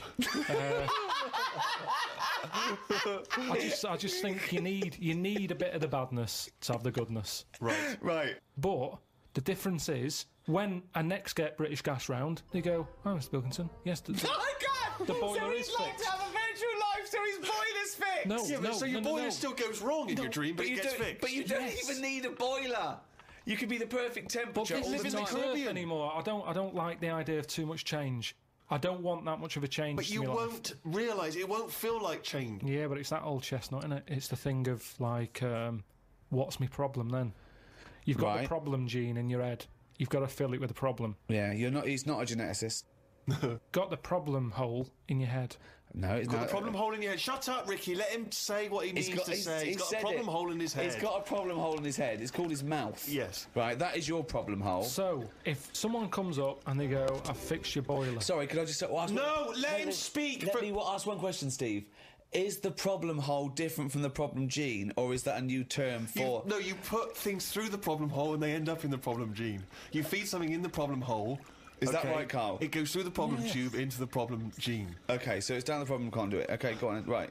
So it's better to have... You've got a problem hole in your head, right? Yeah. So you stuff in a problem into the problem hole. In Okay, it yeah, goes. okay. Now, all the little problems can't get in because of the big problem. Right. Is that good or bad? It's a But good that's thing to not true, have is The it? problem hole is a standard size on everyone. Right. Right, no, but that's Shut not... up, Ricky. Let him explain. Now, Ricky, I'd say his problems are not even problems. Well, how big's his problem hole? Same size as mine. Same size as okay. yours. But his problems are all little ones. They're like, you've got like a load of Skittles, I've got a big cream egg. Right, but why? Shut up! Let him speak. He's but- just expanding on his idea. Why But do you what is keep his interrupting? problem? What is your problem that's so big Okay. compared to my little Skittles? Loads of problems. You get stressed out about things that I'm like, what's up with you? You get annoyed easily with stuff. People chewing loudly, or someone breathing loudly, or someone coughing. Whereas I'm like, oh, that doesn't matter. Like you say, to you, the boiler is like, get it ripped out, put a new one in. It's not as easy as that. It is. And that's why the problem ball is growing.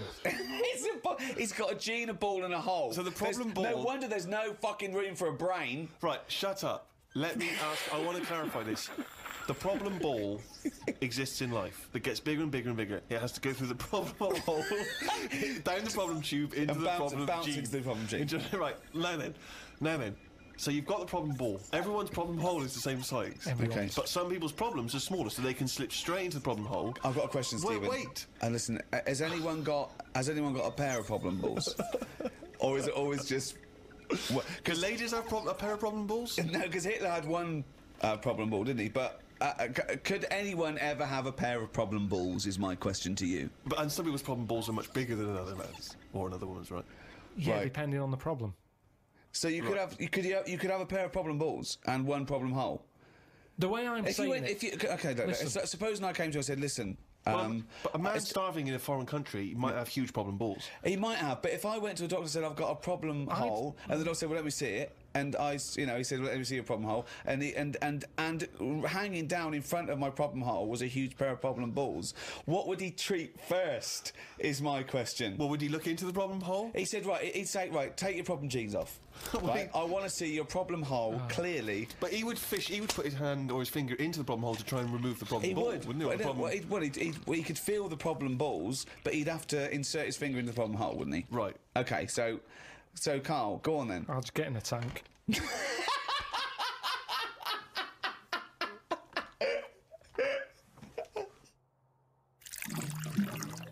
What do you do towards enjoying your life? I don't normally enjoy the thing when I'm doing it. It's after. It's like that holiday. When I What was do you on mean holiday. you don't enjoy the thing when you're doing it? It's after. What's an example of not enjoying the thing at the moment, but you do after? You didn't enjoy the holiday? Say But like you- the holiday. I've just So been you away. enjoyed coming off Hang on. holiday? What? I want to hear it. You enjoyed the holiday. You didn't enjoy the When holiday. I'm there, I had fleas biting me. Yeah. I had mosquitoes biting me. Yeah. There was a funny smell of damp in the bathroom. I was worrying, getting in the sea, thinking, is the stonefish in it? Right? Now, you've got all that going on. Yeah. When you get back, you forget about the damp smell. You forget Well, about you the haven't. fleas because the bites have gone. They're not as much of a problem. Yeah. So then your brain starts going, well, hang on, what did I enjoy? And you go, I enjoyed the dorada fish I had that I've never eaten. Yeah. That's an experience. At the time, I wasn't enjoying it because I'm thinking, when I get back, I'm going to have fleas on me again. Yeah. Now, when I get a menu given to me in a restaurant, Yeah. I go, right, what am I going to do here? Yeah. Right, well, when I came here, I thought I'd have some lamb chops. They've got lamb chops, great. Wonder how much to give you, because I quite fancy this pudding they've got. Right. Now, I have the lamb chops, it comes with extra veg. I eat it, I enjoy it. The pudding I wanted, it's gone out the window, I've got no room for it now. Yeah. But you enjoyed the lamb chops. You enjoyed lamb chops. You can only get packed so much. If you're enjoying all your life all the time, there's no point in regretting anything. That's just greed. No, but I was looking forward to the pudding. Well, you shouldn't have eaten all the veg. Yeah, but I was enjoying it at that point. But then you take the pleasure that you had at that point. No, because I wanted a pudding. Yeah, but But you didn't want to put in, or you've had to put in. No, because I would have had it for the sake of having it. And then it's Yeah, ruined. but I don't know what the whinge is there. You had a lovely meal. You had some lovely lamb chops. You enjoyed the hour. Because when I read that they had like profiteroles on there, Yeah. I thought I fancy a couple of them. Yeah, And the chance has gone. I'm probably not coming back to this restaurant now. yeah, but you because haven't missed a chance. You had the chance. You didn't want to take it because you were full up with lovely lamb. It's What's not like the you problem? didn't. I had a spicy sausage. In the garden. Right. Now, the problem was, I was enjoying it, but I thought this is the spiciest sausage I've ever eaten. Right. Now, I could only enjoy that the next day night when I knew that it's The gone next day through my night. body, there hasn't been a problem. So I'd go, that was a nice sausage, I'd have one of them again. Right. That was a nice sausage. But then the next time, surely you'd be enjoying it because you wouldn't have the trauma of the next night because you'd lived through it, and now you're just enjoying But the the lovely problem- spiciness and the sausaginess of the spicy sausage. Yeah, but the problem is, once you've enjoyed something, it's very difficult to replace what you got from that spicy sausage the first time. Then why are you looking forward to having another one? Because let me tell you, Go on. Auntie Nora, I've told you she prepares all her food, right? She's got them all in bags in a freezer, Monday, Tuesday, Wednesday, Thursday, Friday. Right. Now, what she normally does, she makes a big pot of curry. Right. She goes, what I'll do, I'll pop that in the Monday bag and I'll pop it in the Thursday bag. It's the same curry. Now, she has it on the Monday. Yeah. She loves it. She thinks I got the mix just right there. The spices are good. The chicken was tasty. I'm looking forward to Thursday. I'm looking forward to Thursday. I can't wait for Thursday. Yeah. I'll call her up on the Thursday evening. I'll go, how was the curry that you had on Monday that you said you were having again on Thursday that you enjoyed? Didn't enjoy it. Why is that? Dunno. Just want the same. She was expecting too much. And that's the problem. If I had that spicy sausage again, he's never going to live up to it. So forget the spicy sausage. I've had it. I've experienced it. So you never Someone know says, well, it depends. So do you have anything twice, ever? Maybe not. But this is insane, Carl, because aside from you and your Auntie Norma and presumably all the other Pilkington clan, or are all as weird as one another, why you phone her up and ask her what she's having for tea, I don't know. Yeah, that's one thing. What, and that shows not you only what is happening on Monday, but what you're going to do on Thursday as well. I'll make a note of it in the Auntie Norma food diary. That's proof that you really aren't enjoying your life now. Exactly. To go, right, oh, fucking hell. Well, what else do you say? But to then other he's people? phoning her up again late on the Friday to find out how the Thursday curry went down. I know, exactly. Yeah. That's two calls that week. Unbelievable. Well, it's just good read to- her journal. No, the question is it better to enjoy something once and not again than not at all? But you're an idiot because you're the only person who experiences this. That's not the choice. That's not the choice for normal people. You can either never enjoy summer or only enjoy it once. You can enjoy things loads of times. No, you can't. That's what a hobby is. A hobby is enjoying things over and over again. I haven't got a hobby ever. That's why. I've had loads of hobbies in the past. I did the dancing. I did the boxing. I did... what else have I done? That is it. I think that's what. But that's what I'm saying now. I soon get bored. And it's like how you enjoy... You know, I love munchies. Yeah. But I always enjoy the last one more than... Well, that doesn't make sense. That goes totally counter to your argument. No, because it's from one packet. What? It's from one packet. What difference does that make? The first one's surely your favourite. No, So it's hold on. not. So if you were to have one munchie, right, I'll go as a munchie, mate. You No. go, I'm not going to take one unless I can have all of them, particularly the last one. But what Well, is... no, I'd like to have them all, please. What? No, you can't have them all. Don't be so greedy. Have one munchie. Have the first munchie. There But you I'm go. going to have one, and I'm going to get a taste for them, and I'll probably want another. Well, no, they're my munchies, though, aren't they? I'll Do you keep them then, forget it. Well, look, so you'd rather have no munchies than one munchie? I'll go and buy a packet. I'd prefer to go, do you know what? I fancy a packet of them. But why do you enjoy the Okay, Why wait. do you enjoy the last munchie more than the first? Whereas you know you that's the enjoy the last first one. curry, but not the But second you know it's curry. the last one. Because I'm eating them all in one sitting. I'm not going, that's for Monday, that's for Tuesday, that's for Wednesday. I'm Right. talking about a packet of munchies. Right. I eat them. There's probably about 12 in a packet. Okay. I shove the first 4 in without even thinking what I'm eating. Really bastard. You shoved the first 4 in! Without even Right. thinking about what I'm Right. eating. Now, then when you're getting towards the end, you make them last more. You might bite the top off them. You look what's inside them. You go, I'm liking this. But You know hold that on, last what, one? every time? What, every time you buy a packet of munchies? Yeah. Yeah. So, hold on, though. You must enjoy a packet of munchies regularly, then? Not as often as you think. They have I an don't offer on know. them. Well, No it's not opinion. as I think. I don't know. So tell me how often you enjoy a packet of munchies. Normally after sort of maybe once a month. So, every month, you look forward to a lovely packet of munchies. And the same experience. Yeah, You but like at the first end, one. I like the last one. The only thing you know you enjoy, look forward to enjoy, and it fulfills all those expectations is a fucking packet of munchies once a month. Fuck me. What do you think happiness is?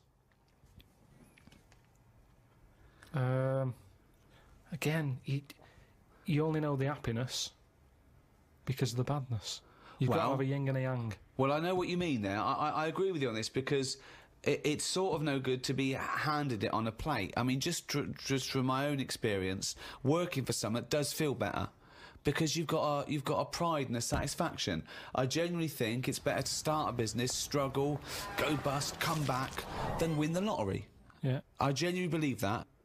but you need the mixture, don't you? So you find out what your favourite thing is. It's like a bag of Revels.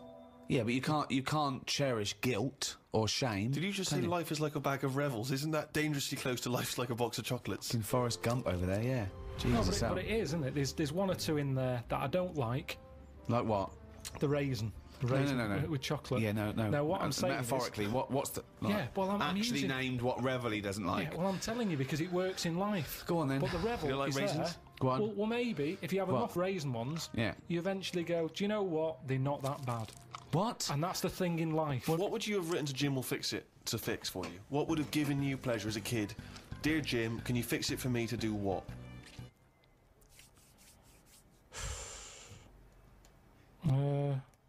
when I watched Jim Will Fix It as a kid, they never really lived up to what the kid wanted, did they? But what would you have requested? But I don't think I would, because I think I saw how disappointed most of the kids were. God, it's A kid like whistling, they brought out Roger Whittaker.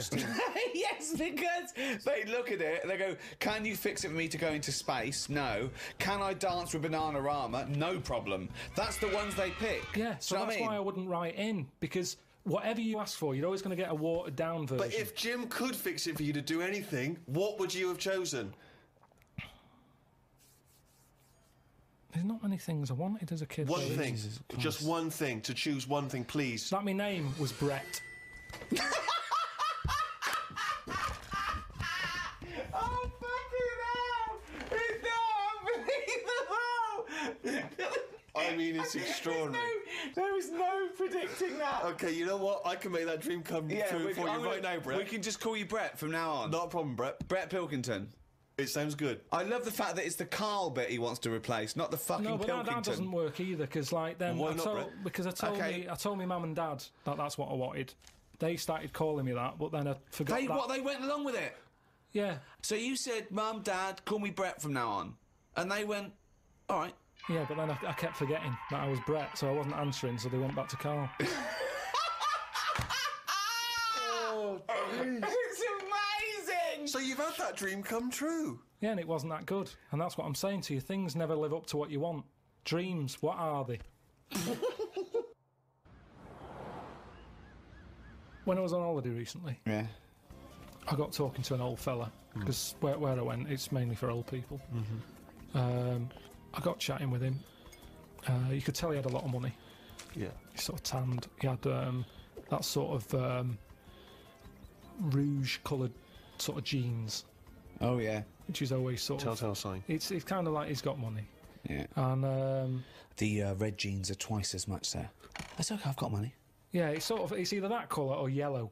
But you Yeah. can carry it off when you're an old man, and especially with the tan, you think, yeah, he's got a few quid. I'm a millionaire. Do you have any yellow jeans?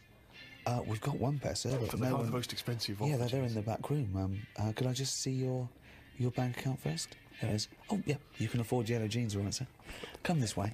So I got talking to him, and it turns out he had a cruise ship. Right. Loads of money. Now, I was chatting to him for about 10 minutes. Yeah. What colour was his jacket? Said he didn't have a jacket on, just a white shirt. He's wearing red jeans and a white shirt. Yeah, sort of leather slip-on shoes, that I can remember. And how old is he? It's hard to tell because he was well tanned. Right. Was he an attractive man? He's a good-looking fella. So he's rich. So you saw this rich, good-looking bloke with just a shirt on. Oh, he had a shirt and his pink Yeah. pants. His pink pants, and he just went over and I struck don't up a understand. conversation. I don't know. Why did you notice what colour the crotch area was?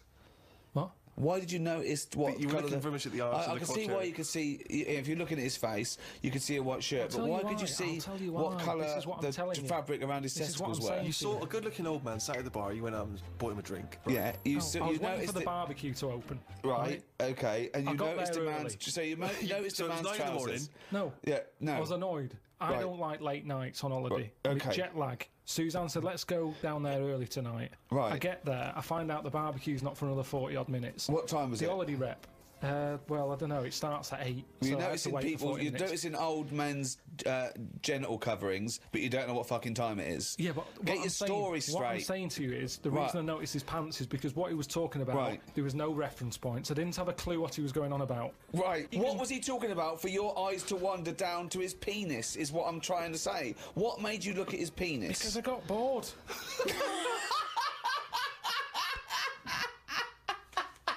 I didn't know. What I'm trying to say to you is reference points. I had no idea what what was he he was going on talking about. When about? you're talking to a stranger, aren't you meant to keep it Above the waist, looking at his bollocks, keep it to erect.